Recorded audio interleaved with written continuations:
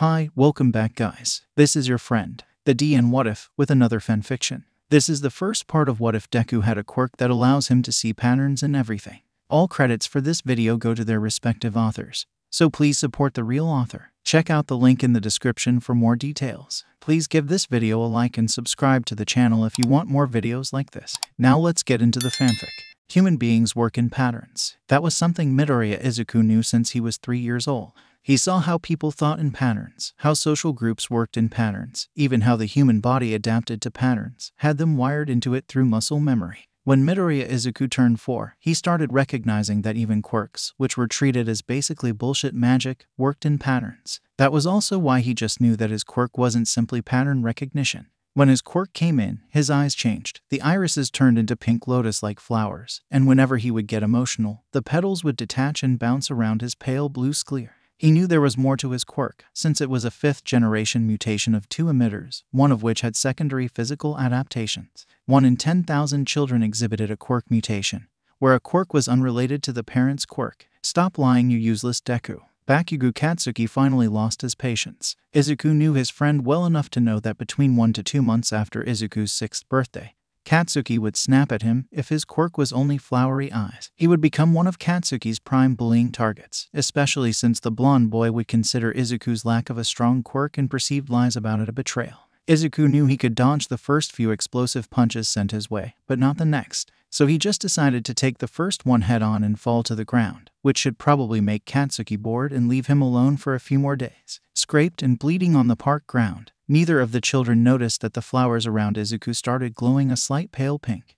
8 years later, unfortunately for Izuku, knowing how to identify patterns doesn't grant him precognition, nor does it enhance his senses and make him more focused or improve his memory. Crucially, it didn't allow him to recognize patterns within himself and his own biases. Unfortunately, because Izuku knew right then and there that he forgot Bakugo would probably try vandalizing his belongings today, as he always did after a teacher brought attention to Izuku. In his defense, Izuku was preoccupied with analyzing the patterns of Kamui Wood's special move, Lacquered Chain Prison. It seemed that the angles in which his branches expanded and split followed a mathematical sequence, which was a glaring weakness since anyone with a bit of focus could notice and dodge. Izuku sighed as his notebook exploded in front of him, trying to stop the tears in his eyes. "Are you going to cry, Deku?" Bakugo laughed cruelly, echoed by his minions. He tried preparing himself, but he could never know how hard his former friend and primary tormentor would go, only that he would always go further in his quest to trot on Izuku. "If you want to do something, why don't you use your quirk? It's been years. You must have figured it out by now. You aren't a liar, right?" Katsuki's eyes gained a sadistic glint in them. "I know, maybe you should try Mortal Danger. A lot of quirks trigger like that. I'm sure there are plenty of rooftops you could use for your experiment." Izuku still sat silently, tears escaping his eyes. He tried to time the intervals and the speed in which they trickled. He never could figure out his own crying pattern, but the attempts usually calmed him down.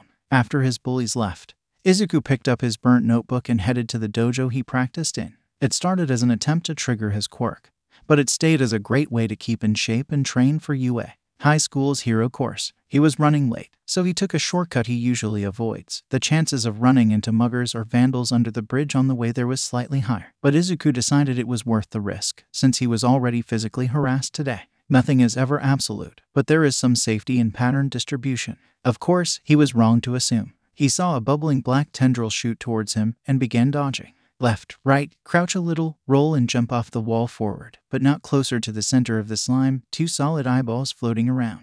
The tendrils splashed against the wall, so no recoil, Izuku thought. No need to watch his back. But the thing about patterns is you have to learn them. Izuku didn't know that the slime could control his detached remains, but chose not to. When he grew comfortable and started planning his escape, he tread backwards into a newly formed viscous puddle that immediately tripped him and climbed up his body. Crap, Izuku thought. What a way to go. He couldn't see a way out, so he relaxed his muscles and held his breath, slowly exhaling in tiny gasps to elongate the time he had to think. His vision started to blur, and right when he passed out he saw a giant fist blow away the sludge, shining white teeth smiling a reassuring smile.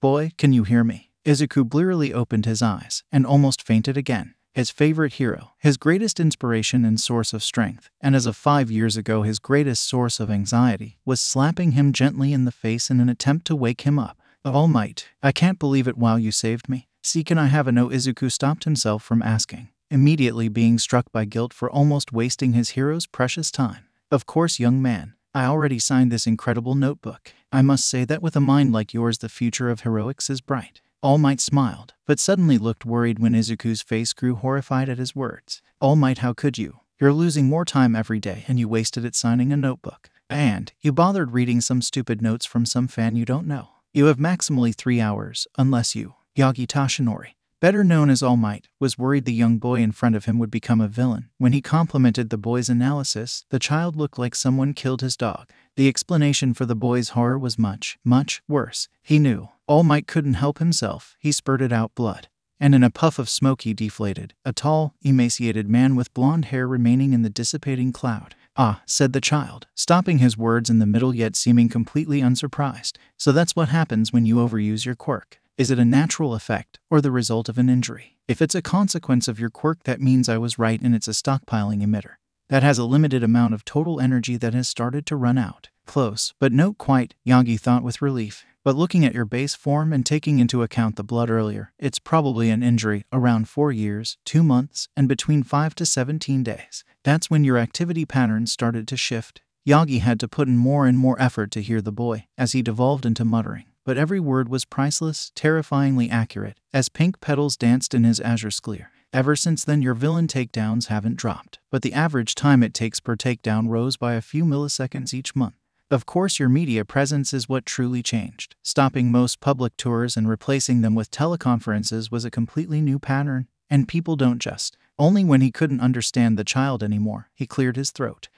Yes, young man, what you said is correct. In fact, almost scarily so. All Might lifted his shirt, revealing a horrible sunken scar in his abdomen. You understand why this must remain a secret though, right? No, All Might. I'm happy I managed to find you early enough. It can't remain a secret. That might work in the short term, but it will cause irreparable harm in the long run.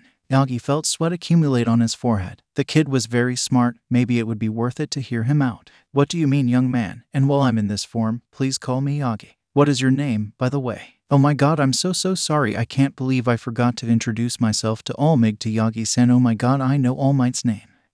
Oh right, sorry Al Yagi-san. My name is Midoriya Izuku. It is my greatest honor to meet you. He bowed from his waist, a 90-degree angle. At least the boy was a fan. Yagi skimmed through his notebook and saw that the boy could probably defeat most heroes if he was physically fit enough, seeing as he had plans on how to overcome almost every move they had.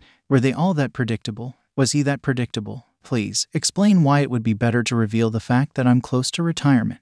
When Yagi lifted his eyes from the notebook, he saw the boy, Midoriya, collect the sludge villain into some bottles. Crime has been dropping, Yagi-san, but around 4.5 years ago there was a really sharp drop, probably some kingpin being taken down. Looking at past crime patterns in Japan, and similar cases worldwide, it's obvious that the power vacuum hasn't been filled. That isn't good. That means there are several large groups competing among each other, and when one wins, it'll subsume the remain of the others and emerge much more powerful. Additionally, quirks are growing stronger. And while I don't think singularity will be apocalyptic, I think that. Young Midoriya, please speak up, you're muttering again. Midoriya jerked up, as if he was surprised that someone was listening.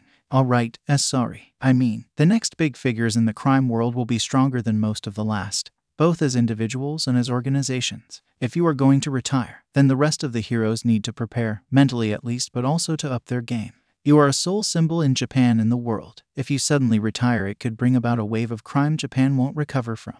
Yagi Toshinori was silent. It would take years to train a successor. And if what Midoriya was saying was correct, then a single successor wouldn't be enough. Young Midoriya, do you have anywhere to be? I want to take you to meet someone. All things considered, it is quite urgent. Midoriya looked panicked for a second. I'm late for training. I'll have to message them that I'll be missing it today.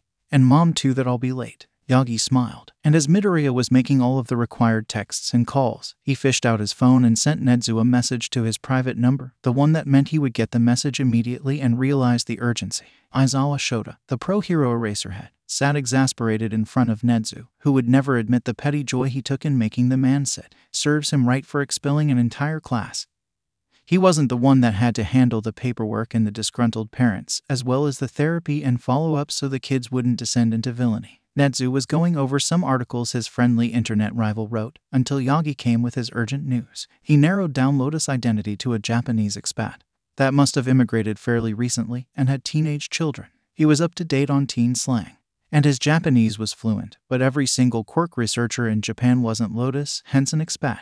Nedzu was about to continue his review to Lotus suggested altered Quirk inheritance paradigm, when Yagi entered the room, in his true form, followed by a jittery green-haired child and a middle school Gakurin. I'm in UA. I can't believe I'm in UA. I must be dreaming. A very excited jittery young boy and a middle school Gakurin. Time to introduce himself. Am I a dog or a mouse or a bear? You're a principal gerbil, with amalgam muridy bone structure in your skull, spine, and back limbs, probably a secondary Quirk adaptation to account for increased cognition. The albinism is unrelated to your species or Quirk. Never had there been such silence in Nedzu's office. Never had there been such silence in all of UA. The source of the silence was looking around from his seat, not noticing 3 pairs of dumbfounded eyes on him. It was that same boy that broke the silence. Oh my god, this is so embarrassing. Nedzu was about to calm the boy and even congratulate him for a singularly unique deduction, when the next words to leave the boy's mouth promptly shut him up. I can't believe the principal Nedzu is wasting time with a QIP. You must think I'm so dumb. I'm sorry, that's just something I've been writing up. My friend Maze Builder should be going over it soon. He's much smarter than me, so don't bother finishing it.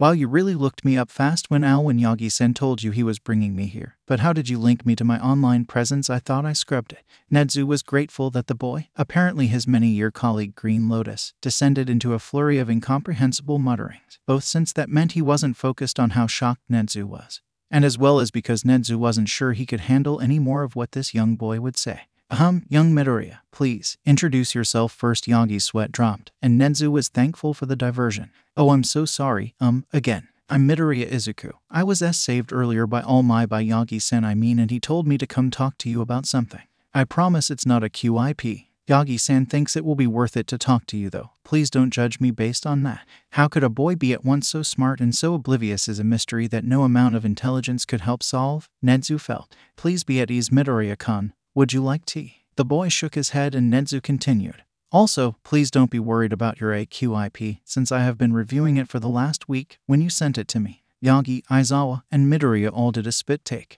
Why, your Maze Builder? When Nedzu nodded, Midoriya started sobbing uncontrollably, the 4th surprise he brought to the meeting so far. Midoriya-kun, please calm down. Why are you crying? Because now we won't be friends anymore. Midoriya sobbed a truly heart-wrenching sob. Why, you were my best friend. I only talked to you and set in stone and my mom, and now you know I'm just a stupid kid and we won't be friends. That was not what Nedzu expected. Again, this would require finesse and delicacy. Midoriya-kun, please. I assure you that I was very impressed with our correspondences these last few years. Nedzu paused to let that sink in. He'd been talking to a literal grade schooler for years, and I have no intention of letting them stop. If anything, I would hope that we can begin meeting in person now that we know each other. Aizawa raised an eyebrow at that, but Nedzu sent him a look that meant he was completely serious. Yagi nudged the tired hero and shook his head, trying to convey to him not to interfere. But maybe we should set up a time later to discuss your marvelous theory as well as some more in-depth analysis you did on those villains last week. For now, tell me, what did Yagi-sen bring you to talk about? Well, it has to do with the secret. Midoriya tried calming down, but was still gasping and stuttering a little. Yagi placed a comforting hand on his shoulder. They already had good rapport, Nedzu noted. Are you sure it's fine if Eraserhead is here? Izuku turned to Aizawa, missing the sadistic glint in Nedzu's eye. Finally, someone else will get shocked by the boy. I mean, you're an incredible hero. My second favorite of all time. The way you took down the support gear smuggling ring was inspiring. But it's not my secret to tell. I'm sorry, Eraserhead-san. Oh, and can I please get an autograph? Shota would never expel more than 1/4 of his class in the future. This prank had gone on far, far too long. He had to commend Nedzu. The child actor he hired was impeccable, and Shota really was fooled for a long while. Having the scenario be unrelated to him was a stroke of genius. Even when the kid recognized him, he was still mostly convinced it was real. But when the kid mentioned the support gear smuggling, he knew Nedzu had overreached. That didn't make the news and was scrubbed from the internet. And even the remaining speculations didn't mention his involvement. He chuckled and shook his head while reaching for the proffered notebook, expecting to see a bold "got you" scribbled there. What he didn't expect was to see extremely detailed diagrams of himself in various combat poses, in-depth breakdowns of his tactics and moves, as well as a terrifying look into his weaknesses. He absently noted that on the other side of the page were a series of questions about his quirk. Does it work through mirrors? Glass? One-sided mirrors? Can it work with one eye? Good questions, top quality analysis. Shota completely ignored the actor, seeing as the jug was up. I got it, rat. No more expelling so many students. Is this where the budget went this year? What firm did this analysis? I want their contact information immediately. The actor whimpered, and Shota saw the lanky blonde rub soothing circles on his upper back. He rolled his eyes. But wow, that actor was capital D dedicated. Well, Aizawa, you can look to your left to see who did your analysis. I'm sure that an autograph would be enough payment for Midoriya-kun. Nezu, you can't seriously expect me to. Enough Aizawa-kun. Apologize to young Midoriya immediately. The lanky blonde was engulfed in a cloud of smoke, and All Might appeared in his place. Nezu seemed unfazed, and the actor started apologizing frantically. Then All Might coughed some blood, and in a puff of smoke the lanky blonde returned. Shota took a seat. Aizawa-kun, I assure you nothing here is a joke. You saw me get the message on my emergency phone, did you not? No matter how much you deserve retribution, there are lines not to be crossed, since it would break your trust, however slightly, in the emergency phone going forward. Shota nodded numbly. Additionally, you were quite rude to Midoriya-kun, who may just be your biggest fan. Please don't mind me, Eraserhead-san. Of course you have more important things to do. Midoriya, was it? The boy nodded, still sniffling away the remains of his tears. Nezu and All Might are correct. Even without you having brought me this priceless analysis, Midoriya made to say something, but Shota injected a little more force into his voice. No, Midoriya, this analysis is extremely helpful. Probably more than you realize. Or, considering how well you dissected my weaknesses, as important as you realize but refuse to accept. Shota wondered how the boy could have such a low perception of himself. Midoriya, even without this, the way I dismissed you out of hand was wrong, and it would be illogical not to apologize when I made a blatant error in judgment. I am sorry for not believing you. Silence. The thin All Might raised his eyebrow and gestured towards the notebook. And of course I'll sign your notebook. Shota could swear the kid's quirk was localized weather control, since he went from intense flooding to a smile so bright it outshone the sun in record speed. Thank you, Eraserhead-san, I can't believe it. All Might cleared his throat and made a gesture. Young Midoriya is correct. The secret is not his, it's mine, and Aizawa-kun should know it, especially considering what I brought Midoriya here for. The lanky blonde lifted his shirt and started talking. All Might is running out of time. Shota was reeling. Nezu knew, and Midoriya had figured it out on his own.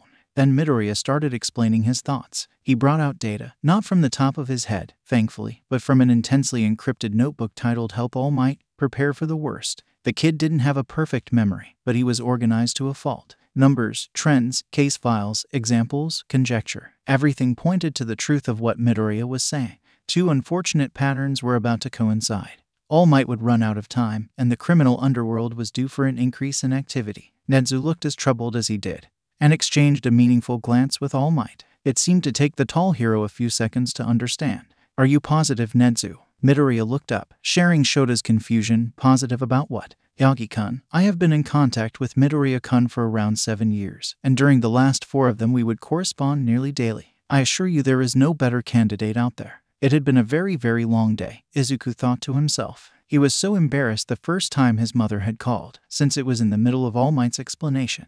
Thankfully, they were all very understanding, and Nezu even told her to come to UA to meet with him, since they would be a while. Then when Nezu and All Might started talking about something he didn't understand, he thought he might have drifted off to sleep. I apologize, young Midoriya. There is more to my secret, both the limit to my activity and the villain who gave me the wound that led to the limit. You see, Midoriya, I am not the first to have my quirk. I inherited it from my master, who inherited it from hers. Izuku pinched himself. Not dreaming, he mumbled. Nezu chuckled. I assure you, Midoriya-kun, what Yagi-kun is saying is true. It goes back to the dawn of quirks. Izuku found the story of the 2 brothers riveting and terrifying.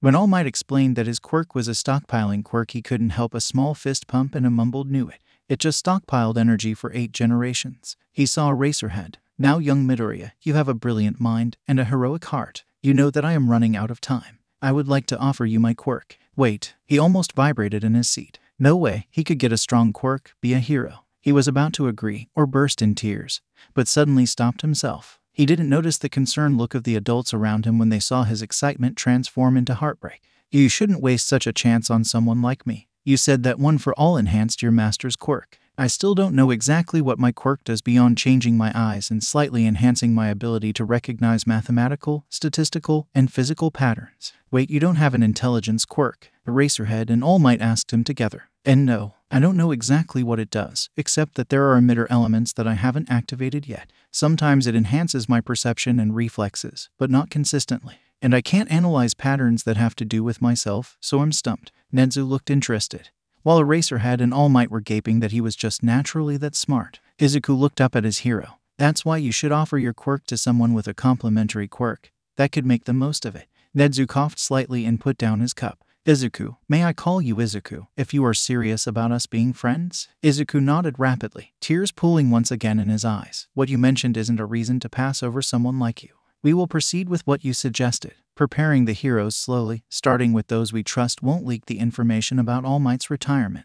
Meanwhile, however, there is no reason we can't work on training you physically and experimenting to discover your quirk's functions. Even if you won't inherit one for all, I fully expect you to enroll in the hero course next year. Nezu paused and looked at his screen.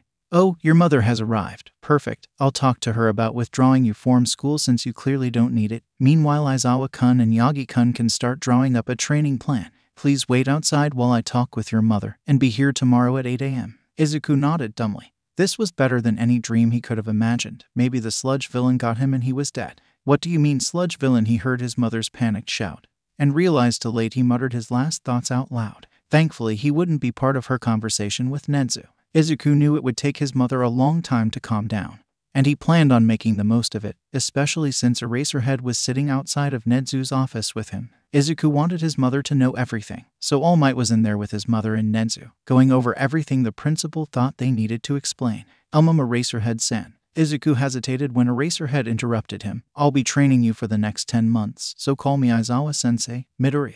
Now, what is it? Okay, Aizawa-sensei. Then my mother will probably be in there for a while. Can we can we try the suggestions I had for your quirk? He would need to work on the boy's confidence, Aizawa thought. Sure, kid, I'll call a colleague to test it out, and tomorrow you'll do a set of examinations so next time we'll be able to do it directly with you. Aizawa took out his cell phone and texted the teacher's chat. He might as well start to introduce them to each other early, get it out of the way. He stood up and started walking towards the gym, but after reaching the first turn in the hallway he turned back. Are you coming, Midoriya? We need to be in the gym for this. The kid scrambled off his seat and hurried after him. Aizawa noticed his dejected expression morphing, passing through confusion and landing on delight. Yep, confidence training is a must for Daylight heroes. Eraserhead, who's on facility and can come to the main gym. Loudmouth, I'm at home show, where you should be as well. Vamp, I'm on my way. Right now, what's it for? Principal, change their name to Principal. Principal, record everything Aizawa-kun. Loudmouth, Vlad, fix your settings, that autocorrect makes you look like a boomer. Aizawa put his phone away with a sigh and hurried. Vlad King's quirk was much more straightforward than his, but he still hoped the kid would have some surprises for him. He could hear the kid muttering all the way behind him, still excited to be at UA. Sekijiro-kan was curious as to what his colleague wanted this late after hours, and he was almost done grading exams anyway, so he decided to break the monotony by going to the gym himself. When he arrived, he saw Eraserhead and some middle schooler talking animatedly. Oh my god, it's Vlad King. You're such an amazing hero. See, can I have your autograph? The kid was nearly vibrating.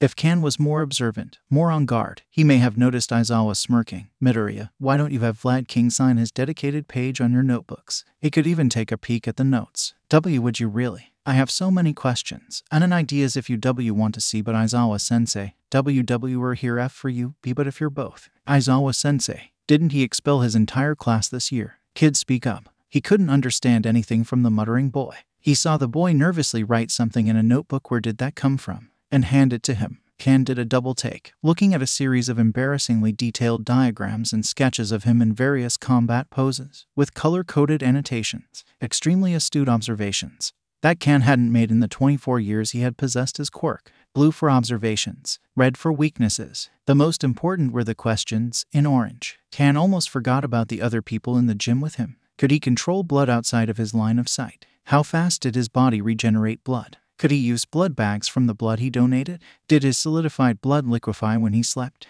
Would his ability to lose more blood than a regular human could fade if his quirk was erased? That last question was the one that the kid hastily scrawled before handing him the notebook.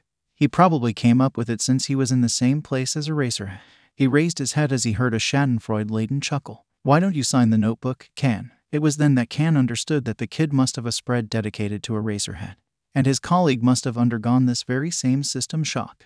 Sure, of course. He signed the notebook, careful not to cover any of the annotations. He would be going over them pedantically. Now, to figure out what they were here for. Aizawa took in Kan's shock and basked in it before getting back to business. Midoriya, this is Vlad King, but you should call him Kan-sensei when you're in school. Do you have a preference on where to begin the tests? Today was the day. The combination of gathering his courage and investigating may have taken him a month, but finally, today was the day Kirishima Ijiro made a new friend. He was worried when the green-haired kid didn't show up at the dojo, since Ijiro intended to get to know him that day. Ijiro was always curious about the cute boy who would turn from jittery and shy to focused and decisive in the sparring mats. Ijiro really wanted to get to know the other boy, but he stopped coming right when Ijiro worked up the courage to approach. When the other boy continued to be a no-show the week after that, Ijiro made a plan.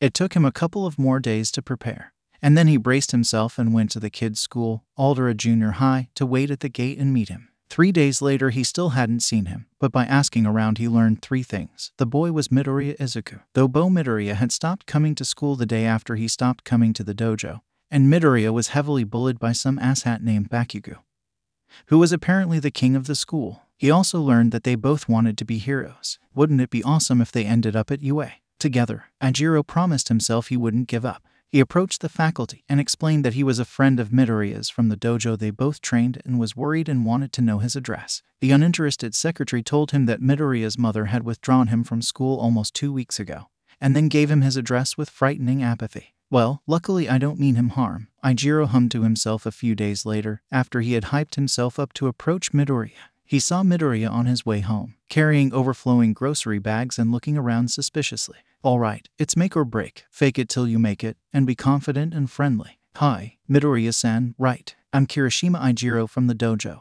Haven't seen you in a while. Midoriya jumped and almost dropped something from his bags, a rock. Was he carrying grocery bags full of rocks? Hi Kirishima-san, I remember you. Midoriya gave him a nervous smile, but his eyes started dancing around much more frantically. This is actually a bad time. Do you, want to exchange numbers and talk later? Ijiro was as thrilled as he was confused. Yeah, sure. My number is 20 to 40 to 30. Also, do you want help with those bags of rocks? Midoriya started looking really panicked. My number is 20 to 40 to 30. And there's nothing in the rules against getting help, but it's very important that the rocks don't touch the ground. Even a single one. It was then that Ijiro heard a weird whistle pass through the air, and saw a bizarre man with a mirrored visor jump from the roof while sending a whip towards Midoriya. Aizawa felt bad. The kid needed more friends, so he waited until they exchanged numbers before attacking. Midoriya should have known better than to stop, and seeing his growing panic the longer he stood in place was more satisfying than Aizawa would ever admit. Midoriya jumped to the side, and paled when he saw a rock fall from his bag. Catch the rock, Kirishima-san. Good. He was using his surroundings and asking for help. The Kirishima boy lunged to grab the rock. Holy crap, Midoriya, is that a villain? What's happening? Should I get help? Aizawa intensified his onslaught, preventing Midoriya from answering. Kirishima started running away, disappointing Aizawa thought. He changed his mind when he heard the boy yelling for a hero, and warning other civilians of a villain attack and to stay away. He saw the fear increase in Midoriya's eyes. Midoriya knew that any heroes that were on regular patrol in the area had been briefed on what to do in these situations. His smile widened when he heard Kamui Woods answer Kirishima and start running towards them. He heard the other heroes chortle through the comms and start heading towards the show. Kirishima sighed in relief as he followed Kamui Woods towards Midoriya,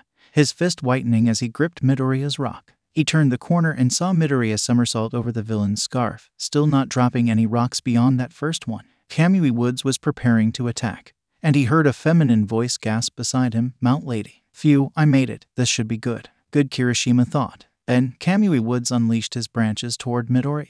What? Was Midoriya a villain? No way. He saw Kamui release a second branch to Midoriya's right, and somehow Midoriya dodged both the scarf and Kamui Woods' branches. That's great, Kamui Woods-san. Another branch at a 33-degree angle does help you cover the blind spots from your branching patterns. Kirishima gave up on figuring out what was happening when Midoriya's eyes glinted like those of an anime villain.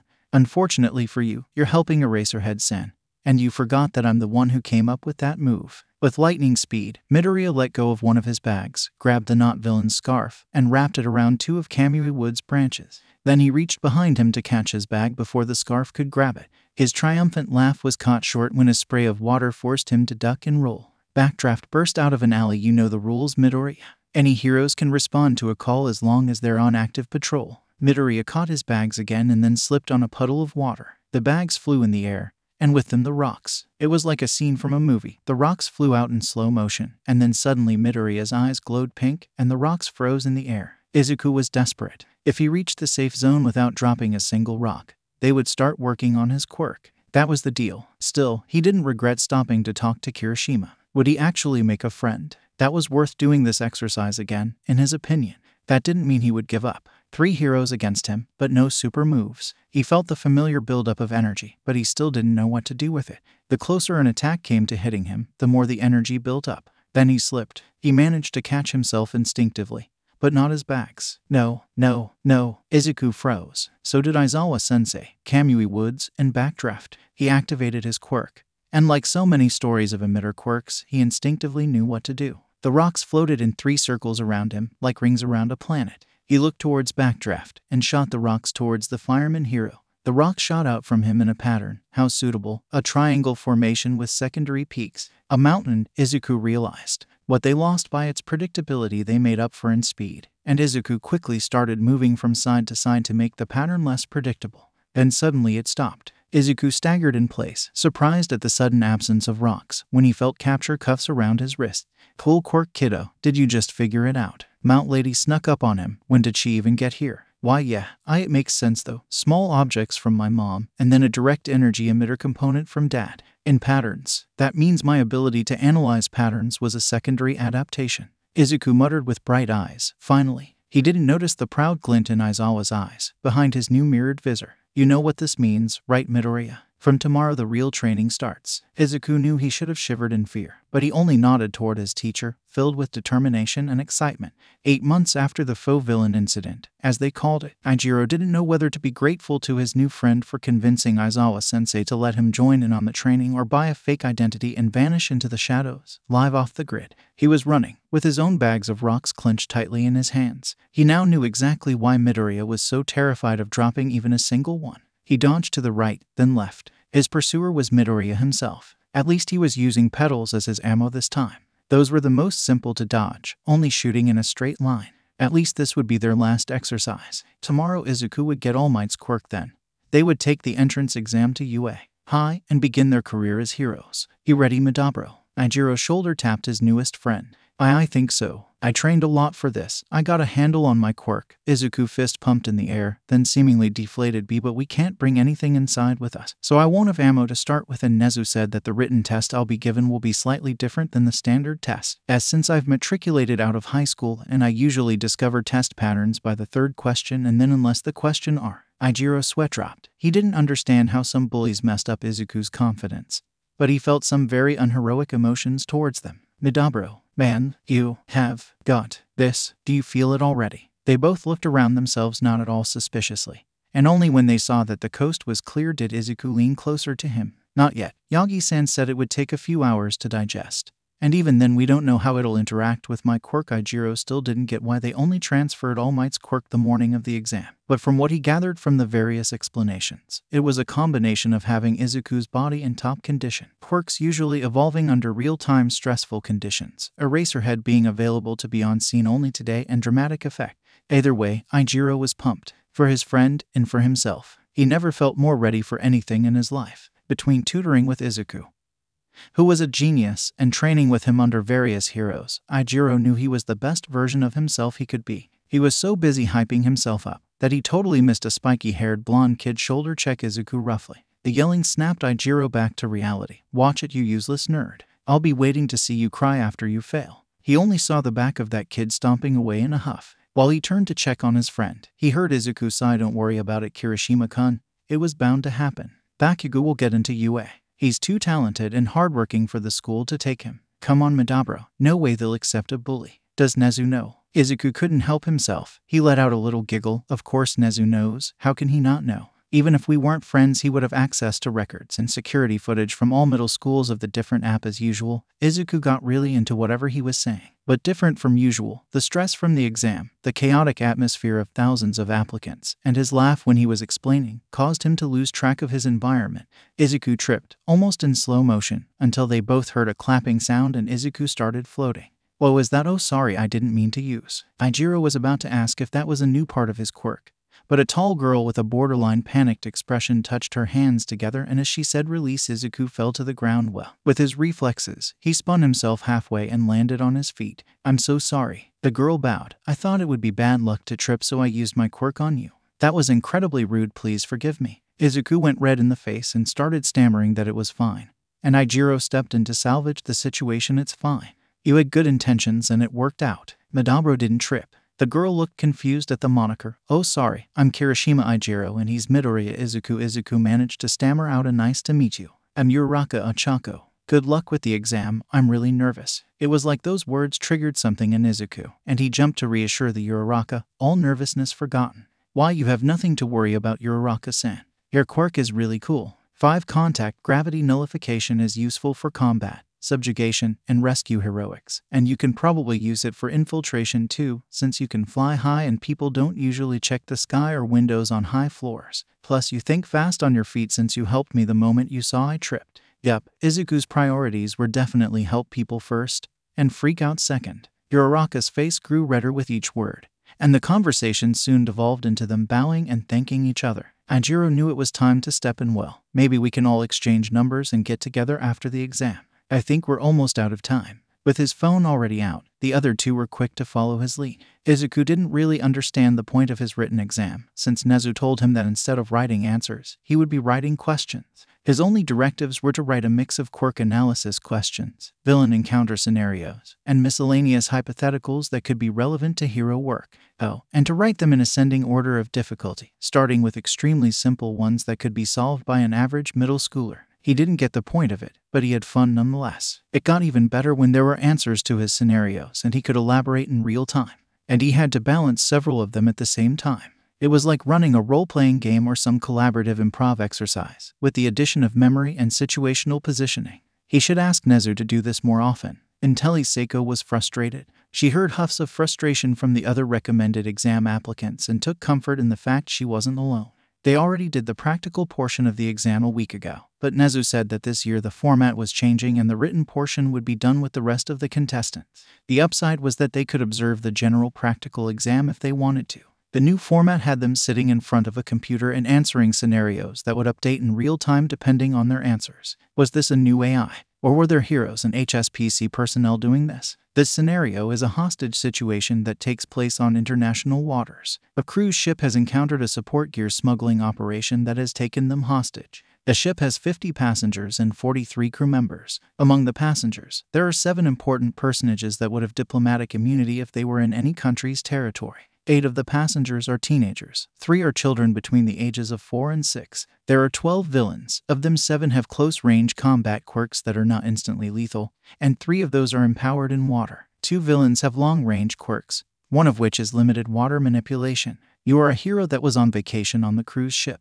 Your quirk is limited flight and communication with avians. Explain your priorities and how you would go about achieving them. Intelli slapped herself on both cheeks. Priorities would be villain subjugation, mitigation of casualties, and prevention of international incidents. She would obviously choose mitigation of casualties and go along with the villains, persuading the crew and passengers to temporarily do the same. She does not have enough information about the subsequent villains' actions to make a plan, and she would like information about the crew members' quirks and how many of them are of her nationality. There are 18 crew members of your nationality. Their quirks are unknown unless you ask. The villains split the hostages into 7 groups of around 12 people, a single combat-capable villain guarding each group. The ship is still moving, but you don't know if a villain is steering or the hostage crew members. You hear yelling and explosions from the next room when the wall to your right bursts. One of the children has either activated or awakened their quirk, laser vision. Intelli stared at the screen. She felt a single tear trickle down her cheek. She heard a scream of despair and she didn't even know if it was hers or one of the other applicants.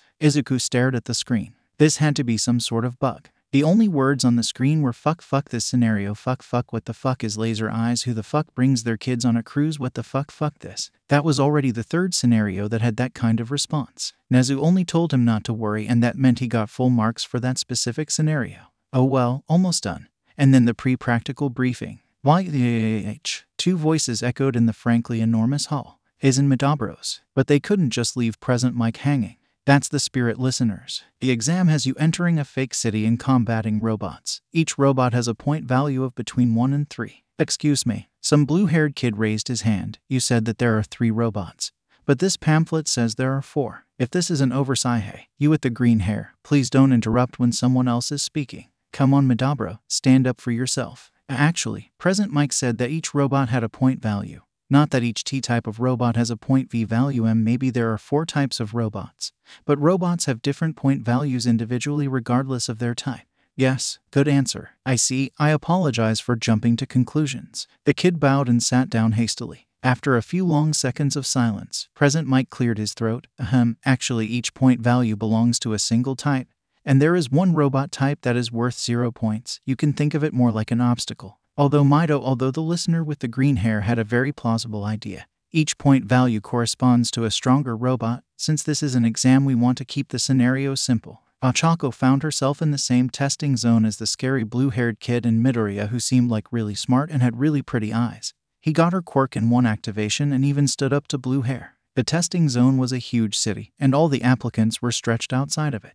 Hi Uraraka. Midoriya approached her and she jumped a bit. Why, you don't have anything to be nervous about. I think your quirk is perfect for this. You can lift robots and drop them or throw them at each other, and also drop rubble on them from rooftops. This scenario is perfect for you. Wow, it was really smart. She only thought of one of those things, and the least efficient one at that. That was both a hit and a boost to her confidence at the same time. She pumped her fist. Why yeah, we got this. We'll go to UA together and crush this exam. Start. Midoriya was off. Everyone else was still in shock, but she took after Midoriya before she heard Present Mike behind her. What are you waiting for? Real life doesn't have a countdown. She saw Midoriya run ahead, fist-sized chunks of rubble floating in rings around him as he zipped from side to side, shooting them out in weird waves, totally demolishing the robots in front of him. After he ran out of debris, various shards from the robots started floating around him, and he shot those forward in horizontal lines in front of him, just the width of the street, so he didn't miss a single robot. Well, time to put what he said into practice, and maybe learn from him. She started touching the shrapnel left behind by him and shooting it like throwing stars, releasing her quirk right before impact.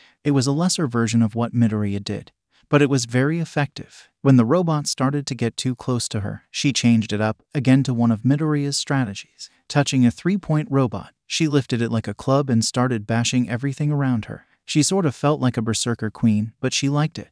That's 60, that has to be good. Could thin too, because I'm too nauseous to float anything other than shrapnel at this point. She started running towards a cluster of 1-point robots, preparing her throwing shrapnel, when the ground started to shake, and out of nowhere a giant robot emerged. She was so shocked that she didn't notice a huge rock falling towards her from a broken building. She yelled in pain, the 0-point robot advancing in her direction. No way, this is how I go. Then suddenly she saw red sneakers in front of her eyes, and above her Midoriya stood, surrounded by green lightning. Izuku heard Uraraka's shout, and instinctively started running towards her. There was no way he could take on the 0-pointer, his bullets weren't big enough or fast enough, but he might be able to help her. Then it clicked. He saw that Uraraka was trapped under a boulder, the 0-pointer almost above her, and a pool of heat exploded from his stomach.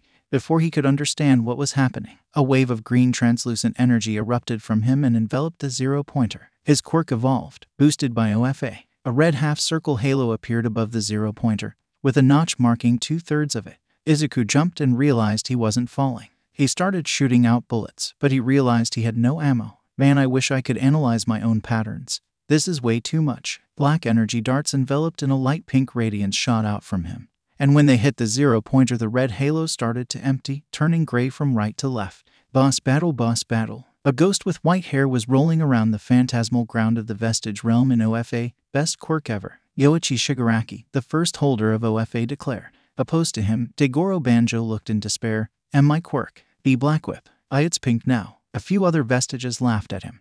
Mostly those whose quirk the 9th holder didn't use yet. Most vocal was Nana Shimura, the 7th holder of OFA, whose quirk, Float, Izuku was obviously using to fly. Lighten up, he's a good kid. And it's obvious our quirks are changing to suit him. An empty bar appeared hovering beneath Izuku, slowly filling up with red. An angered screech echoed in the Vestige realm. I do not consent to this use of my quirk. Nana again came to Izuku's defense. Lighten up, Bruce, he's charging energy. That's Fajin at its best. There's the energy, Izuku thought. It builds up faster the closer I get to the 0-pointer's attacks. He could feel the energy bar below him filling up with red energy, even as he was evading the robot's accelerating attacks. But what happens when it's full? And what will happen when the 0-pointer's health halo reaches the 2/3 notch? The silence in the observation room was deafening. Momoye Urazu could sense some tension running between the teachers and a tall blonde that was sitting next to Principal Nezu.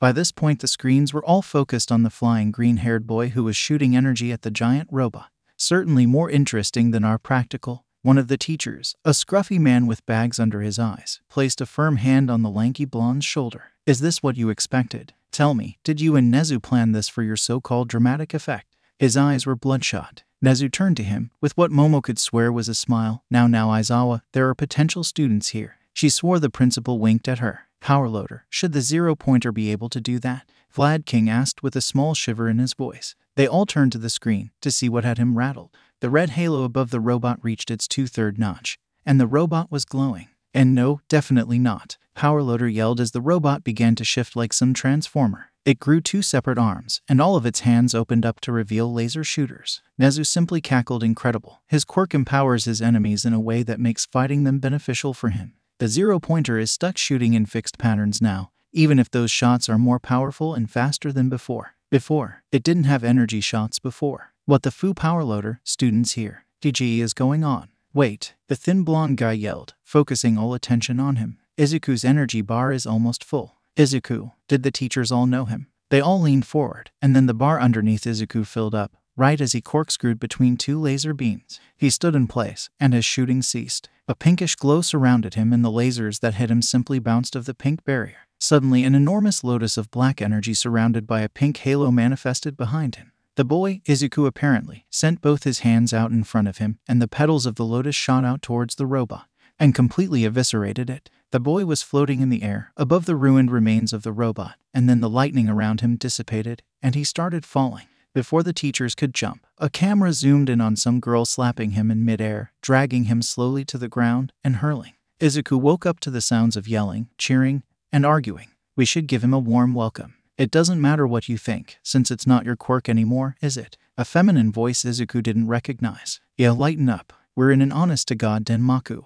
I doubt any of us could have made one for all any cooler than the 9th year. Another unrecognizable voice, masculine this time. Oh, Yoichi, he's waking up. Several figured were crouched over Izuku, and when he wanted to speak he found his mouth simply wasn't there. Before he could panic, the feminine voice, belonging to a muscular woman with untamed black hair, calmed him down. Whoa there, 9th, chill, you're safe. A few seconds of silence passed. Oh yeah, you can't talk. Sue, I guess I'll just answer the questions I'll think you have. First of all, my name is Nana Shimura, and yes, I am that pretty naturally. The woman, Nana, was cut off by a disgruntled silver-haired man with a tall spiked ponytail, who yanked her back by the collar. Get up, 9th. As you may have surmised, since at least you've got a good head on your shoulders, this place is one for all. We're all the previous holders of the quirk, and I'll make things quick since I've got a bone to pick with you. Izuku stood shakily under the glare of the white-haired man. The short of it is that you'll get access to our quirks incrementally, but when you activate OFA suddenly, then they'll simply integrate into your quirk in the most suitable manner. Usually, we'd need to approve of you for you to be able to use our quirks, but since you have the most unreasonable birth quirk I've seen since All for One, that only stands when you use our quirks separately. I approve, by the way. Nana interjected. Mine is float and it allowed me to, float, but after I got OFA it evolved and allowed me to fly. And it seems that your base quirk doesn't really modify it much, hehe. That means that you'll probably be able to use it on its own soon. Izuku looked around and saw that he was in a completely gray realm, and most of the figures were still shadowed, probably those whose quirk he hadn't used yet, if he could understand the preliminary pattern. Whoa, kiddo, think a bit slower. Not all of us are brainiacs. Nana jolted him out of his own head. Makes sense that they could hear his thoughts. This was inside his mind. Yeah, of course. An unkempt man with long white hair waved to him. I'm Yoichi Shigaraki, the 1st. The loud but nice one is Nana Shimura, the 7th. Spiky and mad is Bruce, the 3rd. And Muscles McBaldhay. Nope. You wanted to sit and be miserable. You get introduced by me. Ooh, yeah, he's the 5th user. Welp, looks like you're waking up. See ya. In the infirmary, Ijiro was sitting between Uraraka and All Might, in his skinny form, with Principal Nezu on All Might's head. Eraserhead was leaning on the wall behind them, and Recovery Girl was muttering over the sleeping form of Izuku. The awkward atmosphere was almost stifling for him. After a few minutes of silence, All Might tried to force some levity. Well, at least we know how his quirk evolved. Do we, Yage? Because I can't exactly explain what happened there. The impatience in Eraserhead's voice was palpable. Did you expect Midoriya-kun's quirk to evolve in the exam? Ijiro wanted to facepalm. Uraraka was still there, and she was definitely not in the know. All Might took his smartphone out and started to fiddle with it, but Ijiro saw that he was just opening and closing his messages over and over. Principal Nezu was grooming himself. Eraserhead was suddenly asleep. Crud, he was the last to react. Kirishima-kun. You've known Midoriya for a while now, right? Was what he did normal for him? He almost caved under Uraraka's intense gaze. He really couldn't throw anyone else under the bus since they would all be his teachers, so he deflected. Well, I've known Madabro for about half a year, and he was always training his quirk. I was at a different testing site than you two, so I don't know what exactly you mean. He stretched the end of his words, anything to give him more time to think, when Izuku stirred awake. Madabro, are you okay? Midoriya-kun, how are you feeling? Ijiro and Uraraka spoke simultaneously, barely giving Izuku time to open his eyes. While he was cleaning the last remnants of sleep from his face, he mumbled something about verification of one for all in dreams. What was that, young Midoriya? All Might must have caught on to something there. All Might, was your mentor's name Nana Shimura? Izuku finally opened his eyes and froze upon making eye contact with Uraraka. If the situation wasn't so tense, Ijiro would have laughed at how his face flickered between blushing, mortification, and terror at giving away a big secret. As it was, he just tried to make himself as least noticeable as possible. Any chance of them playing it off vanished when All Might choked in surprise. Eraserhead sighed, and Nezu laughed and asked, Izuku, where did you learn that? Izuku looked at Nezu, then at Uraraka, then at Nezu again. We'll explain everything to her. Besides, she got in. At this point Nezu turned to Uraraka. Congratulations, Uraraka-san. This is your Hero Academia. Izuku deadpanned, but cleared his throat. Well, when I was passed out, I woke up inside OFA or something. He kept sending glances at Uraraka, who was looking more and more confused. And there were these ghosts, like of the previous holders of OFA. Spooky, All Might mumbled in a small voice. Anyway, so some of them were blurry but some spoke to me, and so OFA can integrate all of the previous holders' quirks into my base quirk. And that's what happened in the exam, but I might be getting access to each of them separately too. Are you sure you should be telling me this? Uraraka finally interjected. This all sounds really top secret and weird, or like you're all playing a prank on me. Where's All Might? Why is everyone ignoring that you're just talking like he's here? She gradually became more frantic as she kept questioning everything, when a large puff of smoke shut her up. Hello, young Uraraka, I am here. All Might buffed himself up, and immediately poofed down into his true form. A few more seconds of awkward silence passed. That seemed to be the theme in the infirmary, when Izuku suddenly leapt forward to catch Uraraka's prone body since she apparently fainted at the revelation. Panicked after Ochako blinked, hearing voices around her but not completely understanding them. Ember to look Arrow, a gruff voice belonging to one of the teachers, the scraggly one with messy hair. But Aizawa-sensei. All Might spill illusion before Kirishima-kun's voice. Ochako was almost completely awake now, the events leading to her fainting rushing back. Midoriya still could have made a quick cover. His only blunder was asking about All Might's mentor, which could have been brushed off as dream delirium. You should know better than to get distracted by a girl, Midoriya. Ochako sat upright as Midoriya-sen responded, I didn't get distracted because she's a pretty girl. All Might choked at my question. Midoriya made eye contact with Ochako. A thick awkwardness filled the room faster than the gas from Midnight's quirk. The teacher, Aizawa-sensei's, eyes glinted dangerously. Midoriya, I distinctly do not remember saying anything about a pretty girl. With his revenge seemingly being had, he got up and left. Gee, good morning, Uraraka-san. I mean, it's not a morning, but I hope you slept well. Oh, that you're okay, I mean. Midoriya went redder at every word, Kirishima and Principal Nezu grinning behind him. Ochako couldn't help herself from chuckling, but when she saw Midoriya's face darken and hurt, she immediately clarified, No, I'm alright, it's just a lot. Thank you for worrying. And, thank you for your help during the exam. You were all whoosh, pew pew pew. And then the giant robot went CRRRPT and you had this giant flower go boom and then it all exploded like K-blam. In her excitement, she didn't even notice her exaggerated hand movements miming the entire narration, until Midoriya giggled and brought her out of it. Principal Nezu cleared his throat.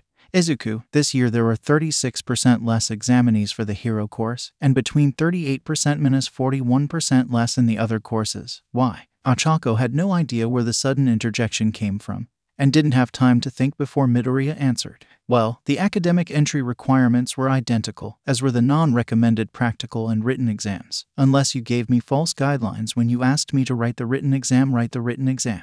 What? No other school has had a larger than normal sum of applicants until UA sent examination acceptance or rejection letters, after which there was an influx of applicants to other schools, negligible for each school, but adding up to nearly 35% for heroics. So, the same amount of exam hopefuls wanted to attend. There must have been some hidden requirement this year that made attending the test more difficult. You did more extensive background checks because of the shifts in heroic landscape and faculty in UA. Perfect deduction, Izuku. Now, this means Uraraka-san has been vetted. And I already let slip that she had been accepted, so feel free to fill her in. Nezu made towards leaving, but stopped for a last question. We're still on for game night tomorrow, correct? Midoriya nodded enthusiastically. She felt a calloused hand on her shoulder. I had so many questions too, I understand. Just ask away. And remember, you're not going through this alone. Kirishima-san spoke with an overacted shadow on his face, but it couldn't hide his grin. Izuku was probably having the best week of his life. He had been meeting with Kirishima and Ochako almost daily, talking and training. Sometimes Kirishima said he couldn't come, so it was just him and Ochako. It was during one of these training sessions that he finally understood how to use float. Izuku knew he shouldn't use his height so blatantly against Uraraka, but every time he came up from ducking under one of her reaches, he couldn't help himself. By tilting his head 12 degrees forward, he could poke her in the eyes with the top of his hair. The first time he did it, he laughed so hard that Uraraka wouldn't float him down until she got a stomachache. The next thing he tried was tilting 16 degrees forward to get his hair in her mouth. While that was distracting, it was unpleasant enough for both of them that he simply didn't try again. Eyes though, those were fair game. Slowly Uraraka adapted, leaning back or aiming lower, but Izuku was almost always a step faster, until she leaned forward, right as Izuku was shifting himself up toward her face. Instead of his hair in her face, it was his face in her something else. She let out a strangle deep, and they both fell over. For the first time in his life, Izuku lost track of time. Usually his heartbeats and breath were a good indicator. Now, both his heartbeat and his breathing became erratic as Uraraka above him filled his line of sight. Worse, her own erratic heartbeats and breath intermingled with his, making everything more confusing. A few seconds or minutes or hours later, she got up and reached out a hand to help him as well. They were both as quiet as they were red. Only when Uraraka looked down and then back into his eyes did Izuku realize he was at the same height as her, making level eye contact. A quirk-induced growth spurt. One of the unknown quirks from the previous users. The power of love. He was brought out of his embarrassing and disjointed thoughts when Uraraka touched her fingers together. Release nothing. Release nothing. Oh no, Izuku, I think I got you stuck like that. Izuku. But he had more important things to do than think about that development, like stopping her from crying or feeling bad. And no Ochako. It's probably my Q quirk, not yours. Remember, it can do all sorts of things. Don't worry, Izuku. I'll hold on to you so you won't float away. Don't worry, okay. Ochako wore a determined expression on her face and grabbed onto his arm tightly. Izuku didn't know exactly why, but having her hold onto him so tightly made him float higher. Wait, if I can't analyze what's happening that well, then it must be my quirk. He looked to his worried yet determined friend. It's okay, this is definitely part of my quirk. Either float or some unknown factor. I'll try to control it, but don't let go. If he could see into the vestige realm, he would have gotten the distinct impression that Nana was snickering at how his voice shifted from calm and soothing to blushing and panicked in the span of a couple of seconds. It took him a few long seconds, but eventually Izuku managed to control his movements left and right, and finally to land. Way to go, Izuku. Ochako cheered, although, did she sound a little disappointed? Do you think you know how to use it now? You're really smart, so you'll definitely get it. I don't know exactly how to activate it. Do you think you could help me, Ochako? He honestly didn't know how to activate it yet, but he also wasn't going to look for alternatives to the only method he already knew. Oh, sure, by her blush, she must have caught on to the fact that they switched to given names. What do you need me to do? Well, it activated when you hugged me. Izuku had his eyes shut tight and his head tilted down. His blood was pumping so hard in his ears that he couldn't hear her definitely negative response. Then, Izuku felt her arms wrap around him and suddenly he felt weightless again. It took them time and a lot of embarrassment, but eventually Izuku got the hang of using float. Apparently it allowed him to completely fly, though not with the insane speed and precision as when he activated OFA in its entirety. They had to move from full hugs to one-armed hugs, then to her holding his arm, then to holding hands. Of course that made them realize that they never checked the opposite direction. Luckily, Izuku could also activate float by hugging her. They interspersed the quirk training with spars, and after almost 3 hours of practice, they were red in the face from exertion. I think I can control it now, Ochako. I only need to think about it now to start float. Oh, that's great, Izuku. Amazing. Her genuine smile turned bashful. But if you need to, then just tell me and I'll help you again. Maybe it needs to stay recharged. Nana Shimura was howling with laughter. Did you hear that? Stay recharged. What does she think that even means? Oh my god, this is too funny. Please tell me that one of you has a secret memory recording and projection quirk they haven't told us about. Thanks, I couldn't have done it without you. Really, Ochako, you're such an incredible friend.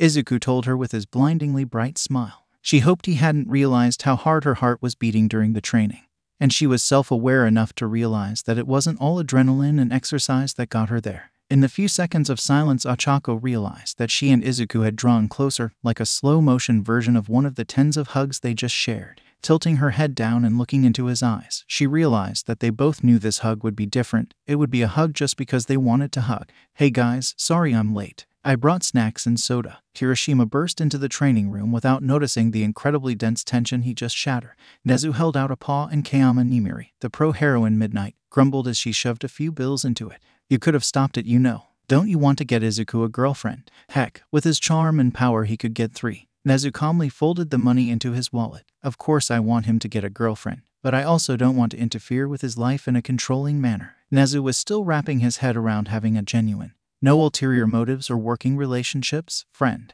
He found that it was a very pleasant aspect to life. Why, he even found himself so content at times that he stopped scheming for revenge some nights. "And while I do hope that Izuku will be happy whoever he ends up with, I do hope that Uraraka will be the one." He completely ignored Midnight's suggestive eyebrow wiggles at the idea of multiple partners. He thought that just wouldn't sit right with the boy, even if he still couldn't understand human mating habits. Izuku, Ochako, and Ijiro approached the tall door. They were somewhat early, but it was still surprising how silent the class was. Only a few giggles and muted conversations. "Together on the count of 3. Ijiro asked and both his friends nodded. 1, 2, THRE. The door opened before they could finish, and a tall blue-haired kid stood before them. "Excuse me, are you going to loiter outside and make noise? You are disturbing the students. If you are not part of the class, I must request that you leave." "Oh, I apologize, I did not recognize you. You must be here since you got accepted, right?" When the blue-haired kid recognized Madabro, he changed his tune fast. "I am Idatenya." He bowed at a 90-degree angle and gestured for them to enter. "Oh, I'm Kirishima Ijiro.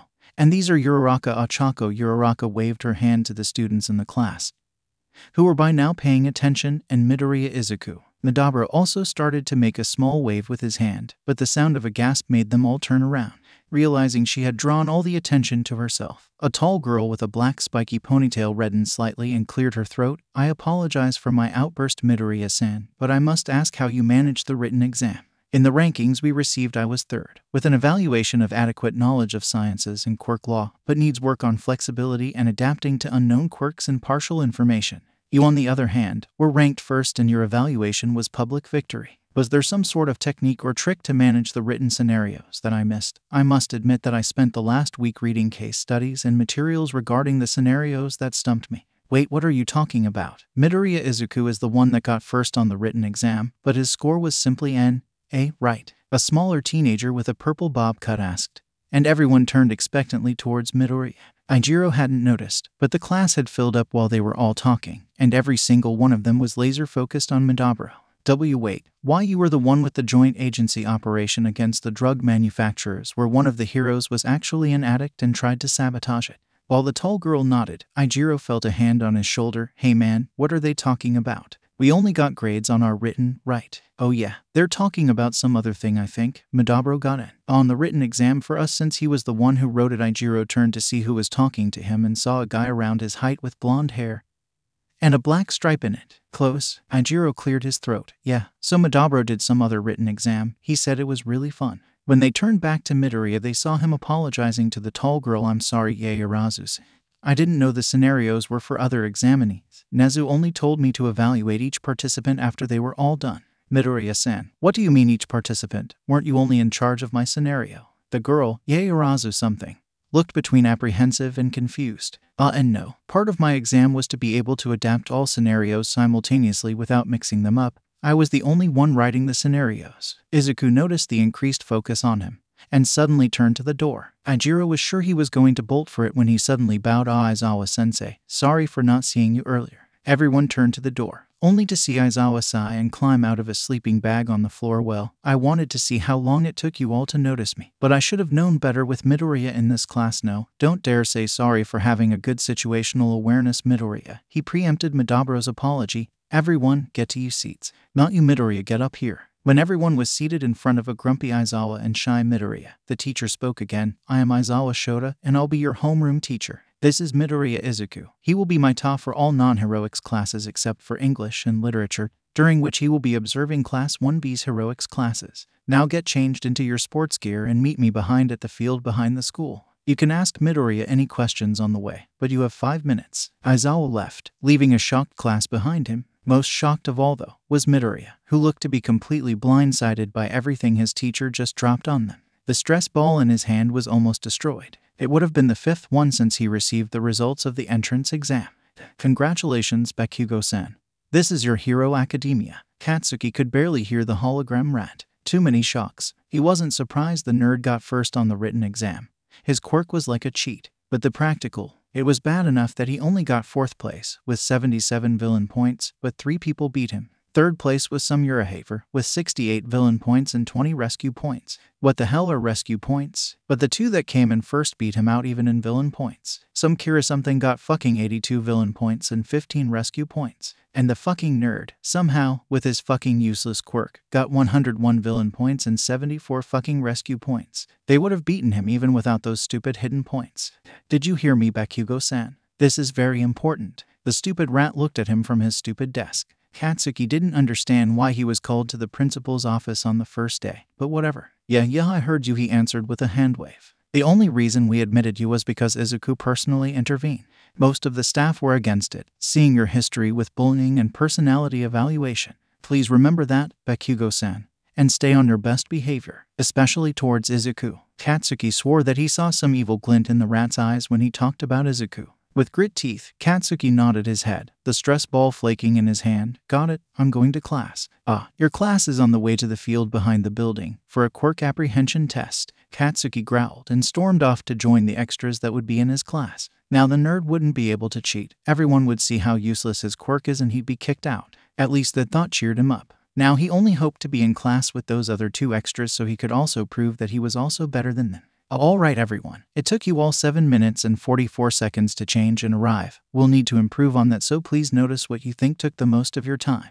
As heroes we need to move quickly from place to place, and also change our gear at a moment's notice, so yeah, even though we're only on our way to the first quirk apprehension text, there's already stuff to learn. The Ta was smiling nervously, while the girl with the brown hair and the spiky red-haired kid were shooting him a non-discreet thumbs up. Toru thought it was a bit funny how jittery he was seeing as he was supposed to be leading the class. After an awkward moment of silence, he spoke again. So, we all did physical tests in middle school. This will be like that, only we'll be allowed to use our quirks. Great, already at a disadvantage, Toru thought bitterly. The pink girl next to her, Ashido Mina, was about to jump and say something when Midoriya stopped her. I hope none of you will treat this like a game or like a fun exercise. He was looking directly at Ashido, like he somehow knew. It's important to get a baseline for how our quirks interact with our bodies in different modes of movement and strain, and how powerful the activation of our quirk in each of those modes can be. I expect you all to give it your best, since this will be the yardstick by which you will measure yourself throughout the year. Toru could have sworn that she heard their actual teacher scoff, and Midoriya's eyes darting to him told her she was correct.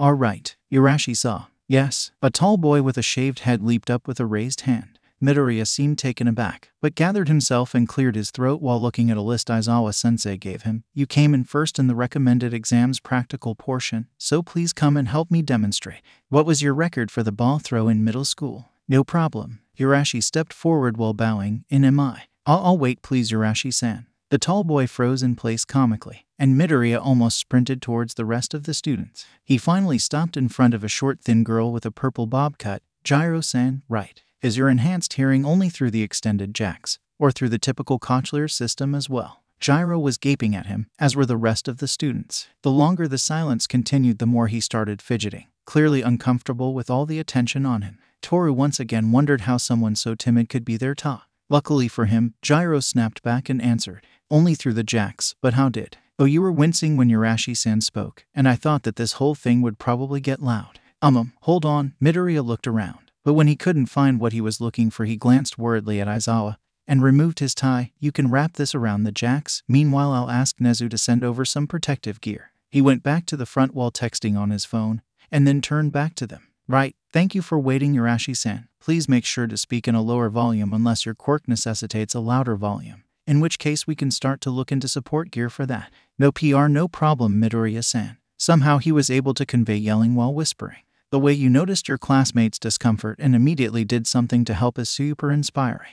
I can see why you're the teaching assistant. We already have so much to learn from you. Midoriya blushed and cleared his throat. I'm sure you'll all pass me in no time. So middle school. Yes, in middle school I could throw the ball almost 80 meters without use of my quirk. 80 meters. Toru looked around and saw that she wasn't the only one shocked by that number. Midoriya simply handed him a ball and asked him to throw it with his quirk. Urashi looked pumped. He probably has some super useful quirk for that. No, stop. Toru, you got into the hero course, and this is only the start. No bitterness. Toru was torn out of her spiraling thoughts by an enormous gust of wind that blew most of the students on their back. Midoriya looked at his measurement device and read out 821 meters. Way to go, Urashi-san. Urashi bowed at his waist and went back to the class. Midoriya looked a bit apprehensive, but still steeled himself to say something. Look, Urashi-san has a really cool quirk. And it was also super useful for ball throws, right? The students nodded, hesitating. Yeah, but not everyone has a quirk that's good for throwing balls. Or fighting or stealth or anything. What I want to say is that this is only one kind of benchmark. Gyro-san probably can't throw a ball further by hearing it well, but a quirk like hers would be essential for any hero collaboration. Wait, so what I am trying to say is that you should all give it your all, even if you think this is biased and unfair and that your quirk won't be any help. Sometimes heroes get a bad matchup. And we also need to deal with those. Sorry, I'm rambling. Yeah, so the first event is the 50-meter dash. Mina finally got her chance to pair up with Ijiro during the seated toe touch. Iji, is that the new friend you've been gushing about all year? Ijiro blushed at her wiggling eyebrows and suggestive tone. Yeah, but it's not like that. He breathed out slowly. I think he and Uraraka-sen like each other, and even if not, I'm not sure if he, is a batter's batter, prefers the harpoon to the cannon. Some other thinly veiled metaphor. Ijiro shot her an unimpressed look, even though Mina was definitely proud of herself for that first one. Well, his loss either way, but I see what you meant at least. And Mina really did see. The green-haired Ta ran from student to student, asking them some short questions about their quirks and giving them some advice. Sometimes he would glance at Aizawa and let a student redo an exercise after talking. She saw that completely black with white hair student talking to him after the 50-meter dash, and then redoing it, except the second time he threw a baseball, jumped into its shadow, and jumped out at the end. He looked more surprised than Midoriya did, which amused Mina. Don't look so smug. Wait till he hits you with a few questions. There are pros who don't know their quirks as well as he does. Ijiro left her with those ominous words, and she almost screamed when she heard Midoriya's voice from behind her. Ashido-san, right. Would you mind if I asked you some questions about your quirk? Mina turned to him and nodded. Right, so, is there a limit to the pH levels of acids you can make? Can you make any acid you want? How about sever? What the hell is going on here? Mina was saved by a blonde kid barging in on them, with explosions sparking from his hands. She would have felt relieved if she hadn't seen Midoriya flinch in fear from right in front of her. He literally froze, but before Mina could ask him what's wrong, their teacher restrained the new kid. Bakugo, you will control yourself or I will send you right back to Nezu. And from there to Gen Ed or home, is that understood? At this point, the entire class was looking at them. TCH, fine, he responded, while not looking close to fine in Mina's opinion. She could have sworn that Aizawa looked worriedly toward Midoriya for a fraction of a second. Come with me, I'll catch you up on the tests. When Mina turned back, Midoriya looked completely out of it. Midoriya. Oh, can I call you Midori? That's so much easier. Plus it sounds cuter too. You can be Midori-sensei. She winked at Ijiro, who was looking worried, and grinned as he nodded at her. She would definitely get him right back into action. Oh, I guess. But not sensei. I'm not a teacher. And Midori is fine though with a high five. Mina answered his questions, or at least tried to. Yeah, now she could understand why everyone he chatted with looked both happy and miserable after. The rest of the day passed pretty uneventfully, even though it seemed that the faculty acted like Midoriya was the actual teacher. She was sure Present Mike was looking at memes while Midori was teaching them English. The only thing she would need to take care of was the death glares she was getting from Uraraka, ever since she called Midori out loud. She found her chance right after lunch. Hiya, Uraraka, right. Can I call you Achako? Maybe Acha. I'm Ashido Mina, but only Mina is fine. Positive energy bomb. Prevent the anger and jealousy. Mina saw the uncertain expression on Uraraka's face and knew she already won. Hi. Yeah, I'm Uraraka Achako. Yeah, a nickname is fine, I think. She looked genuinely confused, so Mina leaped at the opportunity. I'm trying to give everyone nicknames. It'll bring the whole class closer. I wanted to explain that to Midori, but Blasty interrupted us. Acha's shoulders sagged a fraction in relief. Okay, she definitely liked Midori. Now it was her sacred duty to bring them together. Say, Acha, you and Midori are pretty close, right? What? And no, what are you talking about? That blush. She lived for that kind of reaction. Time to release the pressure for today's attack. Really? I talked with Iji and he said the three of you were pretty close friends, right? Mina grinned at Acha's super obvious reactions. Why yeah, we're friends all three of us I mean. Yeah, oh look, class is starting. Izuku will be disappointed if we're late. Mina turned when she heard another voice beside her. She didn't even notice she called him Izuku, did she? It took her a bit, but Mina realized that the floating school uniform beside her was probably the invisible girl. Nope, Mina smirked with a popped pea and reached out a hand. Ashido Mina, expert on all things dance, acid, or love-related. She felt her classmate and soon-to-be co-conspirator grasp it in a shake. Hagakure Toru, connoisseur of romance and relationships, both budding and grown. Yagi was grateful that his protege helped him with the lesson plan. His original wasn't bad, but it was definitely reckless. Izuku kept the outline but changed enough to make it virtually unrecognizable. The only thing they disagreed about was whether they should be in costume or not. But Izuku convinced him that they should vet the costumes after getting to know the students better. All right, Zygotes. He chuckled inwardly. Who would have thought that young Izuku would be the least starstruck in their first lesson? The first lesson will be split into 3 parts. Each of you will write down what aspects of heroism they think they are suited for, and what uses of their quirk can help. Then, we will pair up randomly. Each student in a pair will be either a villain or a hero, also randomly, and you will draw from a set of random scenarios with different victory conditions for each scenario. Yagi saw that he was beginning to lose them. We can get to the rest later. For now, everyone write down what they think they are most suited for in heroism, and what about their quirk could help that. They all looked hesitant but got to writing after they saw Izuku write his note. Perfect, young Izuku. Now draw a number from the box. Izuku winced, and when Yagi saw the rest of the students look between him and Izuku, he realized he probably shouldn't have called Izuku by his given name. Well, he would simply try to not acknowledge it. One by one, the students handed in their papers and drew a number from a box, after which they drew whether they would buy a hero or villain, and finally the scenarios. Hero Tsunotori Pony vs. villain Kaminari Denki in a stakeout over a drug deal. Hero Hagakure Toru vs. villain Ida Tenya in a chase with stolen goods. Hero Takoyami Fumikage vs. villain Kirishima Ijiro in combat. Heroes Yanagi Ryuko, Mizo Shoji vs. villain Jiro Kyoka where the villain must escape a building.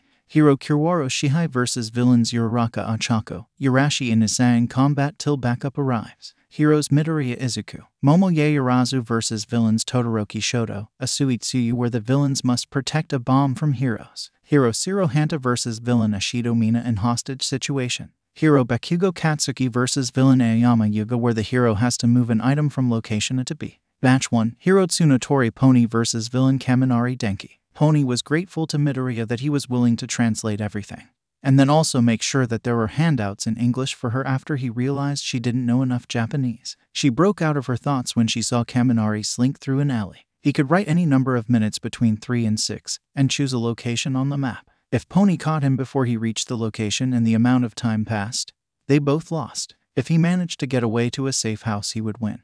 And if she caught him during the deal, then she would win. She prepared herself. He was looking around and up, but he couldn't see her through the crate she was hiding in. She saw him crouch toward one of the possible marked locations and store a bag in a crack. Right when he was bent over in the least convenient position, Pony struck. She sent out her horns extremely fast and almost landed a perfect hit. She expected both more and less. He reacted quickly enough, and the horns only landed a glancing blow. However, he didn't know where she was, so he chose to let out a burst of lightning all around himself. She was thankful she wasn't near him, and since it seemed that attack took a lot out of him, she ran up and captured him. Result, hero wins. Match 2, Hero Hagakure Toru vs. villain Ida Tenya. A high-speed chase against a villain with a speed quirk. Of course, she tried. She ran after him, tried to use her athleticism to reach higher ground and throw things to trip him.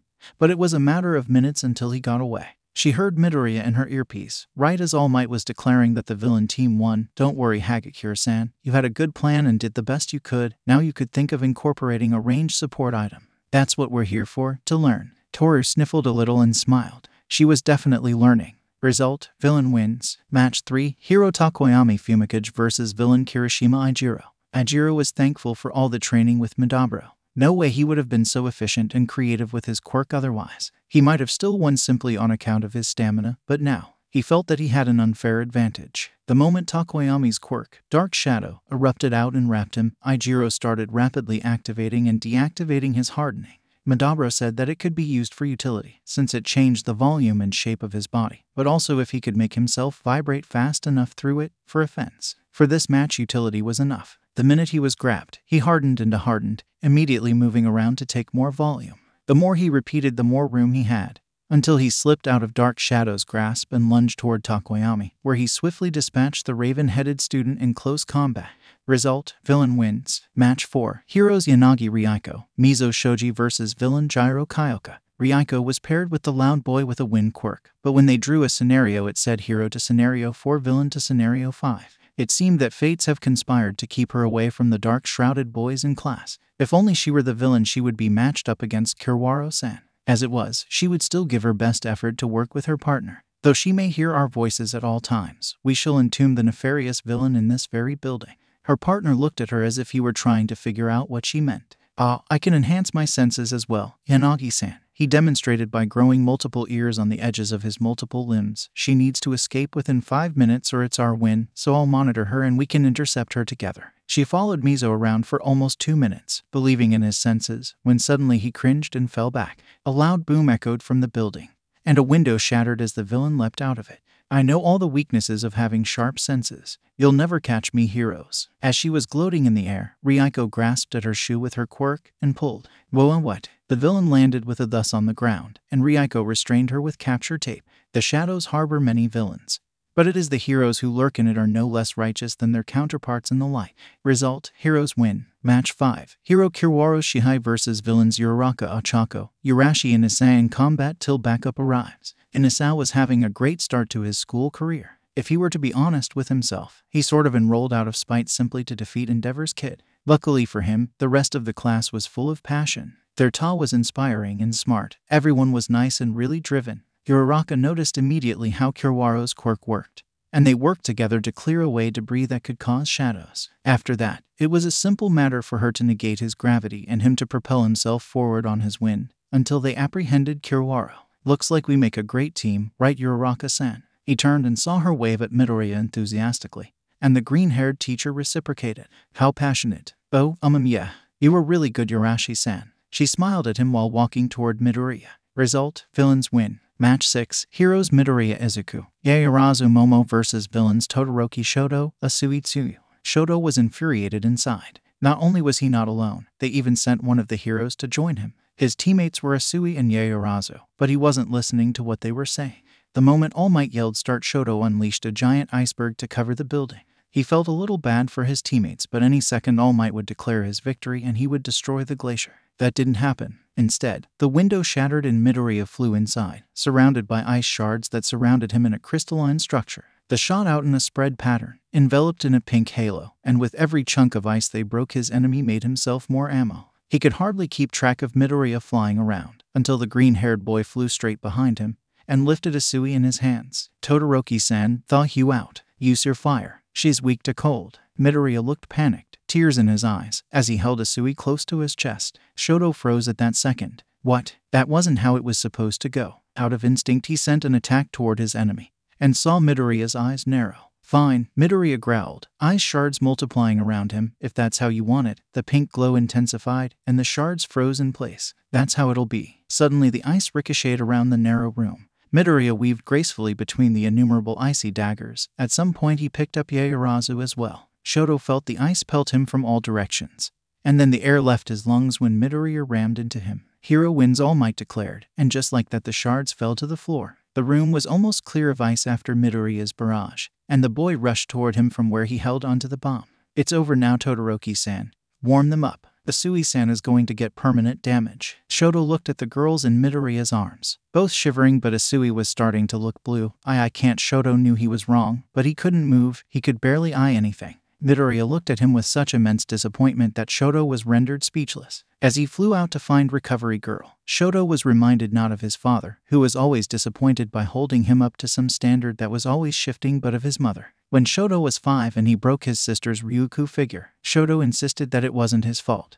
But they both knew it was, and one disappointed look from her was enough to send him apologizing into Fayumi's arms. A look that said, it's okay, you did something wrong, you just need to fix it. Result, hero wins. Match 7. Hero Zero Hanta vs villain Ashido Mina in hostage situation. Mina knew that her opponent was as shaken up as she was by that last match, but she hoped that he would shake himself out of it and face her with everything he has. Her win condition was to defeat him, escape the building, or survive 5 minutes without him winning. The problem was, she had no idea what Zero's win conditions were, and she knew he had some additional lose conditions. The location was the 3rd floor of an office building, cubicles giving her cover. She had 5 mannequins to serve as hostages. Welp, time to think like a villain. She tied 3 hostages with a rope and took the lightest one with her. The 5th she tossed out the window. Zero leapt with his tape to secure the hostage. That's good.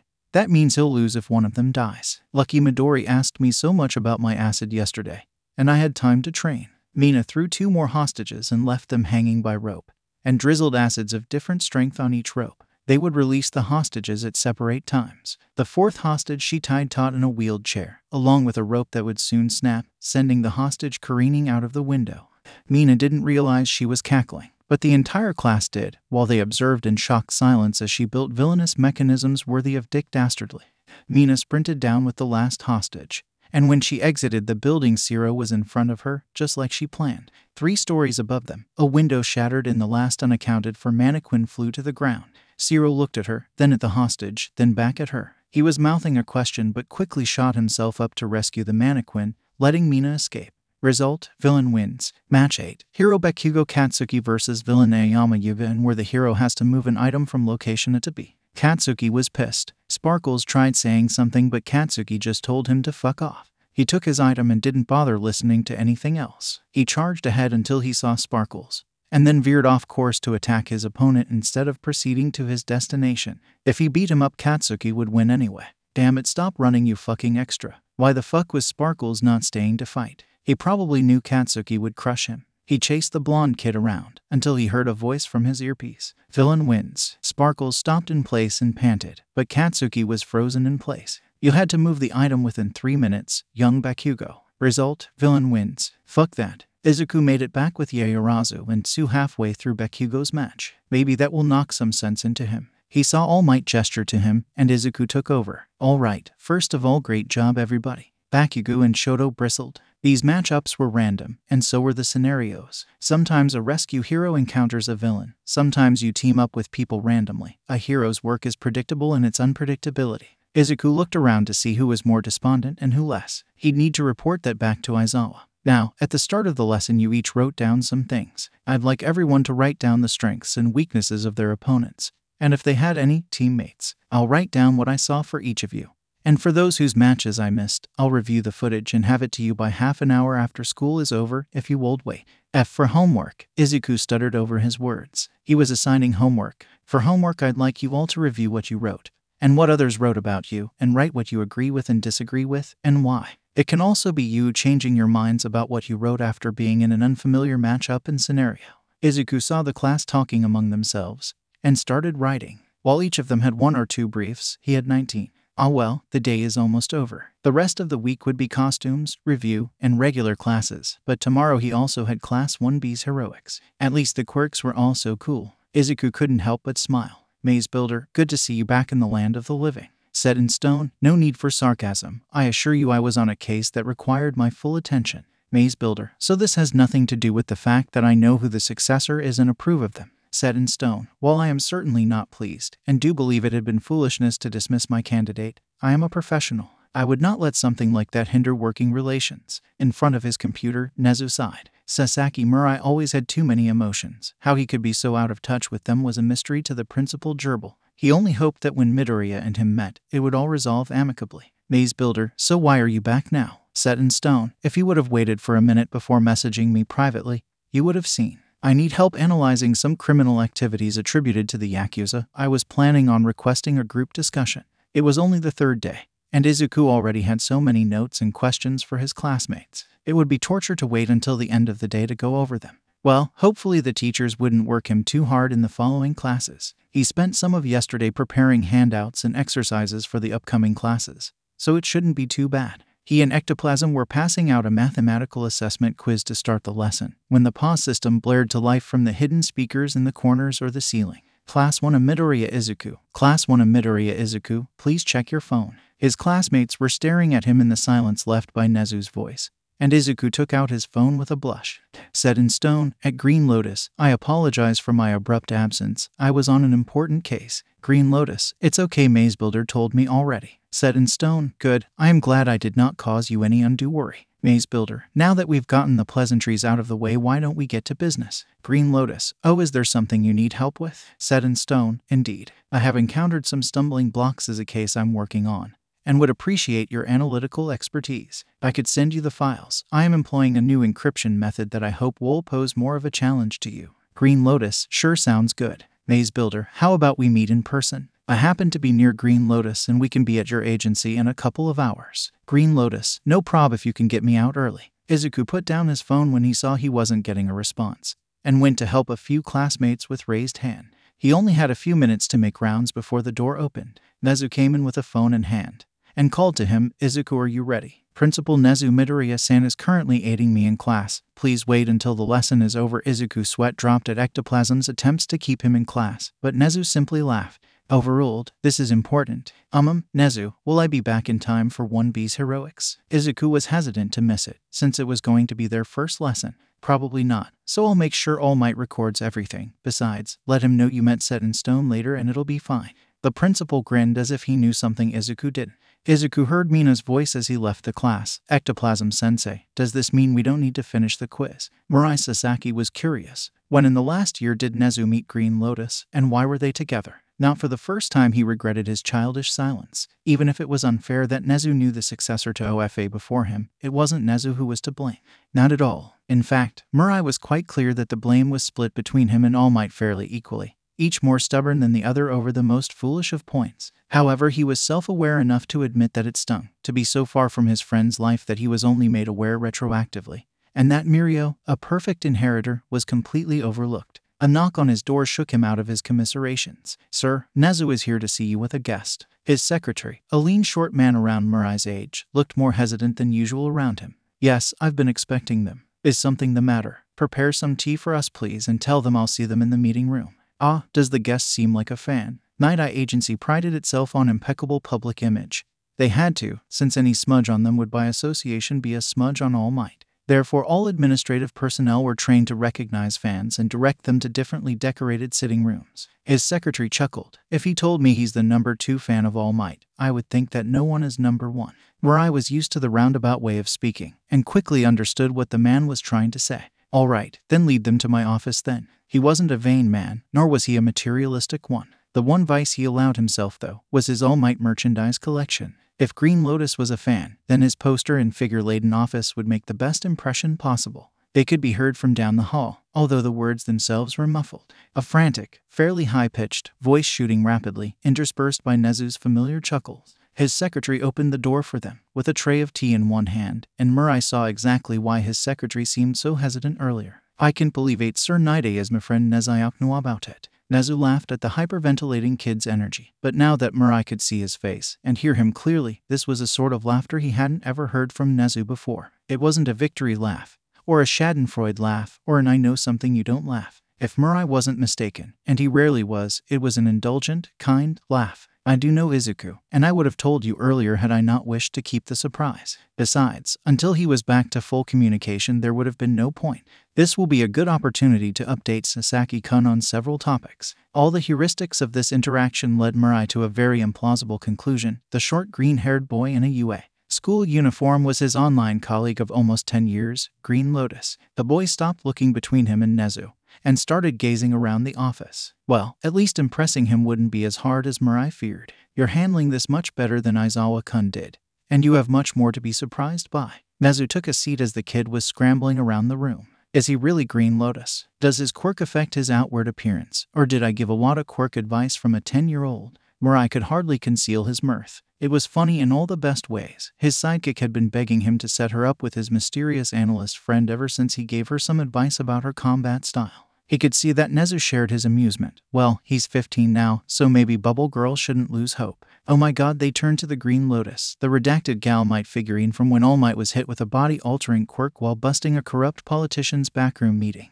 That's almost as incredible as knowing that Set in Stone is actually you, Sir Night Eye. I can't believe one of the coolest heroes ever is my friend.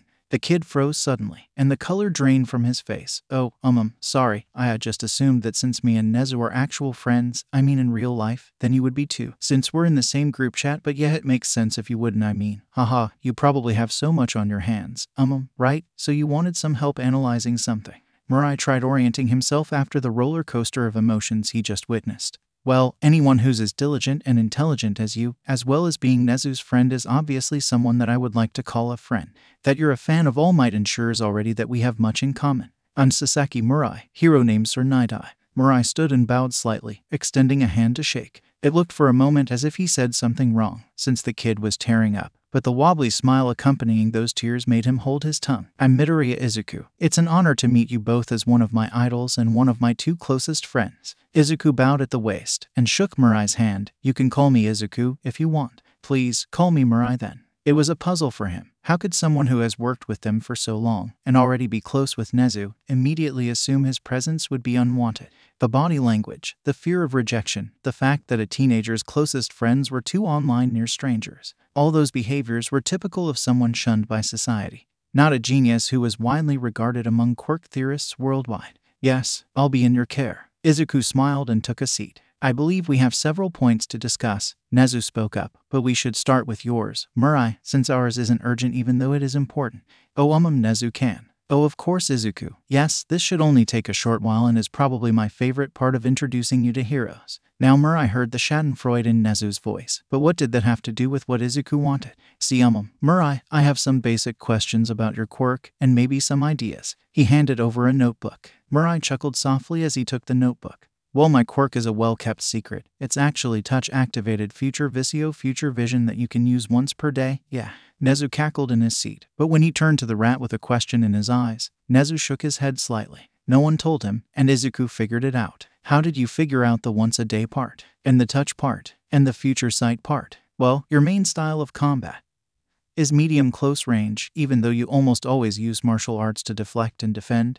And your accuracy implies you can keep your effectiveness up at a much higher distance. So you clearly need to be able to touch your adversaries. Other than that, after 86% of the times you deflected or defended with your hand against an opponent, you both stopped getting hit and aimed your projectiles in advance. This was also the primary clue to the activation limit. If we look only at the first instance of you touching someone, then the combat improvement rises to 95%. And for all instances after that, which are significantly fewer, any improvement ceases to be statistically significant. And this is the one I'm least sure about, but still, you are 38% less likely to engage in close combat against enemies towards evenings. I also think you need eye contact, which is why you stay highly mobile in a circular movement pattern. Mirai looked at the notebook in his hands. The glee radiating off of Nezu was palpable. Mirai could only think of one reason why. If Izuku already knew that much about his quirk, foresight, what questions did he have? He opened the notebook on a spread dedicated to him. Sketches and diagrams of him in various combat poses, suggestions and questions about support gear. And on the next page, a much more in-depth deduction about his quirk, how it integrated with his fighting style. The questions were more like a battery of tests to run, with hypotheses regarding the results. Most of them were already things that Mirai tried, like predicting a coin flip, or trying to forcefully change a prediction, but when put together they were meant to test a much more detailed hypothesis regarding his quirk. Mirai always tested one thing. Could he change a future that he saw? The answer was no, but if he understood what Izuku was asking correctly, he may have been completely mistaken. Completely about everything. Mirai's hands were shaking. It would take weeks to run these tests, but the logic was flawless. If this were true, then Mirai's quirk wasn't foresight. It was probability manipulation. Izuku was getting nervous. What if Mirai didn't like his analysis? What if he thought it was creepy or dumb? He must have already thought of all of these things. Why did he think? No. Izuku shushed the internal voice, like he talked about with Nezu and Hound Dog. Let me rephrase what you told me, to make sure that I understood what you wanted to say without assumptions on my part. Okay. Hound Dog sat on a couch in front of him, in his cozy office. Nezu had thought that maybe counseling or therapy could be good, and that if it were up to him it would be mandatory for heroes. Yeah, as sure. Hound Dog leaned forward, with his elbows on his knees. You don't always understand human behavior patterns, and your quirk is completely blind to patterns that involve you in some way. Oh, not exactly, no. Let me see if I can explain. There's no such thing, for my quirk, as a human behavior pattern or any type of pattern. Well, there are patterns in the physical world and non-physical, but okay, so it's like this. Izuku collected himself and breathed in deeply. A pattern that I could see is, for example, how often you smile in reaction to certain stimuli, as well as the degree of curvature and tensing of other facial muscles are involved in each smile. So I can know if you smile in manner X 70% of the time when meeting person A, and smile Y 90% of the time when meeting person B. That alone doesn't tell me what each smile means. If I look into it more, then maybe person A is a neighbor whom you see most mornings, and person B is your boss. Additionally, I can look at what I call pattern fractals, what behavior patterns come before or after that specific pattern. Are you grumpy in the mornings? Do you seem more tense after seeing your boss? Looking across the room to Hound Dog's couch, the hero looked to be deep in thought. Right, so I don't know anything about those smiles. I only recognize the pattern. I have to learn and infer from other patterns what that means. After that, I can tell with a high level of certainty that smile Y is your fake smile, associated with certain muscle contours and certain manners, and smile X is a genuine smile, associated with other contours and features. Hound Dog wrote something down on a notepad, and then gestured for Izuku to continue, and all patterns are like that, for me I mean. I can recognize that Vlad King's blood whips make a sine wave that correlates to the amount of solidified blood he has, but I don't understand what that means without looking deeper and more. I can recognize the dimensions and patterns in which a wall is cracked, but without also comparing it to patterns of strengthening and ballistic quirks, I won't know what caused it. And without being aware of the information regarding the area the damaged building is in, including country, prefecture, neighborhood, heroes on patrol and their patterns, and more, I won't be able to tell you anything beyond the degrees between each pair of cracks. So, I'll try to rephrase again if you please. Your quirk doesn't give you an understanding of patterns, but only a perfect recognition of them. That means you need to know what other patterns to look at in order to glean actual information from those patterns. Yes, wow, you're really good, Hound Dog. Finally, a really good way to explain his quirk. And human interactions and behaviors are hard to understand even for me, so no wonder it outwardly looks like you sometimes don't get them as well as others. Then Hound Dog leaned back and smiled widely. That makes my next point easier to come across, Izuku. You don't recognize patterns involving you, so you panic and assume the worst. But you don't need your quirk to recognize patterns, it only helps, right? Izuku nodded hesitantly. He wasn't sure where this was headed. And you definitely don't need your quirk to learn something from a pattern. You just said so yourself. Again, Izuku nodded his head. Well, if I were to show you hypothetical medical results, in which one value was lower than others, something visible to the eye, no need for a fine-tuned understanding, and asked you to point out the outlier, you could do that even if the results were yours, right? A third slow nod. And if those results showed a vitamin D deficiency, what would that mean? It would mean I probably don't go outside too often, since if it were pathological there would be additional information in the test results. Izuku answered immediately. Hound Dog clapped. Exactly. If you ever find yourself panicking and thinking the worst, try to tell yourself what patterns you can see without your quirk, and what you can learn from them. Your quirk only shows you what patterns to look at. It's your brilliant mind that knows what to make of them. As he looked at Mirai staring at his notebook, he forcefully bit the inside of his cheek. 2 patterns. First, whenever I don't recognize a pattern regarding myself, I assume a bad scenario even though it never pans out. From this pattern I deduce that it is an involuntary anxiety-driven response that most of the time does not correlate to reality. Second, almost every time I show a hero my notes and questions about them, they end up very thankful and learn from it. Even when not, no one has been mad or complained. From this pattern I deduce that I should wait for Mirai's reaction before deciding how he thinks. Izuku. Nezu's voice jolted Izuku out of his calming techniques. Are you okay? Oh haha, yeah. Sorry. Izuku scratched the back of his head shyly, looking toward Mirai to see what he thought. Mirai handed him back the notebook with a stony face. Izuku, truly what you propose is remarkable. The supplementary data regarding similar known quirks is a solid basis for your hypothesis. And the battery of tests you drew out is certainly something I will prioritize after this case. I can't really explain how much this means to me. Believing that what I see is unalterable set in stone was horrible. But if it's the opposite, if what I see is unalterable because that is how I saw it, and there is a way to change things by seeing them again and shifting the probabilities. Nezu was shocked by his friend. He never talked about Sir Night-Eye with Izuku before that. But if he had known that Izuku was sitting on this hypothesis for nearly a year, he would have done everything he could to bring the two together sooner. On the bright side, this should make the whole successor of All Might issue easier to handle. Mirai wiped a tear, and Nezu could understand why. I want you to have her, Izuku. You are far worthier than me. I gave up in the face of my quirk while you kept asking questions. You are the only one who could keep her safe. Izuku's jaw dropped. Mirai, are you sure? I can only imagine what she must mean to you. Mirai scrunched up his face and nodded. They had only met today. Who were they talking about? It couldn't actually be Bubble Girl, right? Could you enlighten me as to who you are talking about? Both of the green-haired All Might fanatics turned to him and looked at him with a very specific gaze. It was the gaze he wore when he encountered a bureaucrat that was exactly the right combination of smug and ignorant, with a dash of not being able to read the room. Nezu suddenly understood why so many people were scared of saying something dumb next to him. Mirai held Izuku's hands. I'm sure, Izuku, she deserves the best, and I know that you are a much better man for her than me. The boy nodded. Nezu was genuinely baffled. Mirai took a small safe out from under his desk. got up and went to one of his locked cabinets. He put his fingers on a print scanner and let a sensor scan his eye. Oh, Nezu thought, of course. With a shaking hand, he opened the velvet-lined lockbox. I shouldn't have even been surprised. He slowly lifted a silk cloth and gently wrapped it around it, and put it into the safe. It, not her. Nezu sighed. At least Izuku looked happy with his new Galmite figurine.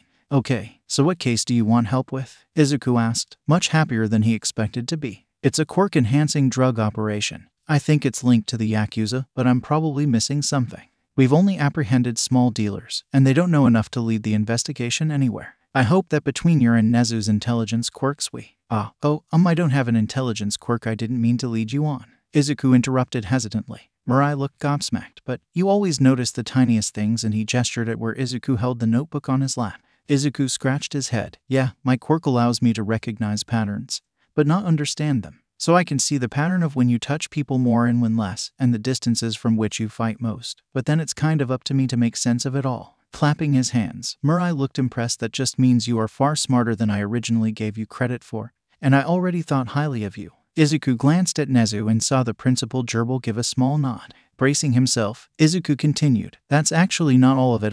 More of my quirk manifested this year. Until last year I thought it was only recognizing patterns, but there's 2 more parts to it. Mirai looked interested. Oh, is this what you based your quirk inheritance paradigm on? He shook his head. No. I published the preliminary version of a QIP around 6 months before I fully understood my quirk, since both my parents are emitters, and I was researching to try and find out what the other parts of my own quirk were. It's called Denmaku. It allows me to telekinetically shoot small objects in patterns. The patterns change depending on what the objects are. Nezu cleared his throat and gestured for Izuku to continue. And well, I actually unlocked that part of my quirk training for a different part of my quirk. Izuku shut his eyes tight and breathed in inherited one for all from All Might, and it made me quirkevel vemor. Izuku was sitting in front of him with his eyes closed, as if he were waiting for judgment. If it was Mirai from 2 hours ago sitting there, he would have received judgment, and not a lenient one. But now Mirai already knew him. No, that wasn't accurate. Mirai had known Izuku for years, but now he finally knew how extraordinary Izuku was. He sighed slowly. If I had a hat, I would eat it right now. Izuku opened his eyes to see Mirai's ponderous expression. I spent the last 10 months believing that no one would be a better candidate to inherit that quirk than one of my interns. But now I can't disagree with All Might's choice at all. But don't you think it should have gone to someone with a complementary quirk? One that could benefit most from the power infusion? Izuku still looked like he didn't believe himself worthy. Mirai chuckled lightly but amicably. Izuku, we've been colleagues online for almost 10 years. I'm not sure if you realize how you are perceived there. Those forums aren't hobbyists or theory crafters. You have legitimately been helping heroes solve crimes and improving their quirks for years. You remember around 5 years ago I sent you a quirk profile? Izuku tilted his head for a second, and then his eyes widened. Bubble girl. But she must have been 16 back. Exactly. I received an intern with an interesting quirk that she wanted to use for heroics, but without a lot of ideas how. I asked you for help, and 5 years later that girl is a sidekick in my agency. She still asks about you sometimes. Mirai suddenly burst out laughing. You probably don't know how many scientific articles cite you. Everyone thinks that you post all of your work online for free because of some ideology, but you actually just don't understand how influential you are. Izuku. Nezu joined in the laughter. You're right, Mirai. I can't believe we haven't ever talked about it. Izuku. Nezu wiped a tear away from his eye. With the training and preparations for OFA, and your quirk in the school year and preparing for All Might's retirement, it slipped my mind. You should consider publishing in a journal, if only to get a sense of proportion as to your effect on modern quirk theory. Mirai tilted his head. Preparing for All Might's retirement. Nezu and Izuku exchanged a look. Yes, in actuality, it wasn't All Might that recruited Izuku, more like the other way around. You see, All Might brought Izuku to my office, wanting to introduce me to a young boy who had, all by himself, figured out that All Might was running out of time. His eyes widened at Nezu's words. Yes, he realized that All Might was heading toward retirement, and even without knowing that OFA was inheritable, made a long and elaborate plan of action to prepare the world of heroics for the end of All Might's career. Imagine my surprise when that very same boy pointed at the printed manuscript of a QIP on my desk, which I had printed to read and review at my leisure. Izuku groaned in embarrassment and covered his face with his hands when Nezu continued his story, and said, please don't judge me on that. I'm sure it'll be better after my friend Maze Builder goes over it.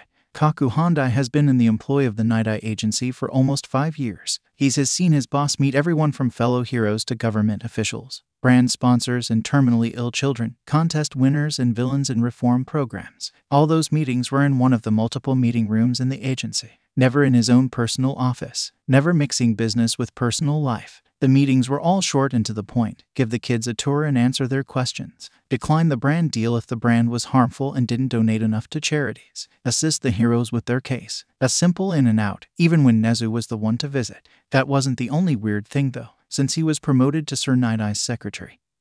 Honda liked to think that he knew what sort of man his boss was. Sasaki Murai was a stern man, but fair. He had an odd, subdued sense of humor. Sure, his boss liked to laugh, and everyone had a joke book stashed away for a rainy day, but it was always a chuckle or a nasal exhale. So what was different about this meeting? Honda knew to mind his own business, but who the hell did Nezu bring with him? For the last 4.5 hours Honda could hear 3 voices laughing loudly and heartily behind closed doors. You don't understand, Mirio. This man can change your life. Despite himself, Tagata Mirio couldn't help but be excited. For the last 2 years, ever since he started interning at the Night-Eye agency, his senior, Bubble Girl, would mention him. This mysterious analyst who helped her when she was a young intern like him and totally changed her life. She didn't mention him often, but whenever she did a good job or made a difficult capture, she would say that it was thanks to him and then start blushing so hard her blue skin would turn purple. The two of them couldn't have looked more different, standing outside of the Night-Eye agency. He was tall and muscular with blonde hair and a face that was somehow expressive even though the features on it were reduced to the most basic of caricatures. She was short and slender, her face a mask of sternness that almost didn't give away her excitement.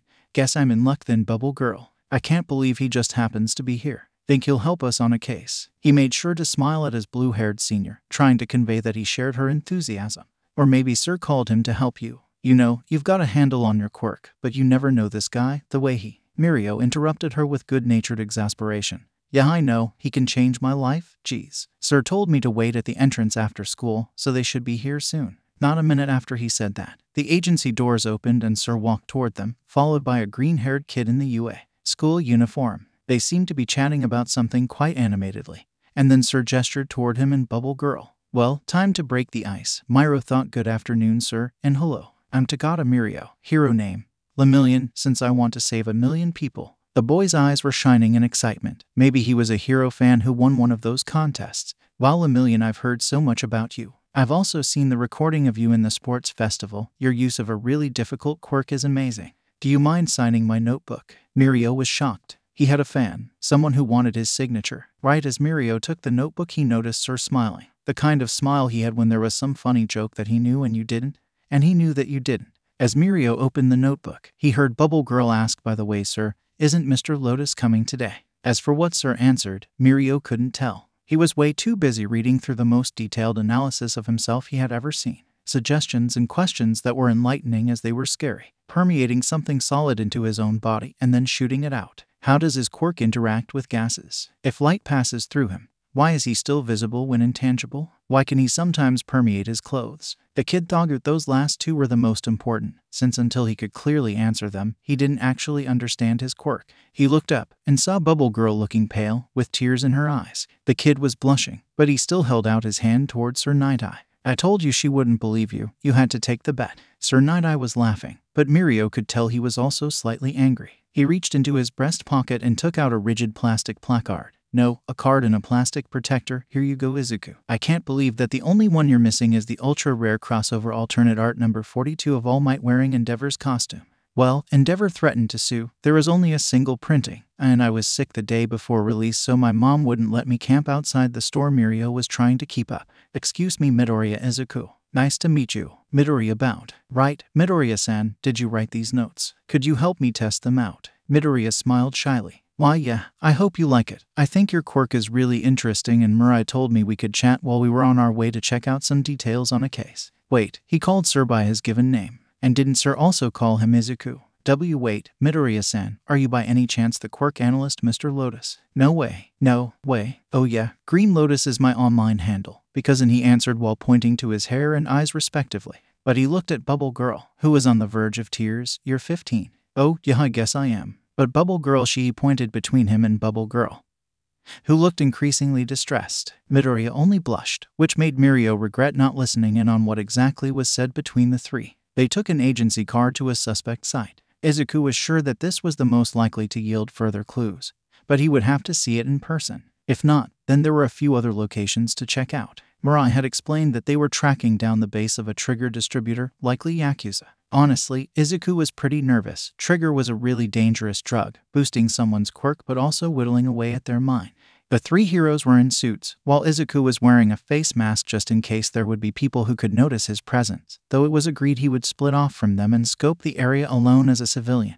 That was only part of the plan. The heroes had to make sure not to arouse suspicion either, so it was framed as a teaching excursion for an intern, which Lemillion was. That cover was helped by Nezu's presence. Silently, Izuku suspected things would go wrong.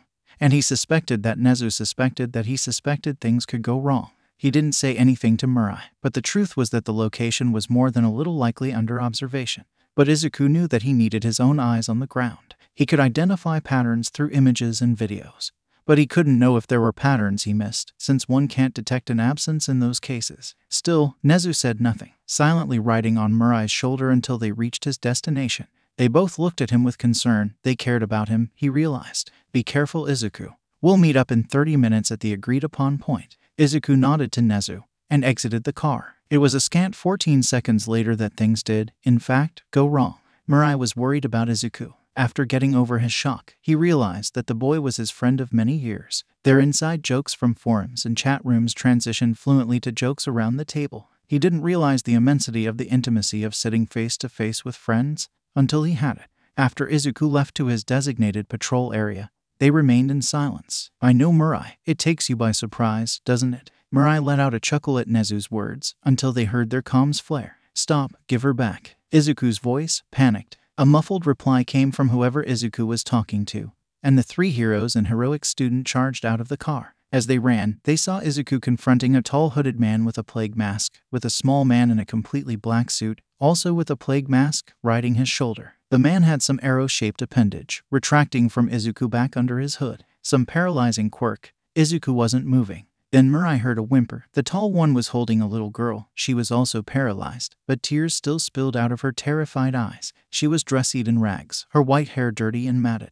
Then the villains noticed them and cursed. Fuck, heroes. We need to get the hell out of here. The small one shouted in a surprisingly deep voice. The tall one handed him the girl. Take her to the young master, I'll delay them. He turned to the heroes. You shouldn't have come, but now that you're here, I, Chronostasis, will make sure you stay. Jigigaviari be back. Izuku stuttered through his paralysis, surprising the tall one. Before he could respond, several things happened at once. Green lightning enveloped Izuku, and an empty translucent bar appeared below his feet as he rose to the air. Above the villains' heads, red halos with a notch on them appeared, in the same translucence that was under Izuku. Finally, the same green lightning enveloping Izuku seemed to flutter around the two villains as well. The villain didn't seem to understand what was happening, but the short one yelled at him, it's like Trigger. I'm stronger now. Suddenly the small black suit deflated, and a giant muscular man with spiky hair emerged from it. He sunk partially into the ground of the alleyway, still holding the child, and suddenly the ground moved. Izuku, meanwhile, wasn't idle, nor were the rest of the heroes. Nezu leapt from Sir Nine-Eye to Lemillion, Bubble Girl, evacuate civilians and cordon off the perimeter, then call for backup. Luckily those two were behind, still at the entrance to the alley, so they could turn away quickly. Even luckier, they were both trained well, and immediately followed Nezu's orders. The alley expanded, becoming wider and longer. Along it several large trapdoors formed, and from the closest one several Yakuza emerged and looked around, trying to figure out what was going on. Sir Nine-Eye drew his weighted seals, and threw them toward the villain, who introduced himself as Chronostasis. They really should have come up with a name for Izuku, he thought as he yelled for his friend to retreat. Lotus, retreat, let the pros handle it. The boy was instead flitting around and shooting black energy bullets that were enveloped in a pink glow. As they hit the villain they did some damage, but less than Sir Nine-Eye would expect. Instead, the red halo above him started to empty out, turning gradually gray, as the gray bar beneath Izuku was filling up, becoming gradually red. The villain shot out pale hair arrows that extended several meters ahead of him and then retracted back. Izuku was deftly avoiding them, and as Sir Nine-Eye joined the fray, dodging became easier, since Chronostasis had to split his attention between them. Ha, you fools. I don't know what you did, but I have more arrows than ever, and without the drawbacks of Trigger. The villain laughed, but was still fairly calm. One of the arrows hit Izuku, and he suddenly slowed down. TCH, you're supposed to freeze completely. The villain growled. Still, it's worth the trade-off. Sir Night-Eye jumped ahead of Izuku, taking the brunt of the attacks until the slowing effect wore off. At least Izuku could still shoot energy bullets. Night-Eye, his arrows can only change direction once, and only in an obtuse angle. Any arrow that has passed you can't hit you, and any arrow that changed direction can be safely dodged. He's limited to 9 at a time. He would make a great hero, still analyzing and helping, not panicking at all as he was fighting his first villain. He'll also change when the red halo around him reaches the notch. I don't know how, but he'll get stronger and his attack patterns will change. My quirk made him stronger but also less flexible. It forces him into a pattern.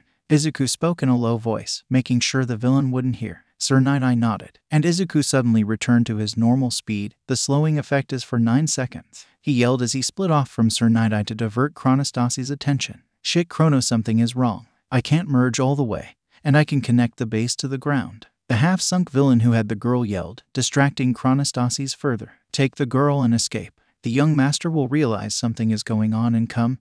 Then it's our win. Don't stay and fight just because you're pissed off, Mimic. Chrono yelled back, but the moment he turned his head was the moment a hyper-density seal struck him in the sternum, bringing the red halo around him below the notch. The villain started glowing, and then his hair shot out, multiple arrows of it extending in all directions. It tore away his hood and his mask, revealing a pale man with dark, sunken eyes. He looked surprised for only a moment, and then he grinned evilly. Looks like this is it for you. His hair started whirling rapidly behind him, like a many-handed clock, and the glow of the lightning around him became increasingly brighter. A beam of energy shot out, and to Sir Night-Eye's horror, it was headed straight to Izuku. Night-Eye leapt and shoved Izuku out of the way, taking the brunt of the beam.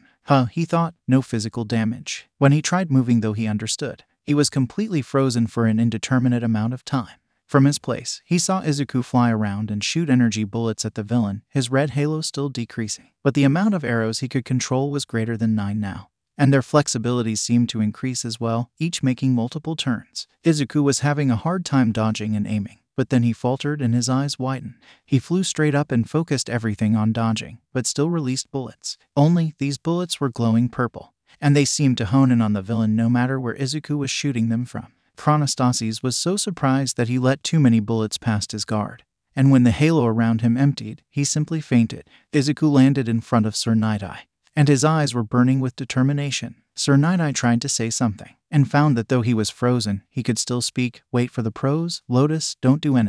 I promised her, Night-Eye. I have to do it. He helped move Mirai to a more comfortable position, and then Mirai, in his panic, lost control. He activated his quirk by mistake. The last time he did it was with all might, and the results this time were as gruesome as the last. He saw Izuku reaching the girl, but right as he reached out to remove her from some Yakuza person's arms, a spear of earth impaled him. Izuku would die. Please, don't, I saw. Izuku turned away. What kind of hero would I be if I didn't? And before Mirai could utter a word, Izuku flew off. Luckily, he had heard Nana's voice in his head, telling him to connect with Float while shooting. He wasn't sure how she knew, but somehow it changed his bullets into homing bullets. Sure, they shot out slower and less in number, and if he wasn't mistaken they didn't do as much damage, but they caught Chronostasis off guard. And now that Izuku had to fly through groups of thugs, they were perfect for knocking them out without focusing on them too hard. He could see Mimic ahead of him, still half merged with the ground and holding a frightened and shivering Eri in his arms. He had taken some damage, as signified by the grayed out part of the halo around him, but only an insignificant amount.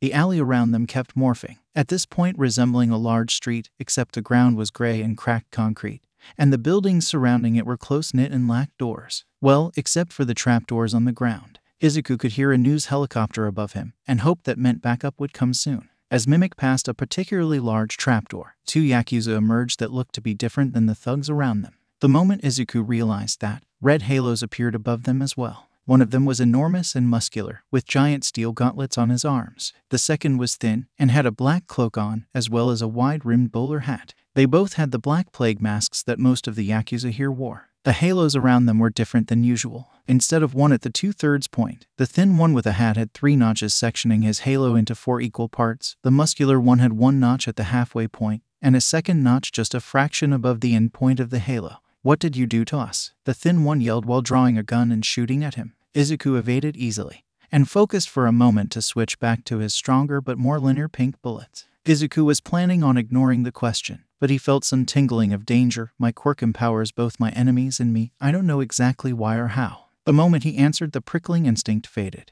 and Izuku saw that one of the 4 sections of the man's halo suddenly flared and became gray. All the while he was firing his bullets at the bigger guy, who seemed like a close-range fighter and could only pick up debris to throw at him. "Why are you attacking us? What's your goal and who do you work for? Who are you?" The man became panicked at the sight of his comrade being bombarded, as well as his halo suddenly empty. Izuku thought that even if he didn't know what exactly that meant, he saw his ally's halo empty as he was hit by bullets and could probably make some deductions. Unfortunately for him, Izuku quickly made some deductions of his own. A mental quirk, probably triggered by questions. His first question was panicked, but now it looks like he has them planned out. Plus, it's unknown how his quirk was empowered, but he took damage when his question was answered. After coming to those conclusions, and feeling another hint of danger, Izuku answered the first 3 questions rapidly. "I'm attacking you because I saw you kidnap a little girl. My goal is to save Eri, and I'm not working for anyone."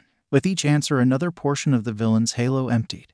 And when Izuku answered the 3rd question, the masked Yakuza promptly fainted, allowing Izuku to maintain his anonymity. The muscular Yakuza saw his ally fall. "Shit, Shin, what the hell did you do to us? What is this fucking light show?" Izuku smirked and didn't answer. The villain had no real long-range options, and out in the open Izuku had a big advantage. That changed when the villain's halo reached the half-point notch. Suddenly, he was enveloped by an orange barrier that soaked up all the bullets Izuku was firing. With each bullet that hit it, the halo replenished itself. To his dismay, he saw that the notch also reappeared. They both stopped and stared at each other. "It's over for the shy Hasekai, isn't it, brat? Even if we beat you, there are probably heroes on the way." Izuku nodded. "Yeah, you should give up and turn yourself in." "Ha, fat chance. I know a lost cause when I see it, but I also know that if you'll waste time on me then the girl will get away, so here's to never meeting again." The villain turned and started to walk away. Izuku was torn inside. The way the villain wasn't even running was a taunt by itself. Then he remembered the little girl's trembling voice when she told him her name,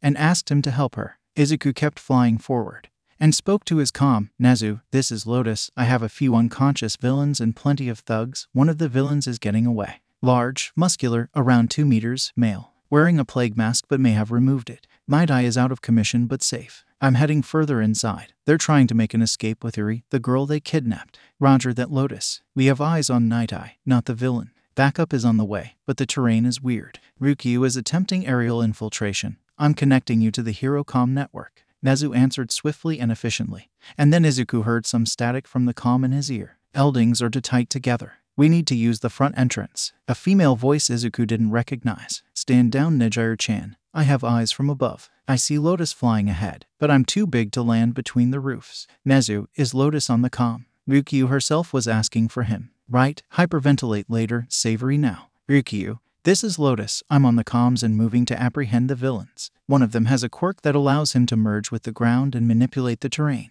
It should allow him to merge with any sort of object, but it's limited in flexibility somehow. Can you fly over with a rope and let heroes slide down? I think the alley is still stretching, so every moment we wait I get further away from the entrance." A moment of silence followed his question. "I didn't yes. Nejire-chan, Bubble Girl, Rocklock, meet me in front of the bank. Rocklock, get a rope on the way." 3 voices echoed their assent. Izuku rushed onward, not wanting to lose track of Eri. He could make out the spiky hair of the villain called Mimic, and even though he was faster, every time he had to stop and fight the villain would regain his lead. "You're telling me that kid is in your class?" Inteli asked her fellow recommended student, the tall girl with the spiky ponytail, Yairazu.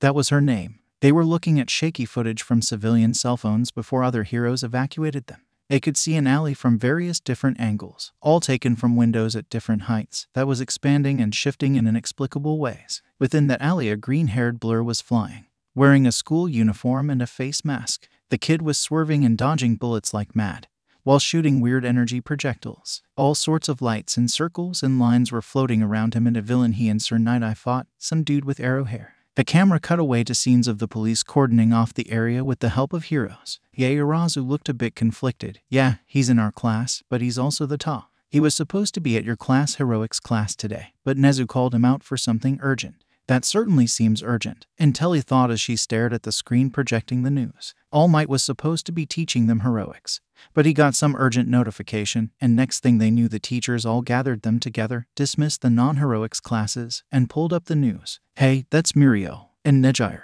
a third-year girl shouted. As the screen flashed to show a blonde hero with a smiley face-like face redirecting civilians along with a hero with long periwinkle hair who was flying around and shooting energy spirals from her hands to propel herself. The reported on screen was blue-skinned and had long sleek lavender color hair. She spoke clearly into her microphone, even though she was on a noisy news helicopter. This is Chitos Kazuki from Shueisha News, live from the scene of an active hero operation. With me is pro hero and principal of UA High School, Nezu. The older hero students were obviously shocked, if the mutters of "holy crap" and "no way" were any indicator. When one of them saw Intelli shooting a curious glance, they explained, "Nezu almost never takes an active part in a field mission. Even when he's on break from managing the school, he's more on the planning and analysis side of heroics." Good afternoon, Nezu. What can you tell us about this operation and the lone hero who is combating those villains alone? His face twitched, almost imperceptibly, but Intelli wasn't a regular girl. She had studied extensively on rodents in an attempt to answer Nezu's famous question. She didn't know the answer, but she could definitely see his agitation at the leading question. Good afternoon, Chitos-san. I want to clarify something. This was not meant to be an operation on any scale. Rather, this was meant to be an internship learning event. However, the criminal group known as the Shai Heisekai decided to launch an all-out attack, catching our students and us unaware, and capturing a child as a hostage. I assure you that were this planned, civilian evacuation would have been organized prior to the engagement. The camera zoomed in on the Class 1A student, fighting a villain who grew and shot out crystals, and one who created energy barriers to limit the green-haired kid's maneuverability. Intelli heard several of his classmates yell out in worry every time he barely dodged a sharp shard of crystal or slammed into a barrier by mistake. The camera returned its focus to Chitos, with Midoriya's battle in the background. I see. I'm sure that will put us all at ease. Thank you. Is there anything you can share with us about the heroic student down there? His showing is quite impressive. Are those energy arcs around the villains part of his quirk? Witnesses report that heroes in the comm are referring to him as Lotus. That was a previously unknown name. Is he a new transfer to UA? I hope you will forgive me for not disclosing information on a student. I assure you, though, that Lotus has been authorized to use his quirk and act according to his judgment until a pro hero can make their way to him and take over. Nezu's speech became clipped, and now it was obvious to anyone that he was dissatisfied with the reporter's line of questioning. Chitos just smiled at him and nodded. Of course not, Nezu. I only wanted to let the grateful civilians to know who they should thank. I hope we'll see more of Lotus in this year's third-year sports festival. One final question, and then I promise I'll change the topic. Chitos gave an overacted pout that somehow was self-aware enough to be endearing rather than off-putting. Why is his hero named Lotus? Nezu peered down from the helicopter and grinned. I think you should zoom in and see for yourself. The camera panned back to Midoriya. The translucent red bar under him started flashing red, and he flew a dozen meters away from the villains. Is he retreating? Chitos asked, for once seeming unsure, but still excited. Midoriya then turned back to them, and a giant lotus made of the black energy that his bullets were made of formed behind him. That's what Izuku used to destroy the zero-pointer and save me. A Class 1A girl yelled. Some of her own classmates looked surprised, and as one they leaned forward to get a closer look. Intelli exchanged a look with Yaoyorozu. Now they recognized the move from the observation room of the practical exam. The lotus glowed pink, and its petals detached and spun behind him, each the size of a fully grown human. The crystal shards that were flung toward him disintegrated before reaching him, and the barrier villain stacked multiple glowing energy barriers between them. The petals froze, and a giant beam of energy shot out from them to the two villains. The barriers shattered immediately, the beam moving so fast that it wasn't impeded in the slightest. When the beam ended, both villains were unconscious on the ground, the camera zooming in and catching their chests rising and falling. Intelli heard Yaoyorozu mutter next to her they would have loved to get a hero student killing villains on live video. The scandal would be immense. The focus returned to Chitos and Nezu. In the background, Midoriya flew onward. Well, I certainly see what you mean. That is one impressive quirk. Nezu chuckled. I assure you, Chitos-san, his quirk is perhaps the least remarkable thing about Lotus, as any pro who has worked with him can attest to.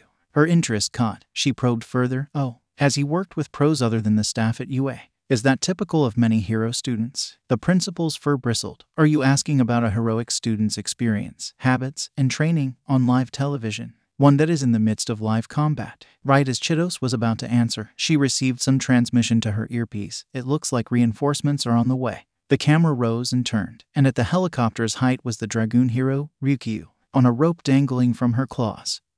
3 heroes were hanging, though Intelli couldn't recognize any of them. Third and second year students obviously could, since one of them gasped loudly, Nejire. What are they thinking? She should be taking care of civilians. Unsurprisingly, the hero on the screen didn't hear or respond. Instead, the three of them lowered themselves through the narrowing roofs to the alley. Using his lotus beam took less out of him than he expected, probably since he waited for a long while after his energy bar was full. That proved the hypothesis that the energy bar could overflow. He heard from his earpiece that reinforcements were arriving, and turned to see three heroes descending from a rope. He recognized Rocklock and Bubble Girl, but not the third woman. As they sprinted toward him, the alley's expansion sped up rapidly, and they couldn't get closer. Izuku was debating what to do, when a trapdoor near the three of them opened and a few villains climbed out to attack them. He came to a decision. This is Lotus. I'm going ahead by myself. I need to prioritize saving the hostage. Besides, if I go back to help, there's a chance that my quirk will enhance the villains. Without waiting for a response, Izuku dashed forward. He saw the spiky-haired villain mimic handing Yuri to a tall man in a black dress shirt and slacks, with a fur-collared bomber jacket, plague mask, and white surgical gloves. The man was standing alone at the end of the alley. Mimic escaped through some crack in the walls,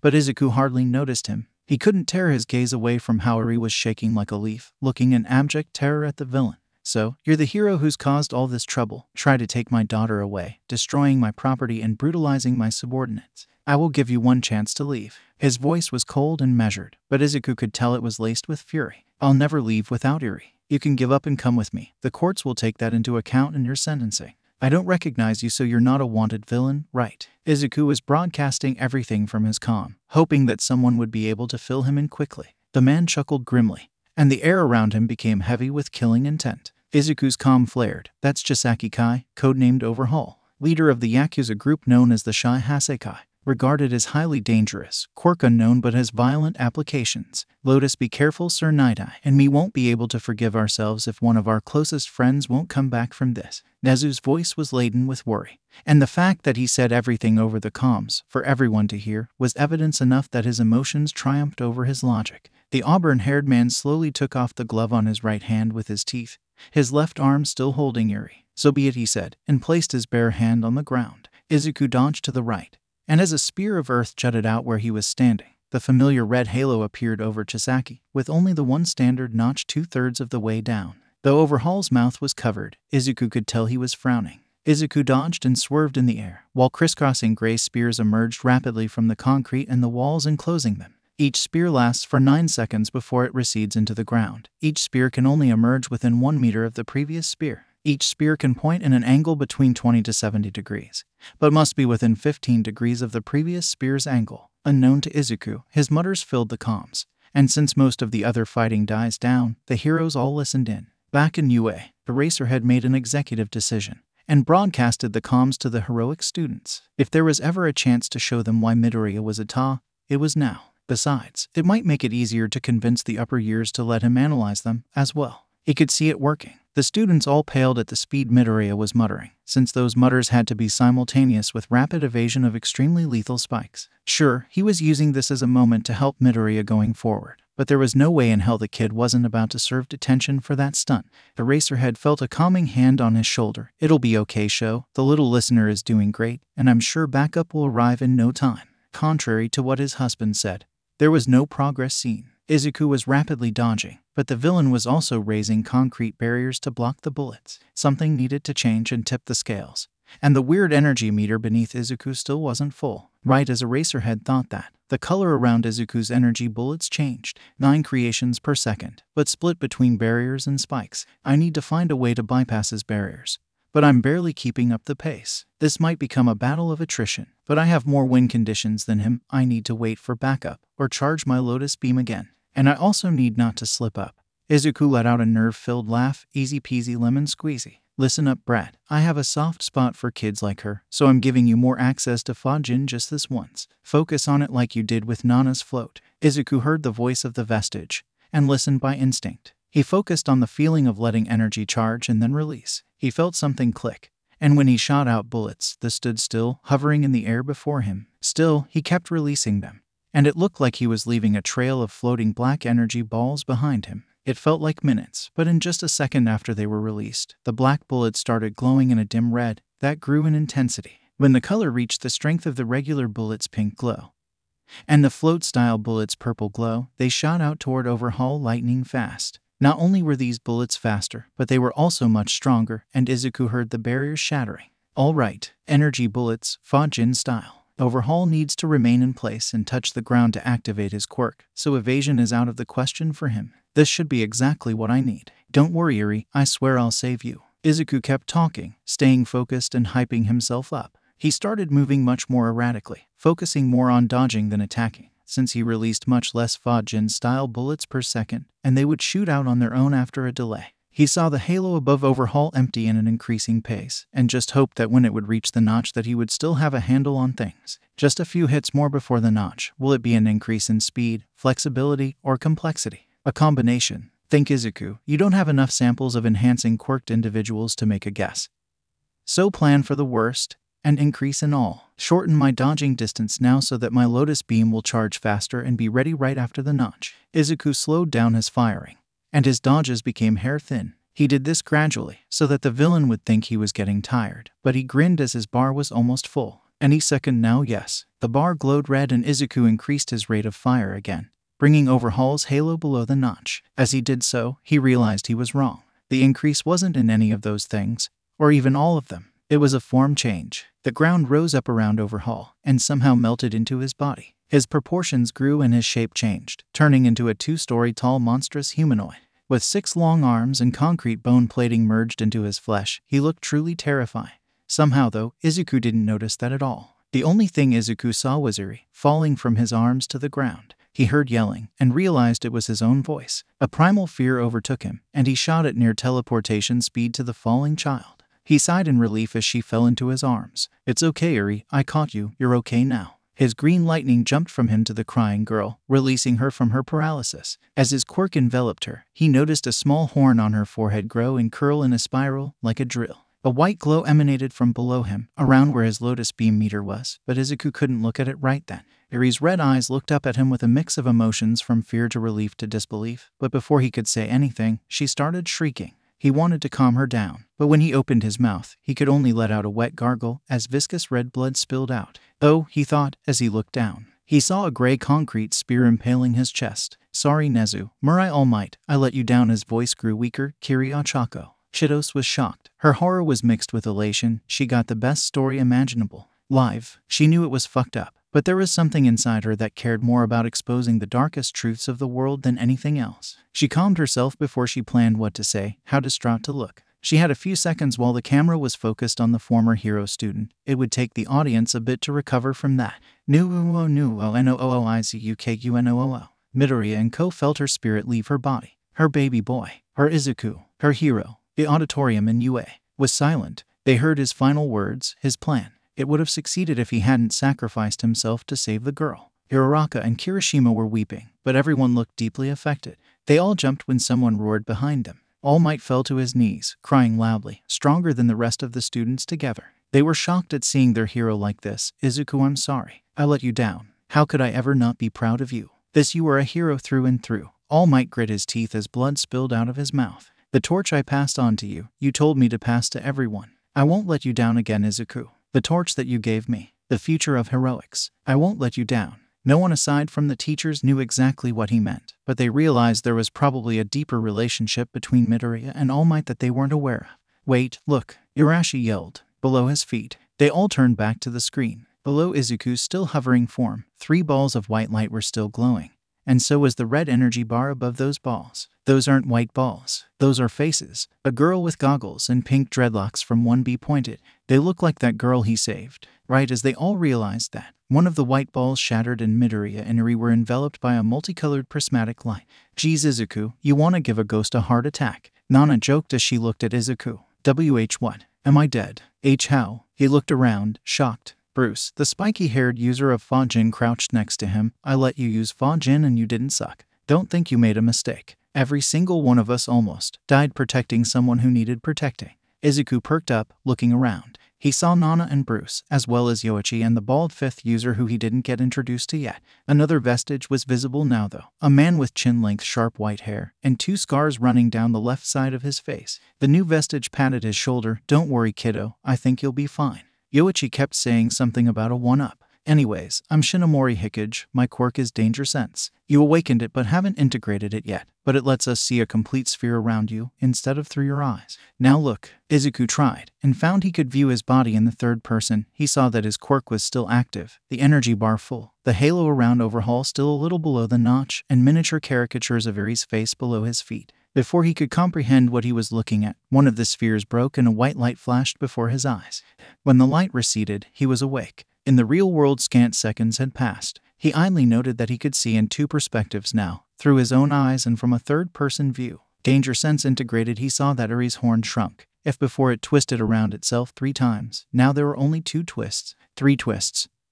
3 little faces. All of that information rushed through his mind and he immediately acted. Don't worry, Eri, I won't let something silly like that stop me from saving you. The crying girl looked up at him in shock as he flew up and farther from Overhaul, who noticed that Izuku somehow wasn't dead. Time to make Bruce proud. Lotus Beam, Fajin style. The red energy bar emptied, and the giant black lotus spawned behind Izuku. This time though, instead of glowing pink, it glowed in Fajin style red. Like the standard lotus beam, the 9 petals split apart. Instead of spinning together though, each petal pulsed slowly and started growing into a new lotus. While this was happening, Izuku put his all into dodging, staying ahead of Overhaul's attacks. When the 9 petals finished blooming, each into its own lotus flower, the lotus beam shot out. Except, instead of 1, it was 9 beams, each almost as strong as the standard one. Overhaul was bombarded with beams, and the remainder of his halo flickered out in moments. When the beams ended and the dust cleared, Izuku stood panting and gasping, hugging the white-haired girl too close to him over the prone form of Chisaki Kai. Tamura, you have to calm down. In a dingy bar, a deep voice came from a screen with no video feed. The addressee of the voice, a young man with pale shaggy hair and cracked, dry skin, has been throwing a tantrum for the hours since the news covered some hero attack on the Yakuza. The man, Shigaraki Tamura, turned to the screen with the best approximation of a pout his sallow face could make. But sensei, can't you give me a quirk like his? Why does he get to give buffs and level ups to other people and still shoot lasers? Well, Tamura, if you bring him to me alive, I can certainly extract his quirk. Since he is a student at UA, you can attempt to glean information as you proceed with the plan. Just remember that you have a primary objective. Getting this boy will be a side quest of sorts. It won't have a time limit. In fact, it may be easier to complete after you finish your main objective. No. Tamura kept quiet as the voice crackled from the screen and smiled as it finished. Right before he answered, a man in a suit made out of purple mist entered the room with a shallow bow. I have received some news from Jurin. It seems that some of the villains in the altercation we've seen have escaped, including some that were powered up by the quirk used by Lotus. Don't say his name, Kurogiri. Tamura interrupted the man in a fit of anger, resting his hand on a chair and letting his quirk disintegrate it. Before Tamura could continue, the voice from the screen spoke again. Now Tamura, don't you want to hear this out? Maybe you could recruit some higher-level subordinates now. I recall you have been complaining about that for a while now. What do you mean, let it lie? The blue-skinned reporter yelled into her phone. I mean what I said, curious. Her commander, Redistro, was on the other side of the phone. This hero has an immensely powerful meta ability that can augment other meta abilities. The last thing we would want to do is alienate him in any way, right? If you break this story, reveal his identity, or that of the child he liberated, do you think he would join us? Chitos bit her lips in frustration. She could smell an incredible story from miles away. But the commander was probably right. She could always get the story after they recruited Lotus. Eventually, reluctantly, she answered, Yes, sir, I'll try to find more details so we can locate him. She could hear her boss smile widely on the other side. Perfect, curious. You are, as always, amazing. I'll offer to send him free support gear from Detonarat. And for the girl as well. Try to find out if they had a prior relationship, will you? Izuku couldn't believe that it was only half an hour since Nejire, Ryukyu, and Bubble Girl caught up to him. He was lying on a hospital bed, with an IV in his arm and Eri curled up on his chest. She hadn't spoken much, and was completely silent ever since the hospital staff came within needles. The moment she saw the doctor with the IV, she curled into him and refused to look up. Her shaking subsided when he wrapped an arm around her, and somehow he found that comforting the child came to him more naturally than he would have thought. He simply needed to hold her like he himself had wished to have been held. Mirai and Nezu were sitting by them, talking about everything except what happened. They knew that there would be plenty of time for that. No, currently they were waiting for the storm to arrive. He already warned her to not raise her voice too much, not to scare Eri. But with what had happened, any yelling would probably be deserved. The door opened slowly. Mirai tensed and the hackles on Nezu's neck raised. Eri shivered. All thoughts of levity shattered as Izuku saw his mother's reddened eyes. Not a red that came from anger, but from crying. She sat beside him and held the hand not wrapped around Eri. I was so scared, Izuku. When you were hit I felt my world go dark. Her voice was wobbling. No matter how his heart ached, Izuku knew he had to choose his words very, very carefully. He looked at Eri meaningfully, hoping his mother, hoping everyone would understand. I don't regret saving Eri, not one bit. If there was an easier way, I would have done it, as long as it meant that I would still save her today. There is nothing worth letting her go back with those horrible villains. Eri sniffled in his chest and cuddled in closer. Izuku, her voice started rising a little, and Izuku immediately interjected, I won't apologize for doing every single thing I could. I'm still learning to be a hero, and I'll keep getting better. I'm sorry that I still wasn't good enough to do better, but I did my best, and I can't wait. I won't wait for 3 years when someone needs my help. He squeezed Eri a little and heard her exhale a breath she was holding. What about other heroes? She asked, but her voice was less angry, weaker, as if she was coming to terms with something. Mom, I was with a lot of pros, good ones, and they also didn't fail. They did a lot, and it wouldn't have ended as well as it did without them. Izuku was speaking faster now, starting to get a little angry himself. You call that ending well? Izuku, yes. The spacious hospital room was shocked silent. The door, which was opened a crack by a doctor about to enter, was silently closed as that same doctor decided she was needed elsewhere. Yes, Mom, it ended well. I saved Eri, and that was the #1 goal. I'm training to be a hero. You knew that. I will never apologize for saving someone.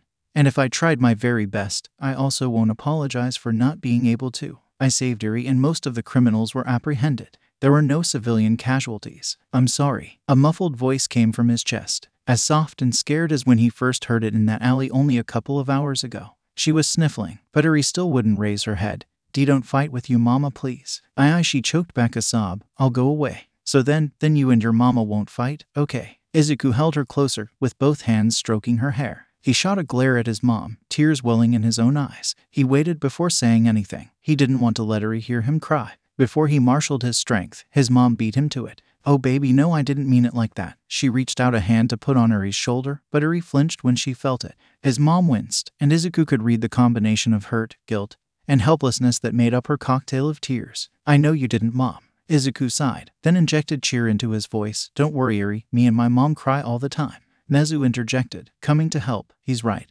You can ask Murai-san here how he cried today when he gave Izuku a toy. Murai huffed as Nezu laughed. I'll have you know, Eri-chan, that it was not a toy. It was a limited edition redacted figurine with full joint articulation. There was silence in the room as the 3 adults chuckled. It's a very important distinction. Eri nodded rapidly, believing Murai if only because of his extremely serious intonation. His mom breathed out slowly, all right. Then Izuku, I want to say thank you for coming back to me, and thank you for not doing anything that would make you live with regret. You're your own man already. But her voice broke and tears came out again. But also you can always come eat dinner and come back to your room and ask me for help making dinner, and I'll always be worried for you. She was laughing and crying at the same time, and Izuku joined her in both. Of course, Mom. I love you and I'm still growing and you'll always be my mom. They both took a deep breath as if they were synchronized, and saw Eri peeking out between Izuku's arms. She looked at his mom, and before Eri could say anything she continued, and Eri, thank you. The girl was so shocked she raised her head with her mouth gaping open. Thank you for helping, Izuku. It was thanks to you and your quirk that my boy is okay now. If at first Eri was frozen in shock, Izuku felt how her muscles tensed now in fear instead. And no, it's a curse. My curse made my papa go away. She started squirming in his arms, and Izuku sat up so he could hold her firmly without hurting her. I don't want to make Izuku go away. I'm sorry. Izuku hugged her close, whispering to her that everything was okay and that it would be fine and not to worry. All the while the cogs in his mind were working overtime.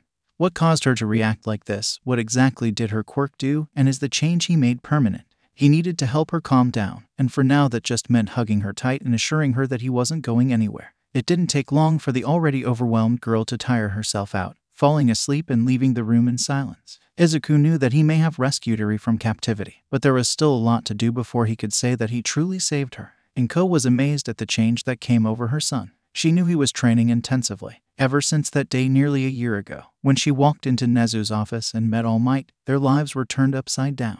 She had learned exactly how incredible Izuku's online chats with his friends were, how much he understated and underestimated himself. She saw him forge genuine connections and friendships. Even if she saw Izuku less and less, she adored the radiant smile her son had plastered on his face, and his blazing eyes full of life even more. Now, without noticing, when he talked about the girl he saved, when he held her, he had those same eyes, full of life and purpose. She just never connected that radiance to reality. He wanted to be a hero, And today she had a live demonstration of exactly how that would go. She expected to come in, yell, cry and hug him, ground him for a while and make him katsuden. She truly underestimated the changes in her son. And as much as Inko was loath to admit, those changes were mostly positive. She looked adoringly as her son absently stroked the child's hair and couldn't help a new sort of tears welling in her eyes. "I'm so proud of you, Izuku. So incredibly proud." The students of Class 1 sat together silently. They had heard from Aizawa that Izuku was fine and would probably be back by tomorrow. Mina knew it was all up to her. She was the only one who could cheer everyone up. She would be the hero they needed, not the hero they deserved. Suo seems like some lucky girl was the last thing on Midori's mind. She wiggled her eyebrows at Uraraka and heard Iji groan from beside the now blushing girl. Ida stood and made a chopping motion with his hand. "Ashido-san, that is highly inappropriate. Apologize to Uraraka-san, and when he returns, to Midoriya-san as well." Mina pouted in an exaggerated manner, but she saw it was working. Kaminari was holding back a grin. Toru's shoulders were shaking in silent laughter. Most of the other girls were blushing. Surprisingly, of all people, Takoyami was the one who decided to join her side. "I believe that I must humbly disagree with you, Ida-san. Although I dwell deep in the darkness, even I know that the strongest power of all is love, more than any quirk." Mina noticed Takoyami glance toward Yanagi, who looked ponderous at what he said. Something to keep track of. In the background, Uraraka was sputtering love. No, me and Izu Midoriya-san, no. Midoriya-sensei. We just friends, right?" "Yes." Poor girl, Mina thought, so out of touch with reality. She would definitely help Uraraka on her quest to bag Midori, but for now Mina found something much more interesting. Indeed, the completely black shadow jumper, Kiwaro, added, "As one who dwells eternally in shadow, I know that the light of true and pure love shines brighter than even 1,000 suns." Uraraka was steaming at that point, insisting that Izuku's pure love was only for heroics and katsuden. Alas, Takoyami immediately responded, locking eyes with Kiwaro. "It is a shame that such a powerful and exalted light would burn away even the vestige of a ghost of a memory of a shadow's ghost's vestige. As one who knows the purity of the darkest of nights, I also know that only in those pristine depths do light and dark become indistinguishable, and just as in the light, true and profound love between those ordained by fate can blossom." Mina felt a nudge and saw Toru offer her a snack. She knew they were kindred souls. Kiwaro glared at their bird-headed classmate. Indeed, those would be the foolish, tragically mistaken, wrong and foolish beliefs of one who only dwells in darkness. Such a hypothetical man, who must hardly be a man, perhaps no more than a boy, would be too blind to see that shadows are everywhere, an immutable facet of the very fabric of our darkly tragic and tragically dark reality. As one who resides in the liminal realms of shade, I know how light and dark coexist, just as two lovers must coexist to bring forth the inevitable. The inevitable is children. Toru snorted out some of her chocolate and whispered to Mina, "I think if you look hard enough you can see him blush. And look at Uraraka. She floated herself by accident and I think she fainted." Mina responded in kind. "Yeah, but look how they sneak glances at Yanagi. It's so precious." Suo, "Wanna bet on the outcome?" 1,000 yen on Takoyami. "You're on. Kiwaro is ready for kids. No way he can beat that." Both girls jumped as they felt a tap on their shoulders. They looked back and saw Jiro's ear extensions, one tapping them and the other holding a note. Mina looked and saw Jiro sitting next to a slightly red-faced Yoaya Yizo Momo. Mina would have to talk to her about a nickname and fast. She didn't have enough brain to remember that. Toru meanwhile took the note and opened it. "Put us down for a throuple, Jiro and Yaoyorozu." She turned back to the girls and nodded emphatically. "Did you hear his analysis? He was calculating the math and the degrees and everything, in real time during the fight. And did you see how hot he was?" Itsuka Kendo sighed at her classmates' antics. "He was wearing a mask the whole time, Takage-sen." The green-haired girl gave Itsuka a mock glare. "Yeah, well, heroics makes people 58% hotter. Being super smart makes up the other 52%. Intelli was about to intervene, but Itsuka stopped her with a raised hand. "Don't bother, she's making those mistakes to rile you up." "Hey, you can't know that. Maybe I'm as dumb as I am beautiful." Itsuka deadpanned. "That would have been more believable if you hadn't passed the written recommended exam, which both Honuki-san and Intelli-san mentioned was quite difficult." Takage detached her head and let it float around. "PSHHH, I don't understand the big deal. It was like playing a choose-your-own-adventure game from when we were kids. I literally seduced the villain and then went to sign autographs for the children." She brought a detached hand to sweep her hair back in an exaggerated gesture of arrogance. "What? I was even commended for great interpersonal skills and empathy for civilians. It only said that I lack information-gathering skill and situational awareness." Intelli's eye twitched. "Pray tell, Takage-san, what happened that made you get such an evaluation?" The detachable girl looked a little embarrassed, but Itsuka reckoned she was too deep into the bit to retreat. "The villain got up and also had allies. and then killed me by surprise when I gave my number to a handsome reporter. Right as Itsuka was going to put a stop to that, another classmate interrupted. Well, I'll bet he's very ugly under that mask. Did you see those class 1 boys? Each is less attractive than the next. Us and 1B have suave individual charm. Besides, I'm sure that if I even manage to touch him, I'll be able to use his quirk much more efficiently, as would any of you, my dearest classmates, were you burdened with a quirk such as mine. The various conversations happening around the classroom died out, and everyone stared at Monomanito. Itsuka sighed once again. Katsuki felt empty. He saw Izuku do things he couldn't even imagine, heard his analyses, and as much as it shamed him, he admitted that with a good martial arts background, only his ability to analyze opponents in real time would probably get him into the hero course. And he had so much more than just analyze opponents in real time for a quirk. It was also insulting they knew each other way longer than that stupid nerd knew Roundface and that ridiculously chiseled guy with spiky hair. Katsuki definitely didn't want to be one of that loser's final thoughts, but he damn well knew that he should be. What? Roundface gives him a hug and suddenly he's all goo-goo eyes for her. Fucking ridiculous. Maybe Katsuki should have let some girl date him in middle school. Not one of the hot ones, of course. That could have probably prevented him from losing his marbles over Little Miss Floats over there. He finally couldn't take any more of their babbling, and let out a couple of loud explosions. Enough. I know that stupid nerd better than any of you. No way he's interested in anyone. He hasn't spoken to a girl that wasn't his mom since kindergarten. Everyone stopped to look at him. For some reason, Hot Ab's spiky hair was glaring at him, but he still had stuff to say. Well, where's Roundface? I'll let her down easy and let her know that Deku wouldn't know what to do with a girl. He looked around, but couldn't see her anywhere. He could swear he saw her floating by the door. Suddenly he heard the grumble of an upset stomach and a groan of discomfort above him. He looked up to see the floating girl, green-faced and with a hand over her mouth. That was the last thing he remembered before erasing the rest of the day from his memory. And while she was reciting the 100 story, she felt a soft kiss on her lips. She opened her eyes and saw that it was the princess who had woken up. Izuku lowered his voice as he saw her yawn.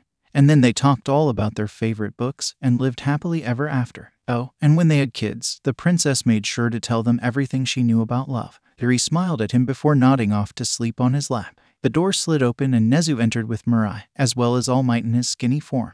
The three of them were smiling, but Izuku still felt a pang of guilt when he looked at their haggard faces. The moment everything goes back to normal, I will temporarily hand over the Night Eye Agency to Centipter. I know I couldn't have known earlier, but what happened today was proof that my quirk is probability manipulation, and if I had trained it beforehand. Mirai looked down in shame. Izuku straightened up carefully and answered in a low voice. What are you talking about, Mirai? We both know you couldn't have known, and next time will be better. Even I know that heroes can't always win. His eyes shifted over All Might for a brief second. Izuku is right, Mirai. And since he has confirmation, I'm sure that there is already a quite detailed training plan to TSD and expand the limits of your quirk. Nezu gave Izuku a knowing glance, and when he saw the boy looking away sheepishly, he added, a plan that doesn't involve skirting the law on financially volatile quirks by visiting Las Vegas. Izuku faked a grumble, but really he was happy that they were all together. They came to sit near him silently as to not wake Yuri up. Nezu looked at her with a sad gaze. Did you learn anything? He felt a distinct discomfort at the way Izuku's face darkened. Yeah, they were using her for her quirk. And her blood. All Might paled and Nezu felt anger welling within him. Her quirk can rewind matter. I'm not sure if it's organic only or not. And it used to be a stockpiling quirk, but it changed when it interacted with mine. It probably changed permanently, since her horn still looks different, but there's so much left to understand. Izuku noticed he was rambling about her quirk and refocused. Overhaul's quirk lets him rearrange matter. He used it to extract biological materials. I don't know exactly what for, but I have a feeling it wasn't only for trigger production. They sat in silence, digesting everything the young girl went through. Well, that certainly complicates things as well as makes them simpler. Izuku looked askance at Nezu, who quickly added, we'll move you two to the school tonight. You may not know this, but you were on national TV. In your UA uniform. He felt bile rising in his throat. Nezu caught on to his discomfort. Yes, there are problems. Although they don't know your identity, surely the press won't give up so easily. Besides that, Yuri was also caught on camera and is quite distinct in her appearance. However, there are possible solutions as well. Firstly, we will house you two in the school indefinitely. Second, we will make all heroic students sign NDAs. Third, we will release partial information to the press, edited snippets of the comm data. Whether you want to come forward and identify yourself or not is your choice, and we will support you in it. Yuri shifted in her sleep and clung onto his shirt. Izuku looked at her and grew more resolute. All right, we can handle it. I can handle it. I already have ideas for Yuri's quirk tests. We'll try them tomorrow morning. and I'm starting to get a hunch as to what kind of changes my quirk can make in others. They got up slowly, and as they left the hospital, All Might suddenly jolted as if he remembered something. Oh right, while you were fighting, Aizawa decided to let the hero students hear the comms. They learned a lot about mid-combat analysis, but also young Uraraka is a lucky girl. Izuku froze in place, trying to remember everything he said and was said to him. He snapped out of it when he felt Eri shifting in his arms. He didn't know who would take custody of her, but he found that he didn't really mind if she just stayed in his arms. Every time he looked at her, he remembered exactly why being a hero was so important, that saving people didn't end with numbers on a chart. He rescued her, but there was still so much she needed, and if he was to be her hero, he would make sure she got everything and more. Nezu was right. He usually was, but the margin of error this time was slim. Only a couple of hours after they returned to UA, the first press vans already started camping out, as if they were waiting for a midnight release. He wondered whether it would be worthwhile to dissuade them, or just give them something so they would leave. He would have to consult with Izuku, and probably Aizawa and Yagi. For now, he would let the boy sleep with his new ward. He didn't tell that to Izuku, of course, since he figured it would be funnier to wait and see when he would remember to ask. Early in the morning, Nezu went to check up on Izuku and Eri and peek at the press outside. From the field behind the small safe house they stayed in, he heard Izuku cheer and clap, and Eri crying. See, Eri-chan, I told you it's not a curse. Your quirk is super cool and can save so many people. Nezu saw the girl trembling from an overwhelming mix of emoticons, holding onto Izuku's leg and looking at a potted plant. He felt the irresistible need to tease them, already helping her with her quirk. Izuku, you could have at least fed her breakfast. Before Izuku could sputter out an explanation, Eri looked at Nezu angrily, and then fearfully, but still she managed to talk. No, Mizu helped me fix it. Nezu quirked an eyebrow. Fix what? My curse. He made it into a super cool Izuku bent over to pick her up and complete her sentence. As he made eye contact with Nezu, he mouthed silently, nightmares. Nezu asked no more. Quirk. And it was already super cool, Eri. I just changed how it worked a little. Wanna show Uncle Nezu? It took an inordinate amount of willpower not to purr when he heard Izuku call him Uncle Nezu, but he restrained himself. Purring is for lowly beasts like Aizawa and Yamada's cats, not a majestic gerbil such as himself. Eri hesitated, looked at him, at Izuku, then at him again, and nodded. Okay, remember first we try the regular plant, right? She nodded, pointed her head at the potted plant, and a white energy beam shot out from her horn. The light subsided and nothing had changed. While Nezu was examining the plant, he heard Izuku give Eri a high five with an exaggerated smile. Now what? Izuku prompted, and suddenly she looked much less sure of herself. And now we break a branch. Izuku nodded and gestured toward Nezu. The gerbil proceeded to break a branch of the plant and back away.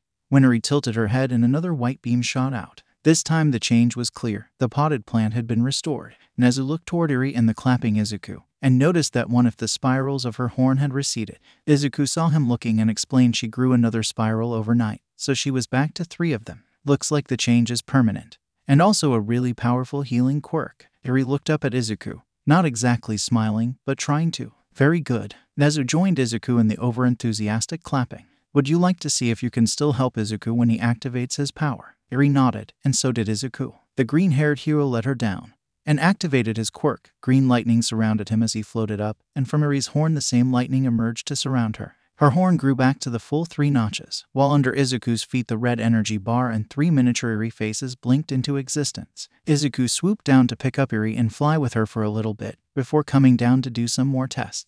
Entering the school was excruciatingly difficult, both because of the press and because of Ijiro's worry for his best friend. He was thankful that Aizawa-sensei had the good sense to make them allow the students through, but while they really wanted to get the scoop on Lotus, seems like all of their ideas for hero names wouldn't be needed, which was just as well since Lotus was way better than Pink Bullet, Almightier, Mr. Pattern, and other ideas that Ijiro cringed even by thinking about. His grumbles were shared by students from all courses, but the heroics teachers made sure to emphasize that letting anything slip on the identity of Lotus was a one-way ticket to expulsion, even to other UA students. He stopped at the door to his classroom, where several of his classmates were also standing. Inside, Midoriya was holding the girl he saved, but more importantly, he was floating with the energy bar and little faces under him. He looked extremely embarrassed as everyone slowly entered while staring at him. I don't know how to turn it off.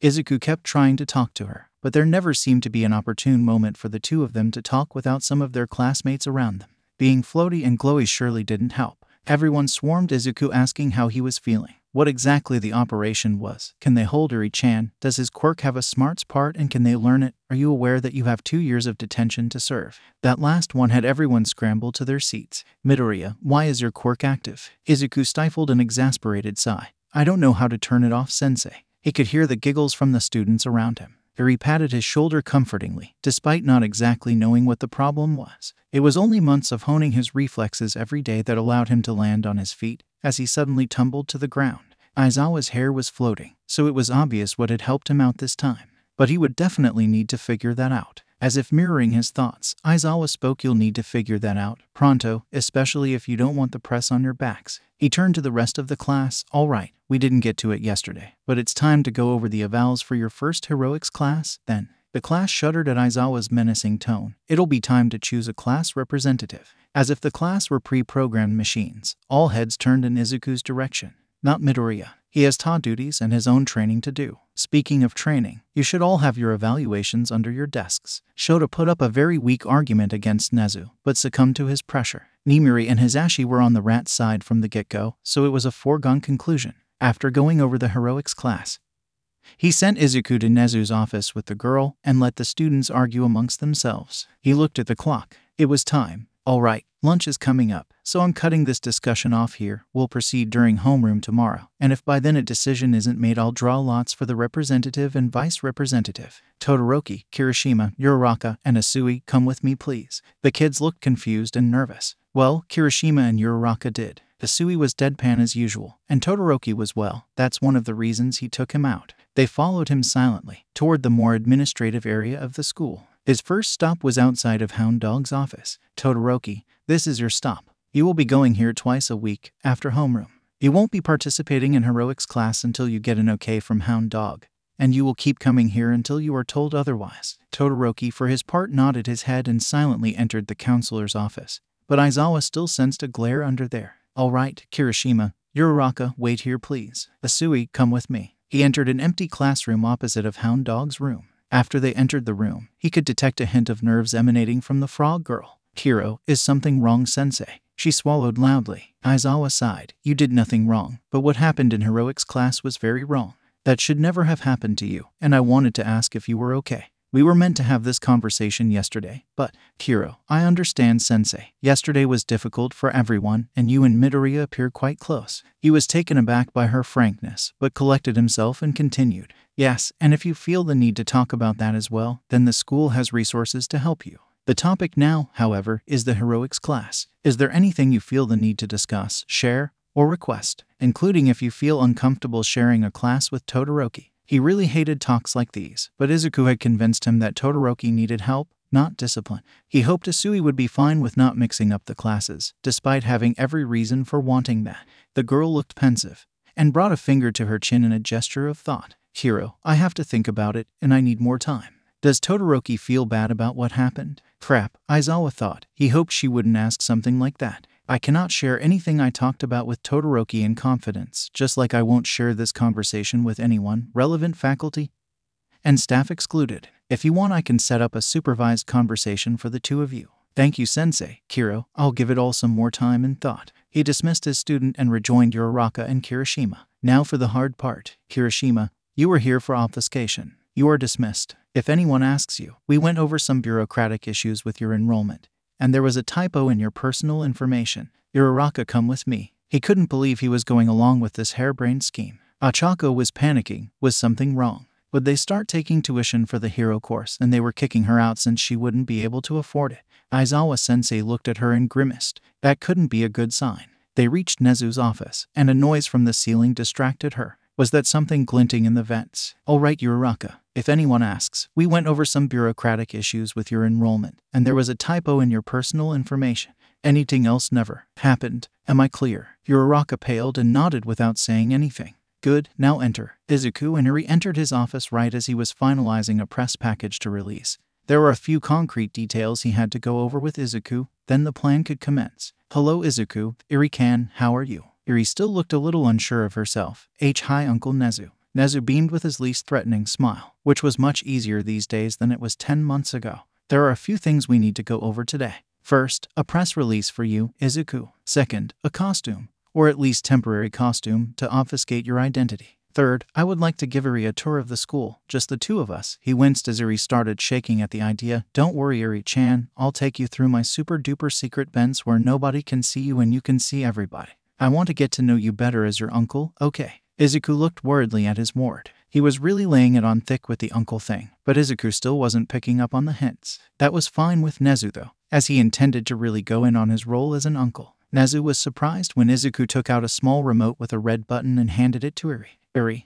this is your own personal Izuku button. When you need me, press it and I'll come to you no matter what. You are the only person in the Wool world that has a button like this, and I want you to use it whenever you want to, okay? The girl looked at the button with wide eyes and held it close to her like a treasure. So, now that you have the button, do you want to go on an adventure with Uncle Nezu later? Nezu sighed in relief as the girl nodded. Alright then, the press release. I was thinking of releasing a statement that you were a student under a special new experimental program, which is true. We've never had a student ta. And also fake a leak. The students wouldn't leak information, but you were also at the hospital. And it's only a matter of time before some of the less savory reporters figure that out. Izuku caught on quickly, like always, so the best way to work around that is to let them believe that they already got the information available from there. But what information will we release? Nezu smiled and pushed forward a folder detailing what would be said from which source. A mix of falsehood and truths from them, the hospital, and an edited and redacted version of the comm data. Izuku scanned through it and nodded, determined. I have preliminary costume ideas that could allow me to cover my face, and I'll be willing to give a release myself. His friend took out a notebook with sketches of his costume headgear. A meat-8 with a 9-petal lotus crown. There can be retractable protective headgear in the band itself. And until I'm ready to reveal my face, then I can hang an afuda on it to cover my face if I'm leaning on the lotus aesthetic anyhow. Then the purification and ritualistic shrine theme isn't that far away. Nezu nodded at the design. I'll send it to Power Loader for fabrication. Eri, do you want to come with me to get a present for Izuku? The girl hesitated, but clenched the remote Izuku got for her and nodded. He climbed up a bookcase to reach the entrance to his vent system, and Izuku flew up with Eri to hand her over. Now for the final part of the plan. Everything was in place. Good luck, Izuku. That was weird. Why did Nezu wish him luck? Izuku waved bye-bye to Eri and Nezu as the vent shut behind them, and simultaneously he heard a knock at the door. He opened the door hurriedly to let whoever it was know that Nezu was out. But when he opened the door, he found himself face to face with Ochako. She looked just as surprised to see him as he was to see her, but he wouldn't let this chance slip. He's been looking to speak to her alone all day. Ochako, Izuku. Of course, they both started talking at the same time. Izuku couldn't help but giggle, and Ochako joined him. It took them a few dozens of seconds to recollect themselves, and Izuku closed the door after Ochako entered. When I was fighting Overhaul, he started, and he could feel her tensing without even looking at her. Izuku, you don't need to talk about it. Take your time, she reassured him with a smile. Just the fact that she made sure he was fine reinforced his decision. It may not be now or never, but he still wanted it to be now. Ochako let out a slight eep when he suddenly took her hands and looked up into her eyes. Ochako, you were one of the last people on my mind. And heroics is dangerous, he chuckled nervously. I mean, of course it's dangerous, we knew that, but still there was so much I thought I would still be able to do. Stop rambling, Izuku, just say it, and now that I still can, I want to tell you. Whatever Izuku wanted to say died in his throat, as Ochako kissed him without warning. Pure energy spread throughout his body, almost stronger than the lightning of his quirk. He felt like he was floating. When their heads bumped against the ceiling, Izuku realized that they were floating. He wasn't sure if it was his quirk, or hers, or both. They looked into each other's eyes and couldn't stop themselves from laughing as they floated and bumped against the top of the room, until an unexpected interruption brought them out of their reverie. Uncle Nezu, is she going to be my mama? Elation and embarrassment warred within her, as Ochako came to terms that she and Izuku had kissed, and that both Principal Nezu as well as Izuku's responsibility. Child, something, saw them. The three of them were sitting in Nezu's office, while Nezu himself went to Power Loader to fabricate a costume part for Izuku. Eri was sitting on Izuku's lap, and as Ochako thought that the pair of them looked absolutely adorable together, Eri's question resurfaced in her mind and she couldn't help but blush. By Izuku's reddened face, she suspected that his train of thought ran on a parallel track to hers. Eri looked at Ochako nervously, which caused the aspiring heroine to explain her answer. She leaned toward the girl. Eri-chan, I don't know about being a mom, but for now I'll be Aunt Ochako. And her eyes flickered up nervously to Izuku's. Then back to Eri. Maybe in the future we'll see about being your mama instead of aunt. Eri tilted her head in thought, and looked up to Izuku to try and figure out what he thought about the whole situation. Ochako desperately hoped that she hadn't misread anything or said anything wrong. You know, Aunt Ochako is really smart. Some things take very little time, and some things take a long time. Like how the princess was asleep for a long time in the story, she inquired, imitating how he stretched out the sound and long. Izuku smiled and nodded. Exactly. Very good. The girl preened at the praise while Izuku continued. Ochako will be an amazing aunt. And you'll see her a lot. Now it was Izuku's eyes that flickered anxiously to meet hers, and she nodded at him. The two teens shared a shy smile, when suddenly an alarm blared throughout the building. And what do you see in this image, Todoroki-kun? Hound Dog held another abstract ink blot in front of the dual-colored tea. Todoroki looked ponderously at the image, as if trying to decipher a deeper meaning. A fire, sensei. Hound Dog sighed. That was the 5th fire the kid saw out of 5 ink blots. He was tempted to show Todoroki a picture of a lake to check what the boy would see in it. Todoroki wasn't being forthcoming when Hound Dog broached the issue with tact, and using external stimuli wasn't helping either. Perhaps for a child as shut off from the outside world as Shoto Todoroki, the direct approach would be best. The therapist straightened himself in his seat. Todoroki-kun, you refuse to use your fire, even at the risk of other people's well-being. Though Hound Dog inserted no judgment into his words, his patient flinched, which was probably a good sign. All in all, however, all you are able to see is fire, and whether you use it or not, it seems that your fire is controlling your life. Seeing as your father is Endeavor, a notorious fire-using hero, I feel the need to ask, has your father ever acted violently towards you? Todoroki squirmed a little in his seat. Hound Dog pressed his advantage. No matter what, that is wrong, Todoroki-kun. Seeing you sit here makes me grateful to Izuku. The teen looked up in confusion, which is exactly what Hound Dog wanted.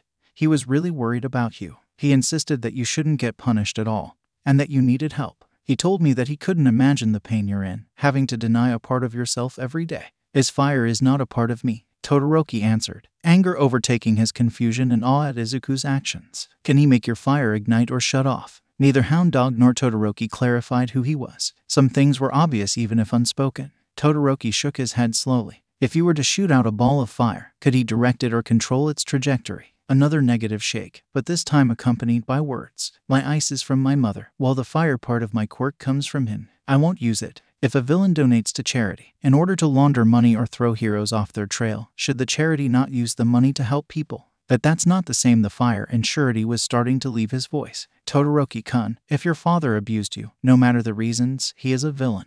There is no justification for that reprehensible behavior. Ask yourself why you want to be a hero, Todoroki-kun. Maybe you'll find that you don't really want to be. But if you do, if you find a reason to do good, then ask yourself if that reason is him. A loud siren interrupted Hound Dog, and both of them winced. He only hoped this wouldn't undo any progress that was made. As they got up, he placed a gentle hand on Todoroki's shoulder. I'm not expecting you to wake up tomorrow and start slinging fireballs. I only hope that you think about what we talked about. Not using your fire because of your father is still allowing your father to control you, and you deserve better. I'll escort you to the evacuation zone and go investigate. Toru was nursing a sprained ankle on a cot in the nurse's office. She was super extra thankful to Yurashi and Ida for taking charge in the cafeteria.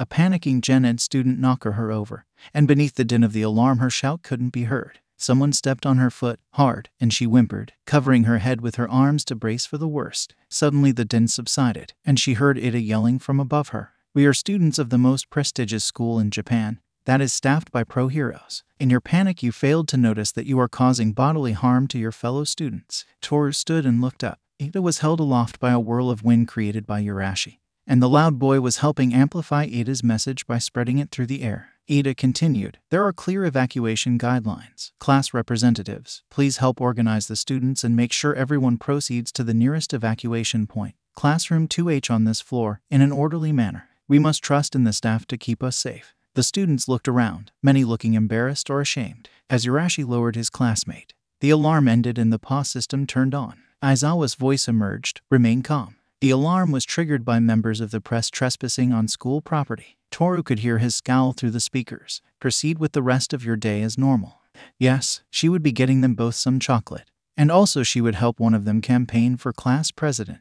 She would make banners. Victory was theirs. The evening of that day, a pale man with dry and cracked skin stood before a throng of 2-bit villains, crooks, and goons. He made sure to look suitably intimidating, hands covering his face but leaving cracks for his red eyes to peek through. You lot, every single one of you, has proven that you have the drive, the ability, and the viciousness to undertake this mission with the League of Villains. They proved no such thing, Tamura thought to himself, but he couldn't just tell the fodder that they were fodder, right? In a few days, we will infiltrate an isolated area of UA, when the first-year classes are most vulnerable, and strike where it hurts before retreating. He raised his arms victoriously, and the fodder cheered. We will strike fear into the heart of Japan, and shake the foundations of this stupid hero-based society. More cheers followed, growing in volume. The League of Villains will become a bogeyman to haunt every youth who dreams of being a hero. Whistles and hoots. It was kind of nice, this validation. It made Tamura feel warm. Maybe he would keep the fodder around. In one fell swoop, we will grew the entire world.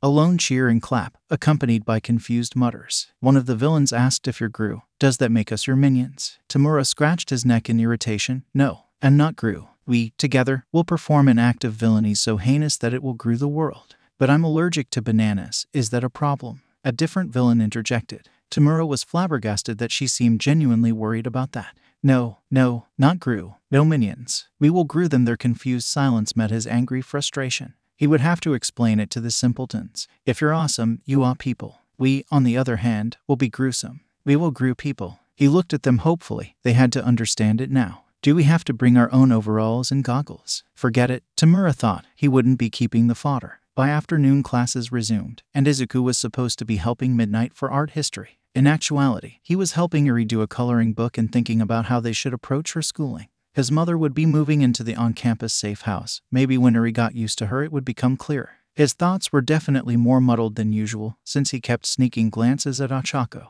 He knew that she was probably doing the same, since about 63% of the times he glanced at her they had made eye contact.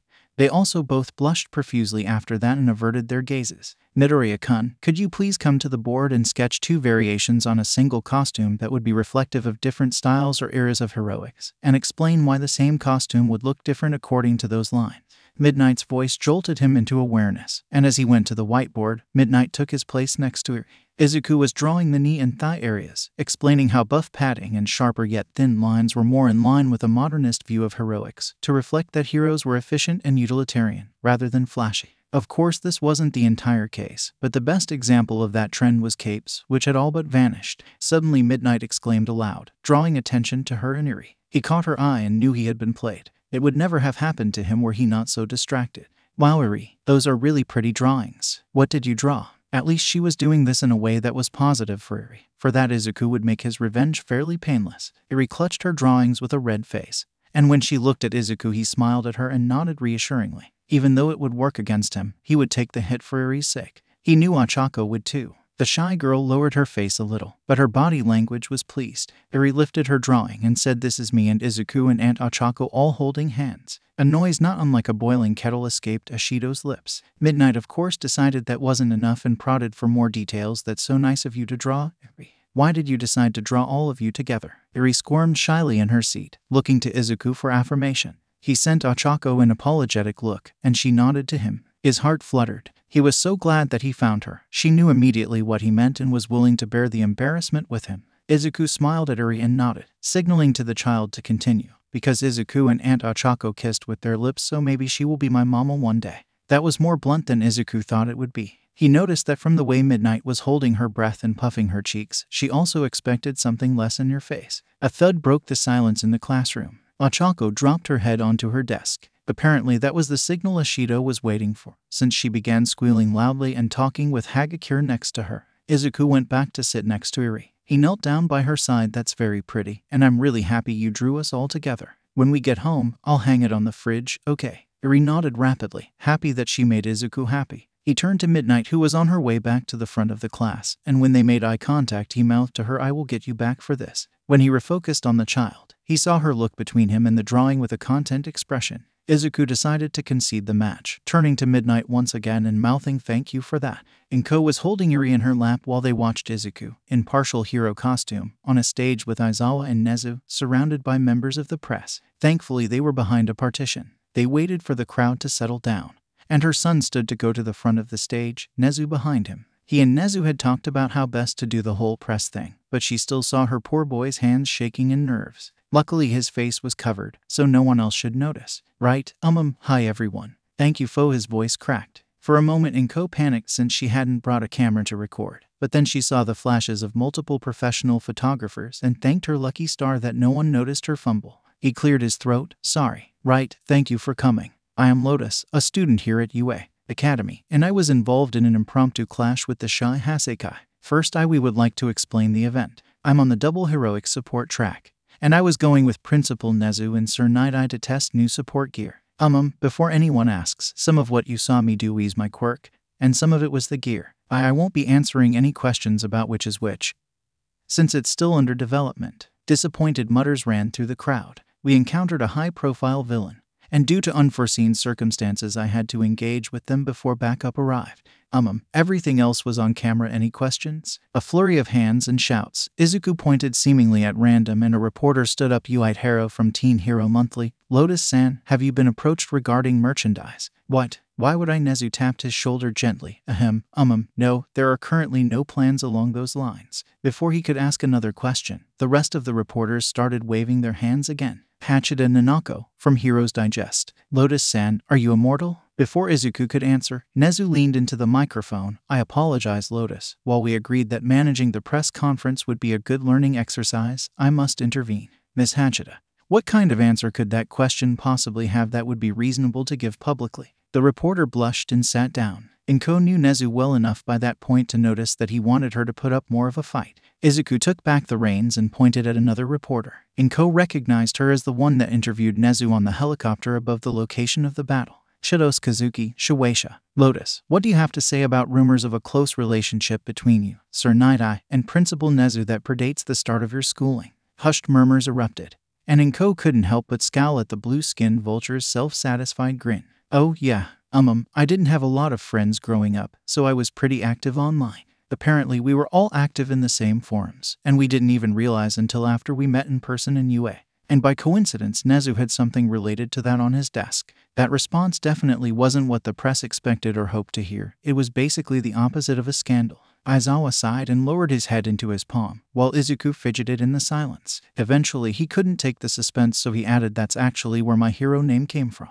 My handle on those was Green Lotus. Inko almost missed the victorious grin on Nezu's face. Someone in the crowd gasped, but before she could speak, another reporter stood. My question is for Nezu. Are you not worried about accusations of favoritism? The mouse-like principal again strode forward. If you want to prepare an anonymous questionnaire for our heroic students, you may. But since you didn't state what paper you work with, the results will be sent to every publication with a representative here. The reporter flushed, but sat down. Excuse me. A woman shot up. She looked too excited for Inko's taste. Hiro Mai, editor of the Journal of Quirk Sciences. Oh my god, I love the JQS. Izuku realized he interrupted and looked down. Sorry, please continue. She smiled widely. It's quite all right. If I'm interpreting what you said correctly. Are you Green Lotus associated with the unsolved analysis message boards? Izuku nodded. Yeah, that's where I post most of my thoughts, I guess. Some of the bulkier things I send when someone asks, since I don't want to overload the server or DB. Small arcs of electricity tingled through the reporter's hair, her quirk making itself notices in her excitement.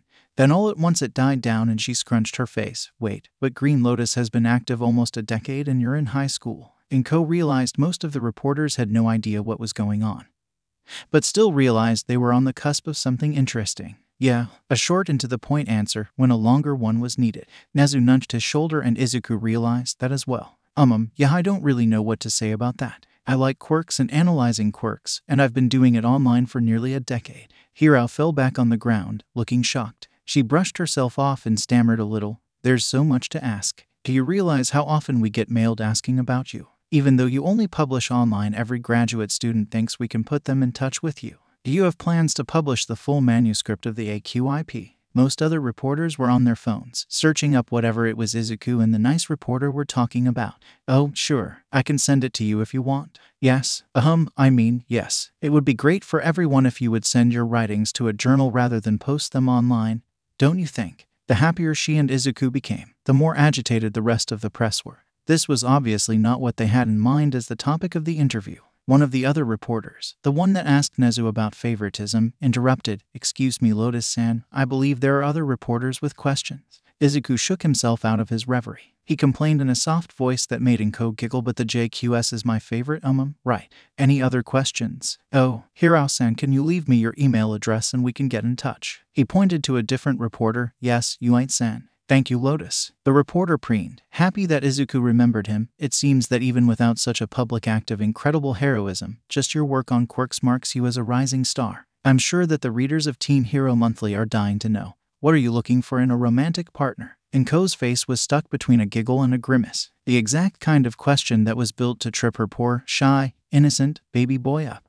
She looked up knowingly. There he was, blushing. Any moment now Nezu would swoop in and save him. Well, I think that it's not proper to ask or talk about a hero's personal relationships. Wait, I don't feel comfortable talking about the person I'm dating. What? And I hope that you can respect that. Inko was confused, but also excited, but mostly confused. What was Izuku talking about? Of course, I apologize for my lapse of judgment. Of course. Now Inko understood. It was a diversion tactic thought up by Nezu. Inko was shaken out of her self-satisfied epiphany by a light tug on her sleeve. Eri was handing her a piece of paper. What's this, Eri-chan? The girl looked to the floor. Izuku said he liked it, but sometimes people say things only to be nice. Do you think Izuku likes it really?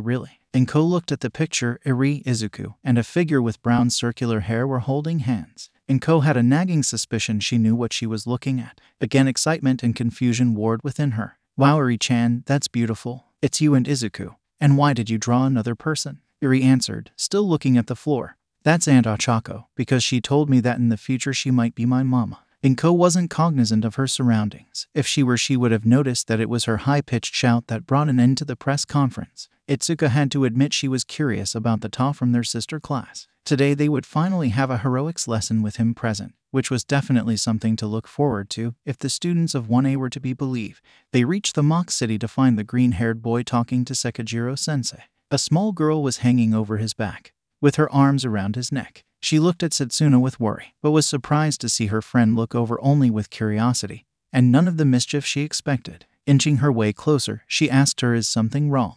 I expected you to be all over him by now. The green-haired heroic student let out a disappointed raspberry. Apparently he and one of the girls from his class got together already. Should have known he wouldn't stay single for long. Shizaki passed them and huffed. I for one am disappointed that an aspiring hero, especially one already in the limelight, would allow himself to fall to the temptations of the flesh and enter a premarital relationship. Takage got a glint in her eye and hastened after the religious girl before Itsuka could stop her. Both girls had green hair. Takage's was darker and straight, while Shizaki had literal thorny vines for hair. Still, as Takage placed her arm over Shizaki's shoulder, Itsuka felt that the head covered in silky straight hair was much more menacing than the one wreathed in thorns. You know, I never said they did anything more than hold hands. I have to wonder where your mind jumps to, Ibara-chan. Takage skipped ahead again, leaving Shizaki red-faced in a mix of anger and embarrassment. Ignore her, that's the only way she won't do it. And remember, she means well, please, Shizaki-san. She wants to make everyone laugh. The thorny girl nodded briskly, and Itsuka knew that was the best she would be getting. Their conversation, along with any other conversations their classmates were having, ceased when Vlad King clapped his hands loudly. All right, class, welcome to Practical Heroics. With me is Midoriya Izuku of Class 1A. He's serving as a teaching assistant for them, as well as the teaching assistant for Heroics school-wide. Itsuka could have sworn that Midoriya's eyes widened slightly in shock, but he composed himself too quickly for her to be sure. Monoma's hand shot up, and Vlad King sighed. Yes, Monoma. Excuse me, Sensei, are you sure that it is appropriate to allow an enemy spy to infiltrate our ranks? It's been a week of intense contact between all the classmates, and Itsuka was doubting whether she would ever understand if Monoma was doing an elaborate bit, or was genuinely just like that. Vlad King deadpanned, and after a moment of silence continued. Midoriya will introduce himself and the exercise, after which you will be split into teams. Midoriya, the stage is yours. The young Ta turned to them, and the girl on his back hid her head shyly when she felt eyes on her. Hi everyone, I'm Midoriya Izuku. I do quirk analysis in Nezu, and I thought it would be productive for me to work with more than just my class so that we could all improve and go plus ultra. He raised his hand in an imitation of present mic, only to be met with silent stares. A few seconds of awkward silence passed, and Midoriya cleared his throat to continue. Right, so you will be split into teams randomly, and each team will be either villains or heroes. You'll be assigned random scenarios with different win and lose conditions for villains and heroes. Any questions? Intelli's hand shot up, and so did Monoma's and Utsushimi's. When Midoriya glanced at Vlad King and saw that the pro hero wouldn't take charge, he nodded. Right, so I'd appreciate if you would introduce yourselves when I call on you. Yes, you are first. He pointed to Intelli. Thank you, Midoriya-san. I am Intelli Seiko, Class 2B. Will the scenarios be static, or will they change in real time? Additionally, how much information are we given about the scenarios in advance? And what further information can we request? Will there be stand-ins for civilians? Intelli sped up, and Itsuka could recognize the agitation in her voice. Is that why you brought a kid? Is her quirk going to activate at some inopportune moment, and is her quirk laser eyes? Itsuka expected all sorts of reactions from the new Ta, but sudden realization was not one of them. Oh, you're the hijack crew's recommended student. Intelli had told her about her written exam multiple times. It was a sore spot for the woman, who prided herself on unparalleled intellect. That Midoriya immediately knew what she was talking about definitely couldn't mean anything good. The white-haired student bristled. How do you know that? Midoriya scratched the back of his neck awkwardly, and Vlad King intervened. Midoriya was in charge of the written examinations. His examination was to run in parallel multiple scenarios for the test takers, as well as provide feedback. So when the staff is putting our faith in him to assist us, it is not misplaced. As he answered, he sent a pointed look at Monoma and Intelli. Yet Itsuka had a feeling that her homeroom teacher was missing the point completely. Intelli immediately stood and pointed accusingly. Before she finished rising, Midoriya already spun the kit around his torso so she would be looking over his shoulder and not at the angry student. Itsuka was impressed, but she could have gone without Takage whispering in her ear, you know what they say about men with huge paternal instincts, right? She was spared from answering since her angered classmate stole the focus back. How were we supposed to handle those curveballs? A villain hidden in the crowds, children activating their quirks. The boy in front of them looked genuinely confused. What do you mean? You all did great. In 62% of the hostage situations that involve more than 2 children aged between 4 and 6, there is a quirk mishap involving those children. Of those, 10% lead to severe damage such as hospitalization or loss of life. He hugged the white-haired girl closer to him, and Takage moaned, that's why we need to help those children even more than adult hostages, since they are completely innocent and such occurrences can lead to lingering trauma. As he answered, Itsuka saw Intelli pale and lose momentum. But he was legitimately oblivious to that, and when villains have unknown accomplices in the scene, of the times those accomplices act after the villain was subdued, 58% of those cases they are hiding among the crowds and wait for the press to swoop in. Intelli nodded and sat down in silence. He looked around and asked, right, anything else before we continue? Monoma raised his hand again, and received a nod of acknowledgement. A pit grew in Itsuka's stomach as her blonde classmate stood and marched toward the top. Monoma Nito, I look forward to working with you. He reached out for a handshake, and before anyone could warn Midoriya, he shook Monoma's hand in return. By that point, everyone in 1B knew what Monoma's quirk did, and Itsuka herself would admit that she wanted to know exactly what Midoriya's was. After the show he put on, nobody could really tell. They were looking at Monoma, waiting for something, some reaction, gloat, curse. Instead, the blonde looked around with dilated pupils, his breathing hastening. After barely a second, he knelt on the floor and closed his eyes. Midoriya, what the hell is your quirk?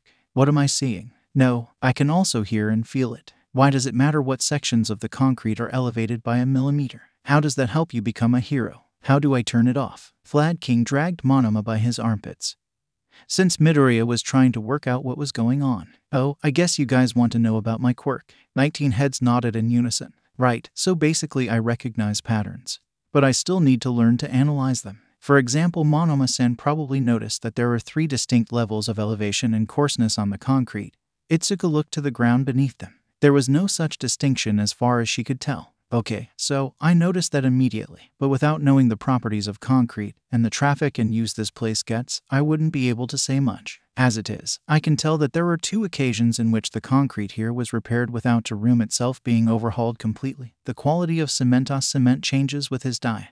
Honuki cursed. Unexpected coming from him. Shit, how did I not see that? Does my quirk also do stuff like that? Midoriya grinned. Well, let's start the exercises and find out. Sasaki Mirai was ready. The first real test. Izuku was spot on, of course. After doing the basic battery of stress tests his young friend had designed, he had managed to manipulate probability with pretty good results. Of course, only in matters of chance such as dice and cards. Now it was time to exercise the long-term abilities of his quirk. He would activate his quirk before leaving home, and enter one of the strictest quirk-suppressing establishments in the world. He took a long few weeks off, and flew all the way to the USA for it. He definitely wasn't worried about being caught or chastised for breaking any rules. Places like this one only catered to the elite in the first place, and they would be extremely confident in their made-by-island quirk suppression field. Mirai touched himself while looking into his own reflection's eyes, and strained his quirk. Time for the moment of truth, he thought as he put on his tailored tuxedo. Besides, even if things did go south, he wasn't worried about any long-term consequences.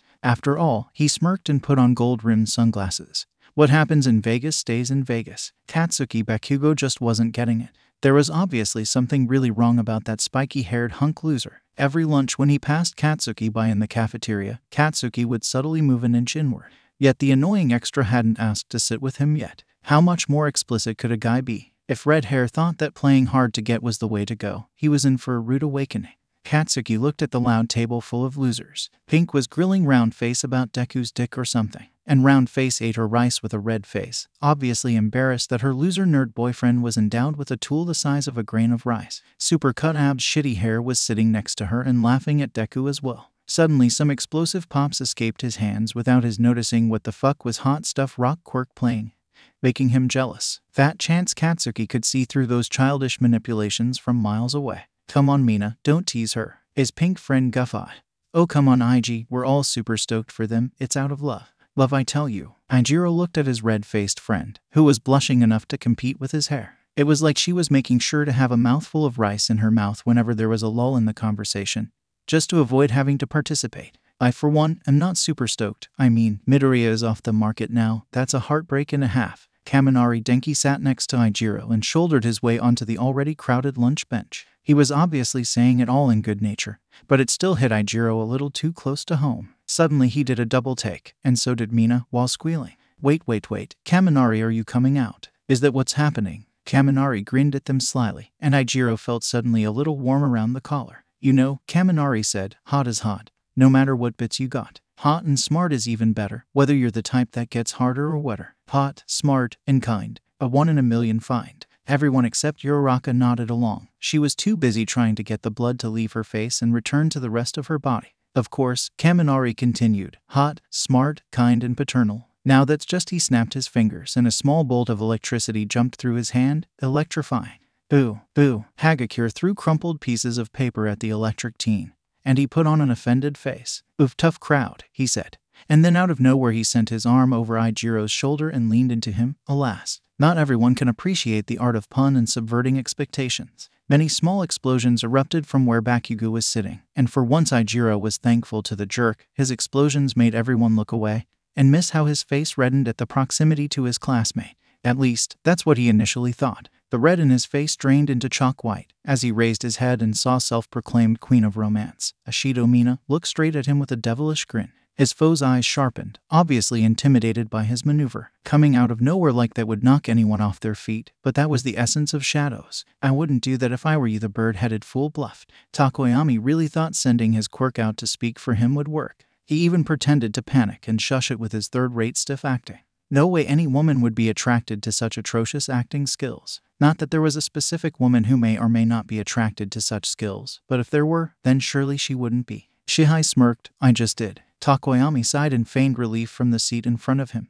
Very well. In response to your indirect strike card, I activate my contingency legacy spell. I have to discard half of my hand, and I skip every third card I would draw, but in return I can perform an immediate enhance reflect epic counter magic on any strike card except those from the series. No way. It wasn't a bluff. Shihai trembled in shock. Surely he wouldn't follow up with the combo. No one would be that cruel. I apologize, Kiruwaro-san. You are truly a worthy opponent, but I will engulf your hopes in a mad banquet of darkness. He prepared a card from his hand and then froze. Of course there is no specific hope that I'm referring to. I am talking about the general conception of your hopes, whether they concern a girl or not, or a boy, or a place. Shihai nodded. When his fated foe talked sense, there was no use in disagreeing on principle. Of course, but it isn't over. He shook his head at Shihai. I'm sorry, but it is. My enhance turns your strike into, which I ritual energy feed to summon. Because of the summon method. Oh, are you guys partaking in a fated match to the end of Epoch Duel battles? A soft voice asked with unconcealed excitement.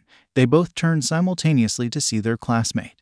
And definitely surely nothing more, Yanagi Ryuko, standing with stars in her eyes looking at them. Unfortunately for Shihai, it was Takoyami that collected himself first. Of course Yanagi don't know. This game, nay, competitive art, is a perfect blend of the unending thirst for triumph, the acknowledgement of the arcane and hidden, as well as the utter dominance that embody the ideas of darkness. The girl nodded enthusiastically. I must agree with you, Takoyami-san. I have constructed my deck to be very spooky indeed. Mayhaps I shall challenge the winner. The shadowed teenager felt his heart stop. Would she see him lose? He truly had no counter to. He was only using his hobby deck. Ah, but I would gladly sink into the shadows and give up my spot for you. For epoch duel battles will always remain, however it is only now in which you find yourself without a seat. He stood up and motioned for her to sit. Their graceful, ghostly classmate grinned like a haunting woman from a horror movie, and from her bag cards floated out to circle around her, her quirk perfectly suited to the dramatic beginnings of the game. Thankfully, Takoyami was too excited to play to notice Shihai's deception. I must warn you, Yanagi Dono, I play a third-tier deck, and I won't be going easy on you. Almost instantly the girl deflated, the rings of cards around her coalescing into a deck. She removed a black metal tube from a compartment in her bag, and her face turned from dejected to determined. She snapped the rod forward and it extended to the length of a staff. That is indeed a formidable deck. Devour Lord Takoyami, however I play. Shihai and Takoyami gasped at the same time. The staff was uniquely distinct. Is that no? Takoyami stuttered. It seems so. The staff must be one of the legendary 7, Shihai continued as the head of the staff opened, revealing the mythical 77-pointed star that were given to the 7 finalists of the 77th Ultimate Tournament. They finished together. Indeed, my blackened foes. I play a unique deck. I hope you can challenge me together. Perhaps that way I will once again feel the thrill of a true battle. Shihai didn't know how a woman could be at once so attractive and so terrifying. He only knew that something at that moment was unlocked within him. And as he felt Takoyami's hand clench his, he also knew he wasn't alone. What a mad banquet of darkness. Are they flirting? Momo asked her, flabbergasted. Gyro had her ear jacks connected to a listening device and a transponder connected to their earpieces. All fabricated by Momo, but thought of by Midori.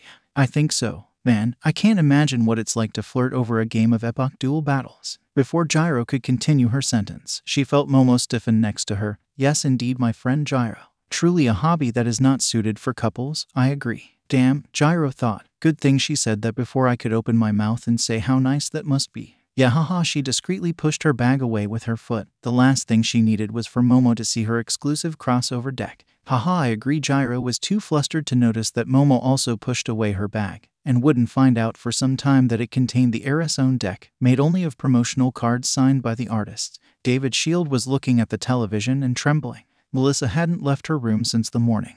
And now that he saw the I-Island news recap, he understood why. Green Lotus was one of the most spoken about quirkologists in I-Island, whose theories and observations had led to many breakthroughs. That he remained anonymous and refused royalties was seen as an act of pure altruism. His Melissa was talented, no doubt, and she was often called a young Green Lotus. Now it turned out that Green Lotus is younger than her. Not only that, but he's a heroic student in high school rather than a STEM prodigy at some university at age 15. The recap didn't forget to show clips from the event that brought him into the spotlight in the first place. It was some monstrous quirk that he had.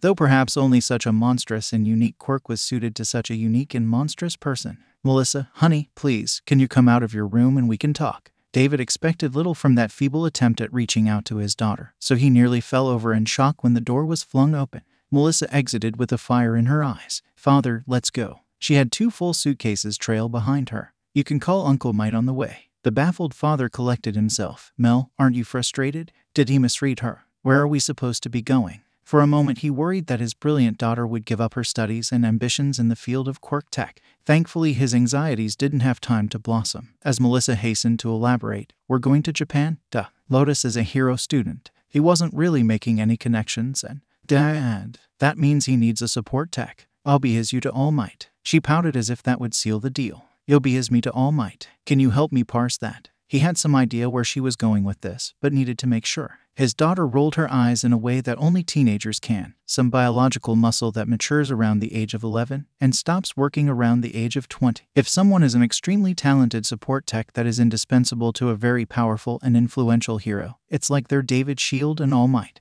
There, I fed your ego. Are you satisfied? Can you call Uncle Mite now? He smiled. Yeah, that was enough for today, honey. He ruffled her hair as she shifted out of the way with an exaggerated scowl. It'll take a few days though to organize everything and make sure my work is set up to do remotely. You can call Toshi meanwhile. Okay. Don't worry, I already did. As class representative of 1B, Itsuka took her duties very seriously, and one of those duties was caring for the mental well-being of her classmates. That was what led her to sit by the despondent Utsushimi Kami, placing a gentle hand on the girl's shoulder. Hey Utsushimi-san, do you want to talk about it? The girl brushed a strand of fawn-colored hair out of her face and responded while gazing straight ahead. You know, I totes thought I had my quirk all figured out. Itsuka nodded. Many of her classmates showed similar symptoms as Kami. I knew what I needed to work on, but then he asked me, like, 2 or 3 really basic questions, and, like, it all came apart. Did you know that my quirk isn't held by not breathing? I totes thought that was it, you know. But, like, it's something about the diaphragm and exhalation in the oral and nasal cavities and all sorts of stuff that I don't. Before Kami started weeping, Itsuka already took her classmate's head onto her shoulder. Luckily, she had a few spare shirts, since this was far from the first shoulder sob she dealt with. I know.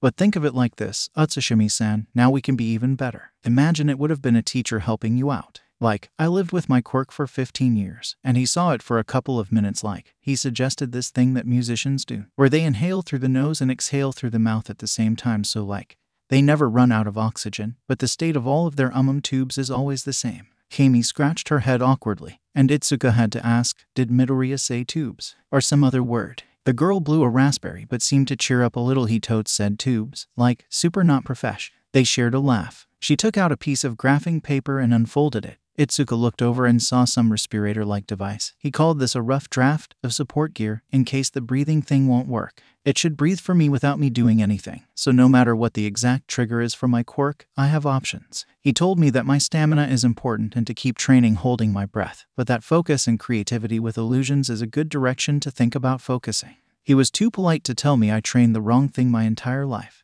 Itsuka wrapped an arm around Kami and sighed. She saw Komori Kinoko etch circles into the grass with her fingers, and almost physical black clouds hanging over her head. Shizaki hadn't stopped praying since the middle of the class. Satsuna was drawing plans to assassinate Midoriya's girlfriend. It was going to be a long day. Really, Izuku, this is fine. I'm having a great time. You know I don't have a good poker face. She smiled at her boyfriend and reassured him. The truth was, she was totally fine. He and Eri had to stay on school grounds for a while. His mom had Eri for the next few hours. Izuku made sure, but even so his hair was a little recognizable and people would be on the hunt for anyone that resembles Lotus. That was how they found themselves having a picnic on UA grounds as their first official date. She sat down on the blanket Izuku had spread out for them and opened the basket to see what he prepared. She could swear her heart physically fluttered when she took out a dish with 12 different matcha varieties, each clearly labeled with an explanation. He yelped in surprise as she wrapped him in a hug. It's perfect. When did he order it all? Achako loosened her arms when she heard him sputter instead of answer. I was learning to make them already, since I thought, you know, that you like matcha. So she shut him up with a kiss on the lips. You learned to make matcha for me. Izuku, there are so many flavors here. How did you do it?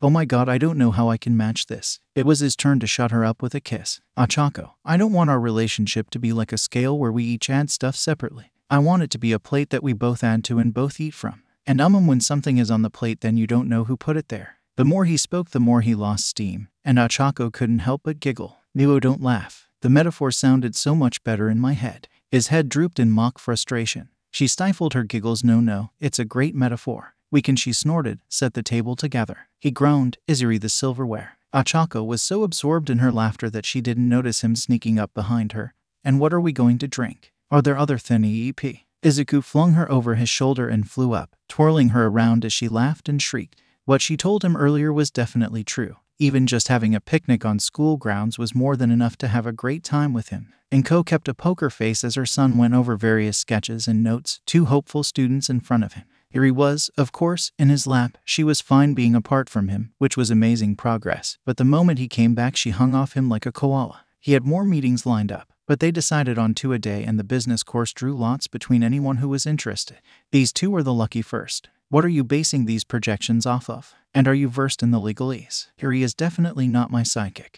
And using real-world mascots may not be covered if they're people. Izuku asked as he slid the folder toward the left student, a girl with shining red hair and 6 extra articulated fingers. She looked a little flustered, but cleared her throat. I'll state up front that I'm not sure about that last bit, but as her guardian, can't you give special dispensation? I mean, did you see the designs? Izuku looked conflicted, and Inko understood why. The sketches for the Eri figurines were incredible. There was one which could latch onto an articulated figure of him, and a chibi plush with a large head. It was more adorable than Inko could bear, and she would buy 3 the moment they came out. The first offer definitely focused more on displayable merchandise. Even the wearable lotus crowns were designed to be premium products. Izuku looked at Eri and took back one of the folders to show her. Eri, what do you think? There's no wrong answer. And no matter what you think, we might decide something else, but your opinion is important. Do you like these dolls of you? They're highly articulated and collectible. The business course student closed her mouth quickly at the glare Izuku shot her, at least until it took the wind out of his sails. Is it like she concentrated a bit? Cutely scrunching her eyes, the super duper rare redacted Galmite figurine that you showed me. He sputtered a little, clearly not expecting his kid to remember something that he probably mentioned offhand.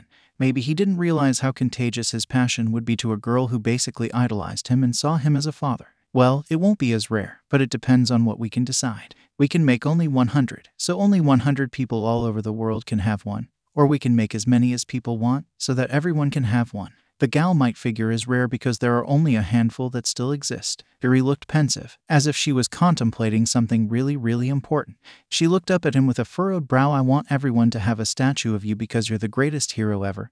But I also want everyone who has a statue of you to think it's super important like you think that your statue is. Her son was tearing up with emotion, the petals in his lotus-like sclere bouncing in his eyes. Inko felt moisture in her eyes as well. How could Uri say something so endearing so innocently? Izuku hugged her close and pushed the folder back to the business student, before realizing he lost the thread. And no, Uri, the question was about statues of you. Would you feel comfortable with people having dolls that are based off of you? The child decided to give his heart a 1-2 punch, apparently, because her last response wasn't enough. Only if my doll comes with your doll, so it stays safe in its new house. At this point, the business students were crying as well. The one who made the current proposals took back her folder and collected herself. Well, Midoriya, there's one other thing I wanted to talk to you about. She hesitated as Izuku looked at her. That redacted Galmite, it wouldn't happen to be up for trade. Her answer was a glare as Izuku quickly took the folder from the next student, opened it, and slammed it shut so fast Inko thought she saw some lightning from his quirk. He slid it back with a glare stronger than he sent to the first girl. No, Lute.